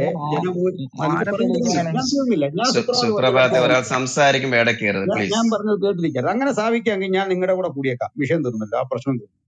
എന്റെ വാദങ്ങളെ കണ്ണിച്ച് ആധികാരികമായ ഹിസ്റ്റോറിക്കൽ ബുക്ക് വെച്ച് തെളിയിച്ച് നിങ്ങൾക്ക് ഇന്ത്യ ഹിന്ദു രാജ്യമായിരുന്നു പണ്ടെന്നും ഇന്ത്യക്ക് ഭയങ്കര ഒരു സംസ്കാരം ഉണ്ടായിരുന്നെന്നും മാനവീയത ഇവിടെ ഭയങ്കര കൊടുമ്പിരിക്കൊണ്ടിരിക്കുകയായിരുന്നെന്നും അത് വിദേശ ശക്തികൾ വന്ന് തല്ലിപ്പൊളിച്ചെന്നും ഒക്കെ നിങ്ങൾക്ക് തെളിയിക്കാനാവില്ല. എന്ന് മാത്രമല്ല, ഇന്ത്യയിൽ ഹിന്ദുമതവും വന്നു ചേർന്നതാണ്. ഹിന്ദുമതം എന്ന് ഞാൻ പറയുന്നത് ഇന്ത്യ ഇൻഡസ് എന്ന് പറയുന്ന ഭൂപ്രദേശത്തിന്റെ ജോഗ്രഫിക്കൽ സ്ട്രക്ചറിൽ നിന്നുള്ള വിശകലനമല്ല. ആ അർത്ഥത്തിൽ ഞാൻ ഹിന്ദുസ്ഥാനിയാണ്, ഞാൻ ഹിന്ദുസ്ഥാനി എന്ന അർത്ഥത്തിൽ സമ്മതിക്കുന്നു. എന്നാൽ നമ്മൾ കാണുന്ന ആര്യമതം, നിങ്ങളൊക്കെ പറയുന്ന ആര്യമതം, അത് ചരിത്രത്തിന്റെ ഒരു ദശാസന്ധിയിൽ ഇന്ത്യയിലേക്ക് വന്നതാണ്. അത് വന്നതാണ് എന്ന് അനായാസനെ പ്രൂവ് ചെയ്യാൻ നമുക്ക് സാധിക്കും. ഇപ്പൊ ചരിത്രത്തെ റീറൈറ്റ് ചെയ്യാൻ വേണ്ടിയിട്ട് സംഘപരിവാറുകൾ ശ്രമം നടത്തുന്നുണ്ട്. അതൊന്നും യാഥാർത്ഥ്യത്തിന്റെ മുമ്പിൽ വിലപ്പോവില്ല. പിന്നെ ഇപ്പോൾ നിങ്ങൾക്ക് രാഷ്ട്രീയ ഭൂരിപക്ഷം ഉള്ളതുകൊണ്ട്, നിങ്ങൾക്ക് തന്നെ പൊളിറ്റിക്കലി മേധാവിത്വമുണ്ട്, നിങ്ങൾക്ക് തന്നെ അക്കാഡമിക്കലി അക്കാര്യത്തിൽ സ്വാധീനമുണ്ട്, ജുഡീഷ്യറി നിങ്ങൾ ഹൈജാക്ക് ചെയ്തിട്ടുണ്ട്. നിങ്ങൾക്ക് അങ്ങനെ നാളെ വരുന്ന ഒരു കുട്ടിയെ പഠിപ്പിച്ചുകൂടായിയൊന്നുമില്ല. പക്ഷേ അപ്പോഴും യാഥാർത്ഥ്യം അങ്ങനെ അല്ലാതായി ഭവിക്കും. താങ്കൾ തന്നെ പറഞ്ഞു സവർണർ എന്ന് പറയുന്ന 10% ആളുകളെ ഉള്ളൂ. ആ ഒരു നഷ്ടബോധം നിങ്ങൾക്കുള്ളത്. കാരണം ആ 10% വരുന്ന ആളുകള് ബഹുഭൂരിപക്ഷം വരുന്ന ഇതര ആളുകളെ അടിച്ചമർത്തുന്ന ഒരു ഭരണവ്യവസ്ഥിതിയാണ് ശരിക്കും ഹിന്ദുയിസം ഇന്ത്യയിൽ പ്രവർത്തിച്ചുകൊണ്ടിരിക്കുന്ന RSSന്റെ രാഷ്ട്രീയ അജണ്ട. RSSന്റെ സ്ഥാപക നേതാക്കളെ എല്ലായിടത്തും നോക്ക്, നമുക്ക് ആ കാഴ്ചപ്പാട് കാണാൻ പറ്റും. കൃത്യമായി തന്നെ അത് കാണാനായിട്ട് പറ്റും. അത് രൂപം കൊണ്ട സാഹചര്യം നമുക്കറിയാലോ. ചിത്പവൻ ബ്രാഹ്മണ സമൂഹത്തിന്റെ ഇടയിൽ നിന്ന് അവർക്കുണ്ടായിക്കൊണ്ടിരിക്കുന്ന നഷ്ടബോധത്തെ പരിഹരിക്കാൻ വേണ്ടി ശത്രുക്കളെ ക്രിയേറ്റ് ചെയ്യുകയും എപ്പോഴും ഒരു സ്ഥിരം ശത്രു ഉണ്ടായിക്കൊണ്ടിരിക്കുകയും ആ ശത്രുവിന്റെ ആവേശത്തിൽ അണികളെ ഊർജ്ജസ്വലരാക്കി നിർത്തുകയും ഇല്ലിറ്ററേറ്റ് ആയ സമൂഹത്തെ അങ്ങനെ നിർത്തിക്കൊണ്ട് അവരുടെ ടൂളുകളായിട്ട് ഉപയോഗിക്കുകയും അവരിൽ ഒരു പക്ഷത്തെ കുറെ കഴിയുമ്പോൾ അത്യാവശ്യം അധികാരത്തിന്റെ അപ്പകഷ്ണങ്ങൾ കൊടുത്തിട്ട് OBC SC എന്നൊക്കെ പറയുന്ന ആളുകളെ എന്തെങ്കിലുമൊക്കെ ആക്കിയിട്ട് റിമോട്ട് കൺട്രോൾ വരണം. അതൊക്കെ ഇന്ന് ഈ രാജ്യത്ത് സംഭവിക്കുന്നത്. രാഷ്ട്രപതിയെ വരെ അങ്ങനെ റിമോട്ട് കൺട്രോൾ വെച്ച് ഭരിച്ചുകൊണ്ടിരിക്കുകയാണ്. കാരണം ചോദിച്ചാൽ പറയാനുണ്ടത് ഇങ്ങനെ ഒരാളെ ഞങ്ങൾ ഇവിടെ വരെ എത്തിച്ചു, ഞങ്ങൾ ഇതേണ്ട മോഡി, സവർണനായ മോഡിയെ ഇതേണ്ട പെട്ടെന്ന് പിടിച്ച് ഞങ്ങൾ OBC ആക്കി മാറ്റി, നിയമം വഴി OBC ആക്കി മാറ്റി. നോക്കണം, ഈ രീതിയിലൊക്കെ കുറെ പറയാനായിട്ട് കാണും. അല്ലാതെ നിങ്ങൾ തന്നെ പറയാണ് അത് ഹിന്ദുക്കൾക്കിടയിലുണ്ട് തീർത്തോളം. അങ്ങനൊന്നും അല്ല. ഇവിടെ മനുഷ്യന്റെ പ്രശ്നമാണ്. ഇത് കേവലം മതത്തിന്റെ പ്രശ്നമല്ല. നിങ്ങൾ നൂറ്റാണ്ടുകളായിട്ട് ചവിട്ടി നശിപ്പിച്ച, അസ്തിത്വം നശിപ്പിച്ച ചണ്ടാലനും ശൂദ്രനും ഒക്കെ അവന്റെ അസ്തിത്വം കണ്ടെത്തിയത് ഇതര മതങ്ങളിലാണ്. ഹിന്ദു മതത്തിൽ അവൻ അസ്തിത്വം ഇല്ല. ഉണ്ട്. ഞാൻ ഒരിക്കൽ രാഹുൽ ഈശ്വരോട് ചോദിച്ച ചോദ്യം ചോദിക്കുകയാണ്. ഇവിടുത്തെ ഹിന്ദുക്കൾ ദലിതരും ഒക്കെ ഹിന്ദു മതപരിവർത്തനം ചെയ്തല്ലോ, OBC മതപരിവർത്തനം ചെയ്തല്ലോ വൻതോതിൽ. അവർ തിരിച്ചു വന്നാൽ ചാതുർവർണ്ണയത്തിന്റെ ഏത് തട്ടിലാണ് നിങ്ങൾ സ്വീകരിക്കുന്നത്? പഴയ ദലിതരായിട്ടോ പഴയ OBC ആയിട്ടോ അങ്ങനെ ഇട്ട് വീണ്ടും അതേ വിധത്തിലുള്ള അപ്പാർത്തികൾ തുടരാനാണോ? അല്ലെ നിങ്ങളൊരു ഫോർമുല പറ. RSS എന്താണ് അതിൽ ഫോർമുല? തിരിച്ചു വരുന്നവനെ നിങ്ങൾ കർവാപ്പസി നടത്തി തിരിച്ചു വരുന്നവനെ കൈക്കൊള്ളാൻ ക്രിസ്ത്യാനിറ്റിയിലേക്ക് പോയ, ഇസ്ലാമിലേക്ക് പോയ, അല്ലെങ്കിൽ മതരഹിതനായിട്ട് പോയ ഇഷ്ടംപോലെ ആളുകൾ പോയിട്ടുണ്ട് മതരഹിതരായിട്ട്. നിങ്ങൾ തന്നെ പറയുന്നുണ്ട് ഇവിടെ നേറ്റീവായ റിലീജിയൻ വിട്ടുപോയ പ്രശ്നമൊന്നുമില്ലെന്ന്. ഹിന്ദുമതം വിട്ടുപോയിട്ട് ബുദ്ധിസം സ്വീകരിക്കുന്നതിന് പ്രശ്നമാണ്. ബുദ്ധിസം സ്വീകരിക്കാൻ നിങ്ങൾ സമ്മതിക്കുന്നില്ല. അതാണ് സ്ഥിതി. നിങ്ങൾക്ക് അറിയാം അംബേദ്കറും ഒക്കെ ബുദ്ധിസം സ്വീകരിച്ചപ്പോൾ ഉണ്ടായ വലിയ പ്രത്യേകത എന്തായിരുന്നു? ഇതെല്ലാം പൊട്ട ചില നാളുകൾക്കപ്പുറത്ത് നമ്മുടെ രാജ്യത്ത് 25,000 പേര് ഒരുമിച്ച് ബുദ്ധമതം സ്വീകരിക്കാൻ കേരളത്തിൽ പദ്ധതി ഇട്ടു ഒരു 10 വർഷം മുമ്പ്. നമുക്കറിയാവുന്ന കാര്യമാണ്. എന്നിട്ട് അത് എവിടെ പോയി നിന്നു? അത് വലിയ പ്രതിസന്ധിയിൽ ആയി തീർന്നു. ലാസ്റ്റ് ഒത്തിരി പ്രശ്നങ്ങളുണ്ടാക്കി ഹിന്ദുക്കൾ ഇവിടെ. അപ്പൊ നിങ്ങളുടെ തന്നെ കൂടെയുള്ള മതമാണെന്നല്ലേ പറയുന്നത്, റിഫോർമേഷൻ മൂവ്മെന്റ് ആണെന്നല്ലേ പറയുന്നത്. അത് വിട്ട് അങ്ങോട്ട് പോകുമ്പോൾ നിങ്ങൾക്ക് എന്താ നഷ്ടബോധം? ആ നഷ്ടബോധത്തിന്റെ കാരണം ഇത്രേ ഉള്ളൂ. ഇന്ത്യ എന്നറിയപ്പെടുന്ന ഒരു രാജ്യം മഹാഭൂരിപക്ഷം വരുന്ന സാധാരണക്കാരായ മനുഷ്യരെ ഭൂവുടമകൾക്ക് കീഴിലിട്ടുകൊണ്ട് അതികഠിനമായി കഷ്ടപ്പെടുത്തുന്നു. അവരിന്ന് ഇല്ലിറ്ററേറ്റ് ആയിട്ട് കഴിയുന്നു. ഇല്ലിറ്ററേറ്റ് ആയ ആളുകളുടെ അരികിലേക്ക് ചെന്ന് ഞങ്ങൾ വിദ്യാഭ്യാസം കൊടുക്കുന്ന ഞങ്ങൾ വിദ്യാഭ്യാസം കൊടുക്കുന്നു, അവർക്ക് വിദ്യാഭ്യാസപരമായി മാറ്റം ഉണ്ടാകുന്നു. ആ മാറ്റത്തിന്റെ പരിണിത ഫലമായിട്ട് അവർ നിങ്ങളുടെ മതം ഉപേക്ഷിക്കുന്നു. നിങ്ങളുടെ മതം എന്ന് പറഞ്ഞാൽ ഹിന്ദു മതം ഉപേക്ഷിക്കുന്നു. കാരണം നിങ്ങളൊന്ന് ആലോചിച്ച് നോക്കിയാൽ ഏതെങ്കിലും ഒരു ആദിവാസിയോ ഒരു ദലിതനോ ഹൃദയംഗമായി ഹിന്ദു മതത്തെ അവന്റെ മതമായി കണ്ടൊരു ചരിത്രമില്ല. അങ്ങനെ കാണാൻ പറ്റുന്നില്ല. അവനെ എങ്ങനെ നിങ്ങൾ എവിടെ അംഗീകരിച്ചിരുന്നേ? ഏത് സാഹചര്യത്തിൽ അംഗീകരിച്ചു? ഒരു പൊളിറ്റിക്കലായ ഒരു മുന്നേറ്റം നടക്കാതെ ഒരു ക്ഷേത്രപ്രവേശന വിളംബരം ഉണ്ടായിട്ടുണ്ടോ? ഒരു പൊളിറ്റിക്കൽ മൂവ്മെന്റിലൂടെ ഇതെല്ലാം സാധിച്ചെടുത്തേ. അല്ലാതെ മതപരിഷ്കരണത്തിന്റെ ഭാഗമായിട്ട് ഇതൊന്നും ഇവിടെ സംഭവിച്ചിട്ടില്ല. പിന്നെ സംഭവിക്കുന്നത് എന്താന്ന് വെച്ചാൽ ലോകത്ത് എല്ലാ രാജ്യങ്ങളിലുള്ള പ്രശ്നം അത് ഇവിടെ നമ്മൾ അല്ലാതെ കണക്ക് കൂട്ടുന്നില്ല. ഇപ്പൊ ആരാ ദുബൈ ഭരിക്കുന്ന? ആരാ? അവിടേക്ക് കയറി വന്ന യമനികളാണ് ദുബൈ ഭരിക്കുന്നത്. ഇസ്ലാമിക രാജ്യങ്ങളിലെല്ലാം സ്വന്തം അവിടുത്തെ ആളുകളല്ല ഭരിക്കുന്ന, വന്നു കയറിയവരാണ്. അമേരിക്ക ഭരിക്കുന്ന ആരാ? അവിടേക്ക് വന്നു കയറിയ ആളുകളാണ്. ഇന്ത്യ ഭരിക്കുന്ന ആരാ? ഇവിടേക്ക് വന്നു കയറിയ ആളുകളാണ്. അത് കറക്റ്റായിട്ട് അംബേദ്കർ അദ്ദേഹത്തിന്റെ സാഹിത്യത്തിൽ പറയുന്നുണ്ട്. അത് ഞാനിവിടെ ആവർത്തിക്കുകയാണ്. ഞാനത് വളരെ ആത്മാഭിമാനത്തോടെ ആവർത്തിക്കുന്ന ഒരു കാര്യമുണ്ട്. ക്രിസ്ത്യാനികള് അല്ലെങ്കിൽ മുസ്ലിങ്ങള് അല്ലെങ്കിൽ ബുദ്ധിസ്റ്റുകള് ഇവരൊക്കെ ഏതെങ്കിലും വിധത്തിലെ ആളുകൾ വന്നവരോ ഇവിടുന്ന് പോകേണ്ടവരോ ആണെങ്കിൽ ആദ്യം വന്ന തീവണ്ടി ആദ്യം പോകണമെന്ന് അദ്ദേഹം പറഞ്ഞേ. അങ്ങനെയാണെങ്കിൽ ആര്യന്മാർ ആദ്യം ഇന്ത്യ വിടണ്ടേ? ആര്യന്മാർ ഇന്ത്യ വിടണം. അങ്ങനെ ആ കണക്കനുസരിച്ചാണെങ്കിൽ അങ്ങനെ നമ്മൾ കിറ്റ് ഇന്ത്യ ഒക്കെ പറഞ്ഞുകൊണ്ടുവന്ന നിങ്ങൾ പറഞ്ഞു എന്നല്ല, മറിച്ച് ആ ബോധം മനസ്സിലിരിക്കുന്നതുകൊണ്ട് പറയാണ്. ഇവിടെ ഇനിയിപ്പം മനുഷ്യന് ഇഷ്ടമുള്ള മതമോ വിശ്വാസമോ ഒക്കെ സ്വീകരിക്കുക. അത് നിങ്ങൾ പുറത്തൊരു ബാലിശമായ കാര്യം. ഒരു വീട്ടിൽ കയറിയിട്ട് അവന്റെ വിശ്വാസം തെറ്റാന്ന് പറയുക, അവൻ ആരാധിക്കും തെറ്റാന്ന് പറയുക എന്ന് പറഞ്ഞു കഴിഞ്ഞാൽ അവൻ വാക്കത്തി എടുത്തുകൊണ്ട് വരും. അത് RSS അല്ല. പിന്നെ നിങ്ങൾ എന്താ ഈ പറഞ്ഞോണ്ടിരിക്കുന്നത്? നമ്മൾ ഇതുവല്ലാണ് ചർച്ച ചെയ്യുന്നത്. അത് ഒറ്റപ്പെട്ട സംഭവമല്ലേ? അതിന് ആരാ പ്രതികരിച്ചേ? അവനെ വെട്ടണം. അവനെ നിങ്ങൾ പ്രതികരിക്കുക. ആരാ ഉത്തരം പറഞ്ഞേ? ഒരുത്തൻ കയറി അബദ്ധം പറഞ്ഞിട്ട് ഒരുത്തന്റെ ആരാധ്യ വിഷയത്തെ കളിയാക്കിയാൽ അവനുണ്ടാകുന്ന വികാര പ്രകടനത്തെ ഞങ്ങളൊന്നും പറഞ്ഞിട്ടില്ല. ഇതിനാണോ ഞങ്ങളുടെ സ്കൂളിൽ കയറുന്നത്? നമ്മൾ നടത്തുന്ന സ്കൂളിൽ കയറി വന്നിട്ട് കൂട്ടത്തോടെ ആക്രമണം നടത്തുന്നത് ഇതിനാണോ? അത് നിങ്ങളുടെ വിഗ്രഹം തെറ്റാന്ന് പറഞ്ഞു. ഇത് എവിടെയാ? ആരെവിടെയാ ഈ പറഞ്ഞേ? എന്താന്നൊരു തെളിവുണ്ടോ നിങ്ങളിൽ? കേരളത്തിൽ എവിടെ നിങ്ങൾക്കൊരു തെളിവുണ്ടോ? ഒരു തെളിവ്, ഒറ്റ തെളിവ് പറയാനുണ്ടോ? ഏതെങ്കിലും ഹിന്ദുവിന്റെ വീട്ടിൽ കയറിയിട്ട് നിങ്ങളുടെ വിഗ്രഹം തെറ്റാണ് എന്ന് ഒരു ക്രിസ്ത്യാനി പറഞ്ഞിട്ടുള്ളതിന് ഒരു തെളിവ് കാണിക്കോ? ഒറ്റ തെളിവ്, ഒരു കേസ് കാണിക്കോ?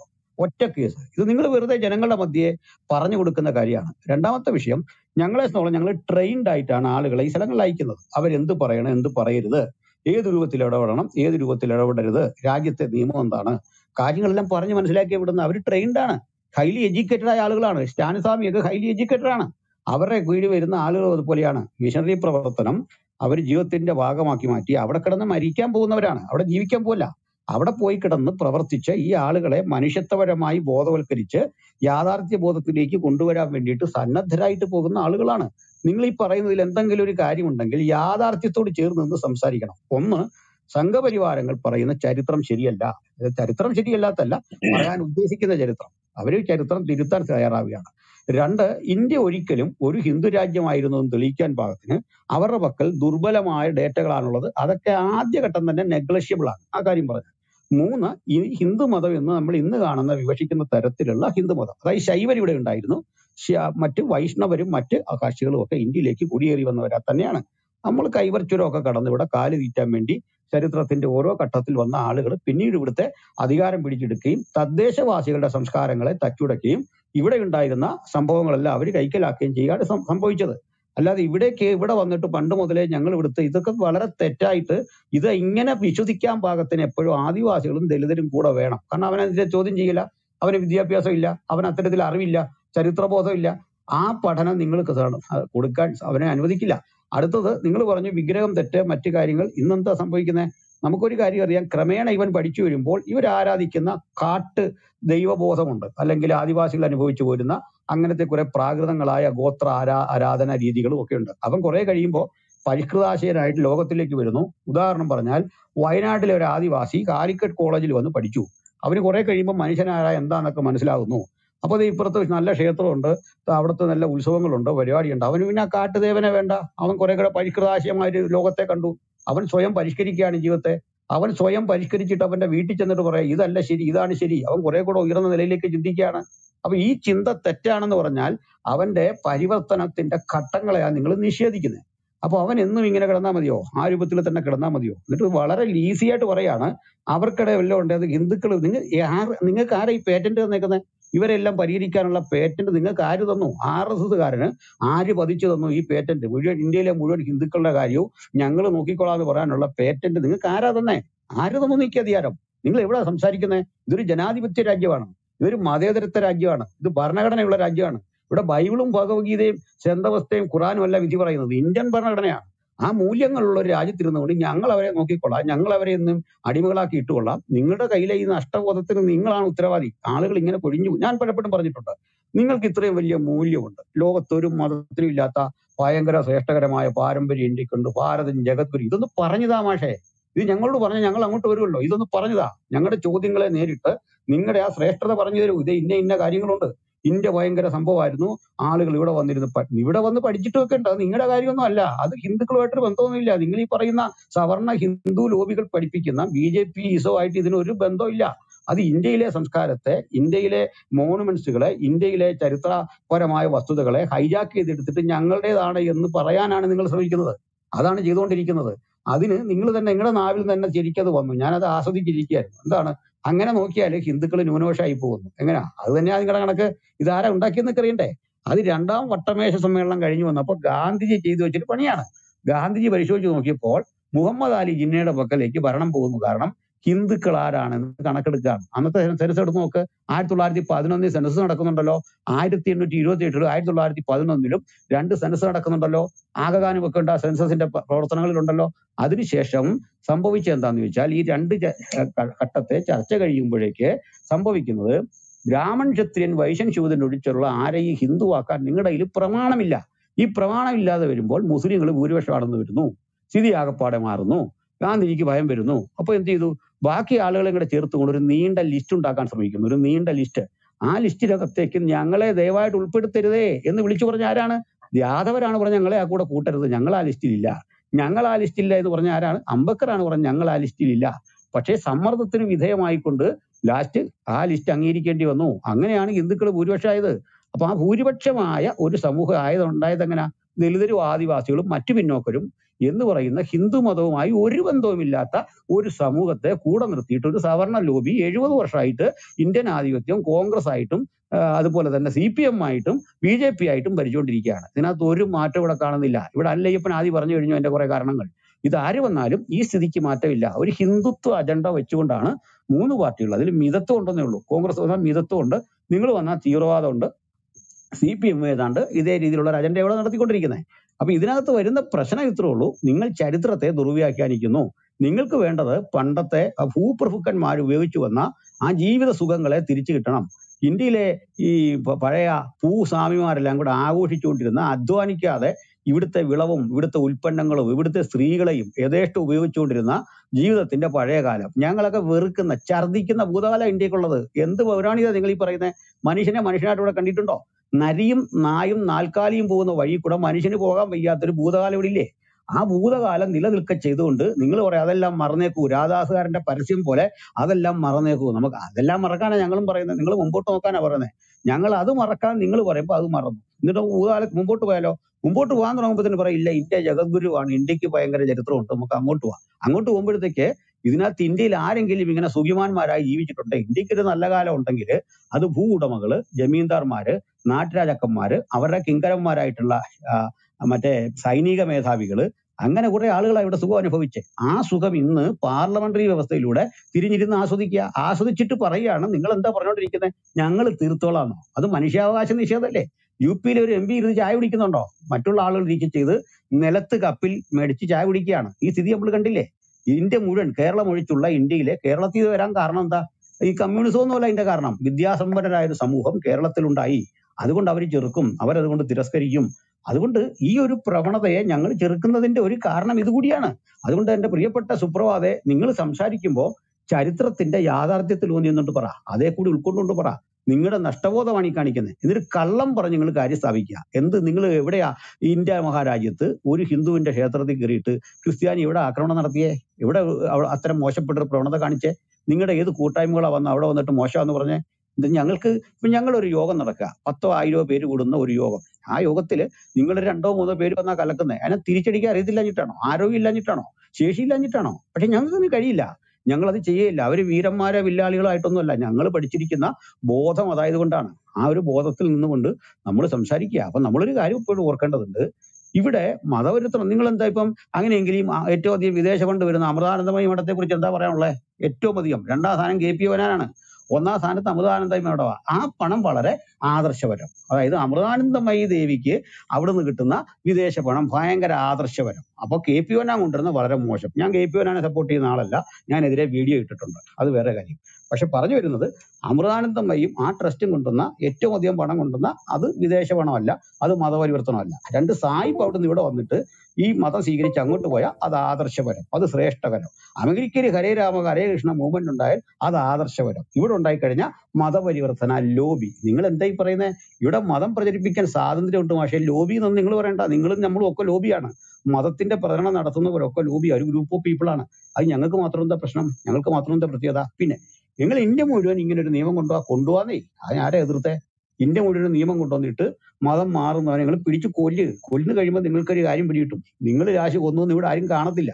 അതിന്റെ കാര്യം ആഭ്യന്തര കലഹം. അതാ ഞങ്ങൾക്ക് കൃത്യ കണക്കറിയാം. നിങ്ങളുടെ സമൂഹത്തിനകത്തെ പാവപ്പെട്ടവൻ തിരിച്ച് നിങ്ങളോട് കലഹിക്കും. കാരണം നിങ്ങൾ ചില ആളുകളെ ഇങ്ങനെ അത്യാവശ്യം ഈ ശിഖണ്ഡിയെ മുമ്പിൽ നിർത്തി യുദ്ധം ചെയ്യുന്ന ഒരു ചരിത്രം കിടപ്പുണ്ടല്ലോ. ഇത്തരം കുറെ ശിഖണ്ഡികളെ ഞങ്ങൾ OBC ആണ്, ഞങ്ങൾ മറ്റേതാണ്, ഇതാണെന്നൊക്കെ പറഞ്ഞു കൊണ്ടുവന്ന് മുമ്പിൽ നിർത്തിക്കൊണ്ട് ഇങ്ങനെ എടുപ്പിക്കുന്ന പരിപാടി ഉണ്ടല്ലോ. നമ്മുടെ ഇവിടെ പെരുമ്പാവൂർകാരൻ പണ്ട് കൊല്ലത്ത് മത്സരിച്ച് തോറ്റുപോയ ഇത്തരത്തിലെ കുറെ കക്ഷികളുണ്ടല്ലോ. അവരെയൊക്കെ അവസ്ഥ എന്താ? BJP-ക്കകത്തെ അവസ്ഥ എന്താ?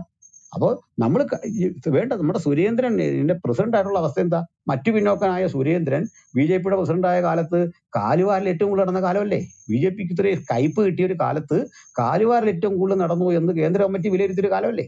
ഞാനിത് പറഞ്ഞതിന്റെ അർത്ഥം, നിങ്ങൾക്കൊരിക്കലും ലയിക്കാനാവില്ല സാറേ, ഒരിക്കലും യോജിക്കാനായിട്ടാവില്ല, ഒരിക്കലും പരസ്പരം യോജിക്കാനാവില്ല. പിന്നെ താങ്കൾ ഒരു കാര്യം പറഞ്ഞു, നിങ്ങൾ കത്തോലിക്കരും പെന്തിക്കോസുകാരെല്ലാം ഒന്നിച്ചിട്ട് ഞങ്ങൾ ഹിന്ദുക്കളെ ഒന്നിപ്പിക്കാം. ഞങ്ങൾ ഒന്നിച്ചാൽ നിങ്ങൾക്ക് ഒന്നിക്കാൻ ലീഗലി ആവില്ല സാർ, അതാ കാര്യം. നിങ്ങളുടെ രേഖാപരമായിട്ടാവില്ല, അതാ പഠിക്കേണ്ടത്. ഞാൻ ടെസ്റ്റിൽ കിടന്ന് വിമർശിക്കല്ല. ഞങ്ങളെ സംബന്ധിച്ചിടത്തോളം ഒരു കാര്യം തുറന്നു പറയാം, ഈ ഇന്ത്യ മഹാരാജ്യത്തിൽ ക്രൈസ്തവൻ ലോകത്തെല്ലായിടത്തും പല ഗ്രൂപ്പായിട്ട് പല രീതിയിലാണ് നിൽക്കുന്നത്. പക്ഷെ ഇത്തരത്തിലൊരു പ്രശ്നം ക്രിസ്ത്യാനിറ്റിക്കകത്തില്ല. ഇത്തരത്തിൽ നിങ്ങൾ ഈ പറയുന്ന പോലുള്ള ഒരു പ്രശ്നം അല്ല നിലനിൽക്കുന്നത്. അത് സ്കൂളുകൾ തമ്മിലുള്ള ക്ലാഷാണ്, വർഗപരമായ ക്ലാഷ് ഉണ്ട്, അത് ഞാൻ സമ്മതിക്കുന്നു. പക്ഷെ അതൊരിക്കലും അപ്പാർത്തീഡ് അല്ല. അപ്പാർത്തീഡ് ഇതും തമ്മിൽ വ്യത്യാസമുണ്ട്. നിങ്ങളുടെ കൂടെ ഒരാൾ, ഞാൻ എന്താ ചോദിക്കുന്നത്, നിങ്ങളുടെ കൂടെ ഉള്ള സാധാരണ മനുഷ്യന്റെ, ദളിതന്റെയും മറ്റു പിന്നോക്കന്റെയും അവസ്ഥ നിങ്ങളൊന്ന് ചൂണ്ടിക്കാണിച്ചിട്ട് പറ. എന്നിട്ട് നിങ്ങൾ 10% വരുന്ന സവർണന് ന്യൂനപക്ഷമാവില്ലെന്ന് ചോദിച്ചപ്പോൾ അതാ ഏറ്റവും വലിയ രാഷ്ട്രീയം. ഇതിന്റെ ചർച്ച ചെയ്യേണ്ട രാഷ്ട്രീയമാണ് നിങ്ങളാ പറഞ്ഞത്. നിങ്ങളുടെ നാവിൽ തന്നെ അത് വരണം. കാരണം എന്താന്ന് വെച്ചാല്, മറ്റുള്ള ആളുകൾ, നിങ്ങൾക്കൊപ്പമുള്ള മറ്റുള്ള ആളുകൾ മനസ്സിലാക്കണം എന്താണ് നിങ്ങളുടെ ഹിഡൻ അജണ്ട. 10% വരുന്ന ഒരു സവർണ ലോബി ബഹുഭൂരിപക്ഷം വരുന്ന ദളിതരെയും മറ്റു പിന്നോക്കരെയും യാദവരെയും ഈഴവരെയും അടക്കി ഭരിച്ചുകൊണ്ട് അവരിൽ 1 2 പേരെയൊക്കെ എവിടെങ്കിലുമൊക്കെ നാക്കിയിട്ട് പിൻസീറ്റിൽ നിന്ന് ഡ്രൈവ് ചെയ്തിട്ട് ഇന്ത്യ മഹാരാജ്യത്തിൽ എന്തോ പഴയ വലിയ സംഭവം ഉണ്ടായിരുന്നു, നമുക്ക് അങ്ങോട്ട് പോകാം എന്ന് പറഞ്ഞ് അവരെ ആക്കുന്നു. അവർക്ക് വിദ്യാഭ്യാസമോ മറ്റ് പരിരക്ഷയോ കൊടുക്കാതെ അവരെ എന്നും മതത്തിന്റെ ഭാഗമാക്കി ഇങ്ങനെ നിർത്തുന്നു, ചട്ടുകങ്ങളാക്കി നിർത്തുന്നു. ഒടുക്കം എന്ത് സംഭവിക്കുന്നു? അവരെ കൊണ്ട് മറ്റു മതങ്ങളെ ആക്രമിക്കാൻ പറഞ്ഞു വിടുന്നു. ഇതിനു ശേഷം നിങ്ങൾക്ക് സംഭവിക്കാൻ പോകുന്ന വലിയ വിപത്ത് അറിയോ? ശാസ്ത്രബോധം വളരുന്ന ഇടത്ത് ഇത്തരം കാര്യങ്ങൾക്ക് നിൽക്കാനാവില്ല. അതിന്റെ തിരിച്ചടി ഇന്ത്യ അനുഭവിക്കും. അതിന്റെ അറിയണമെന്നുണ്ടെങ്കിൽ നിങ്ങൾ മതപരിവർത്തന നിരോധന നിയമം വെച്ചിട്ടല്ല, നിങ്ങൾ പറ്റോ ഹിന്ദു വഴി ഒരു മതവും ഇവിടെ വേണ്ടെന്നങ്ങ് പാസ്സാക്കിക്കുക. അപ്പോഴല്ലേ അതിന്റെ ബാക്കി അറിയുന്നേ? അതൊക്കെ കാലം കരുതി വെച്ചിട്ടുണ്ട്, ഒരു നീതി കരുതി വെച്ചിട്ടുണ്ട്, ഒരു നീതിബോധം കരുതി വെച്ചിട്ടുണ്ട്. ഇവിടെ എല്ലാം മറിഞ്ഞു പോകുന്ന നിങ്ങളുടെ തത്വസംഹിതയാണ്. എന്താ തത്വസംഹിത? ജാസിയാൻ ഒന്നുകൂടെ പറഞ്ഞ് സുപ്രഭാതനോട് ഇങ്ങനെ പറഞ്ഞ് നിർത്താം. ഇന്നിപ്പോ സുപ്രഭാതം ഈ തല്ലാൻ പോകുന്നതിനോടൊരു കാര്യം പറയണം. നീ ഇന്ന് കയറിയിട്ട് ഒരു ക്രിസ്ത്യാനിയെ തല്ലിയാല് ആ തല്ലുന്നവൻ അടുത്ത ജന്മത്തിൽ ക്രിസ്ത്യാനി, ഇയാൾ ഹിന്ദുവായിട്ടും ജനിക്കുകയല്ലേ, എന്നിട്ട് ഈ ചരിത്രം ആവർത്തിച്ചുകൊണ്ടിരിക്കുകയല്ലേ. സുപ്രഭാത് കയറി എന്നെ തല്ലിയാൽ അടുത്ത ജന്മത്തിൽ ഞാൻ സുപ്രഭാതമാകും, സുപ്രഭാത് ഞാനും ആകും. ഈ ചരിത്രം ആവർത്തിച്ചുകൊണ്ടിരിക്കുകയല്ലേ. നിങ്ങളുടെ തത്വസംഹിതയെങ്കിലും പറഞ്ഞു കൊടുത്ത് അവരോട് ഈ വയലൻസിൽ നിന്ന് അവരെ പിന്നോട്ട് കൊണ്ടുവരാൻ നോക്ക്. അതാണ് വേണ്ടത്. വയലൻസ് ഒക്കെ വളരെ കാലഹരണപ്പെട്ട രീതിയാണ്. തിരിച്ചു വയലൻസ് ഉണ്ടായപ്പോഴുള്ള സ്ഥിതി എന്താ സുപ്രഭാതെ? അതേക്കുറിച്ച് ചിന്തിച്ചിട്ടുണ്ടോ? തിരിച്ച് വയലൻസ് ഉണ്ടായാലുള്ള സ്ഥിതി എന്താ? അത് ചിന്തിച്ചിട്ടുണ്ടോ? അത് വയലൻസ് ഉണ്ടായാലും അതിനകത്ത് കുറെ ഘടകങ്ങളുണ്ട്. ഹിന്ദുക്കൾ ഒറ്റക്കെട്ടായിട്ട് വന്നിട്ട് ക്രൈസ്തവരെ ആക്രമിക്കാൻ കഴിയില്ല. കാരണം ഹിന്ദുവിനകത്ത് അത്തരം ഒരു ഐക്യം സാധ്യമല്ല. 10-20 മിനിറ്റ് കഴിയുമ്പോൾ ഐക്യം പൊളിഞ്ഞു പോകും. ഐക്യം പൊളിഞ്ഞു പോകുന്നതിന്റെ കാരണം നിങ്ങൾക്ക് അവിടെ ഇരിക്കാൻ പല സീറ്റുകളാണ്, പല തട്ടുകളാണ്, അഭിപ്രായ സ്വാതന്ത്ര്യം ഇല്ല. പല തട്ടുകളിലൂടെയാണ് ആളുകൾ അവിടെ നിൽക്കുന്നത്. ക്രൈസ്തവനെ എതിർക്കാൻ, വഴിപക്ഷെ മുസ്ലിമിനെ എതിർക്കാൻ ഒരു ഘട്ടമായി എന്ന് വന്നേക്കാം. പക്ഷെ നെക്സ്റ്റ് സ്റ്റെപ്പിലേക്ക് നിങ്ങൾക്ക് അത് ഒരടി കൂടി മുമ്പോട്ട് വെക്കാൻ പറ്റില്ല. ആഭ്യന്തര കലഹം രൂക്ഷമാകുന്ന ചരിത്രം നമ്മുടെ നാട്ടിൽ കിടപ്പുണ്ട്. ഞാൻ എത്ര ഉദാഹരണങ്ങൾ വേണമെങ്കിലും അതിനകത്ത് നിന്ന് എടുത്ത് കാണിക്കാം. ഏതായാലും സുപ്രഭാതിനെ പോലെ ഒരു മിതഭാഷിയും മൃദുഭാഷിയായ ഒരു മനുഷ്യന് ഇത് ഉള്ളിലിപ്പ് ഇങ്ങനെ കൃത്യം പറഞ്ഞതും അത് ഞങ്ങൾക്ക് അറിയാൻ കഴിഞ്ഞതിലുള്ള സന്തോഷമാണ് എനിക്ക് ഈ ഘട്ടത്തിൽ പങ്കുവയ്ക്കാനായിട്ടുള്ളത്. പിന്നെ ഞങ്ങൾ ഈ ബില്ലിനൊന്നും എതിരല്ല. നിങ്ങൾ എന്ത് നിയമം പാസ്സാക്കുന്നതിന് എതിരല്ല. അതിന്റെ കാരണം ക്രിസ്ത്യാനിത്വത്തിന് ഇത്തരം കാര്യങ്ങളെ നേരിട്ട് നല്ല അറിവുള്ള ആളുകളാണ്. അവരതിനെ നേരിടും, ഒരു പ്രശ്നമില്ല. പിന്നെ ഞാൻ ആദ്യം പറഞ്ഞതിലേക്ക് ഒരിക്കൽ കൂടി വരുന്നു. നിങ്ങളുടെ താത്വിക ആചാര്യന്മാരോട് ചരിത്രപരമായിട്ട് നിങ്ങൾക്കുള്ള മേന്മ എന്താണ്, അതേ ഉള്ളൂ. വേറെ വിഷയമൊന്നുമില്ല. നമ്മൾ ടെസ്റ്റിലേക്ക് കിടക്കണ്ട. കാരണം മതപരമായ ഒരു വിമർശനം ശരിയല്ല. അതിനകത്ത് ഒരു താല്പര്യം എനിക്കില്ല. നിങ്ങളുടെ കിതാബ് എടുത്തോ ഞങ്ങളുടെ പുസ്തകം എടുത്തോ വിമർശിക്കുന്ന ഒരു രീതി ഒരു ആരോഗ്യപരമായ രീതിയല്ല. മറിച്ച് ഹിസ്റ്റോറിക്കലി ഇന്ത്യ പണ്ട് ഭയങ്കര സംഭവങ്ങളായിരുന്നെന്നും ഇവിടെ മുഴുവൻ ഇന്ത്യ ഒരു ഹിന്ദു രാജ്യമായിരുന്നെന്നും അതുകൊണ്ട് ഇവിടെയുള്ള ആളുകളെല്ലാം ഹിന്ദുക്കളായിരുന്നെന്നും ആ ഹിന്ദുക്കളിൽ കുറെ പേര് ക്രിസ്ത്യാനിയായെന്നും ആ ഹിന്ദുക്കളിൽ കുറെ പേര് മുസ്ലിമായെന്നും സിഖ്യാരായെന്നും ബുദ്ധിസ്റ്റായെന്നും ബാക്കി അവശേഷിക്കുന്ന ആളുകളുടെ ഉണ്ടെന്നും ആ ആളുകളുടെ മതം ഇന്ന് കാണുന്ന ഹിന്ദുമതമായിരുന്നെന്നും തെളിയിക്കാൻ നിങ്ങളുടെ പക്കല് ഡേറ്റ ഉണ്ടെങ്കിൽ പോരെ നമുക്കത് അംഗീകരിക്കാൻ ഒരു മടിയില്ല. ഒരു ബുദ്ധിമുട്ടും എനിക്കില്ല.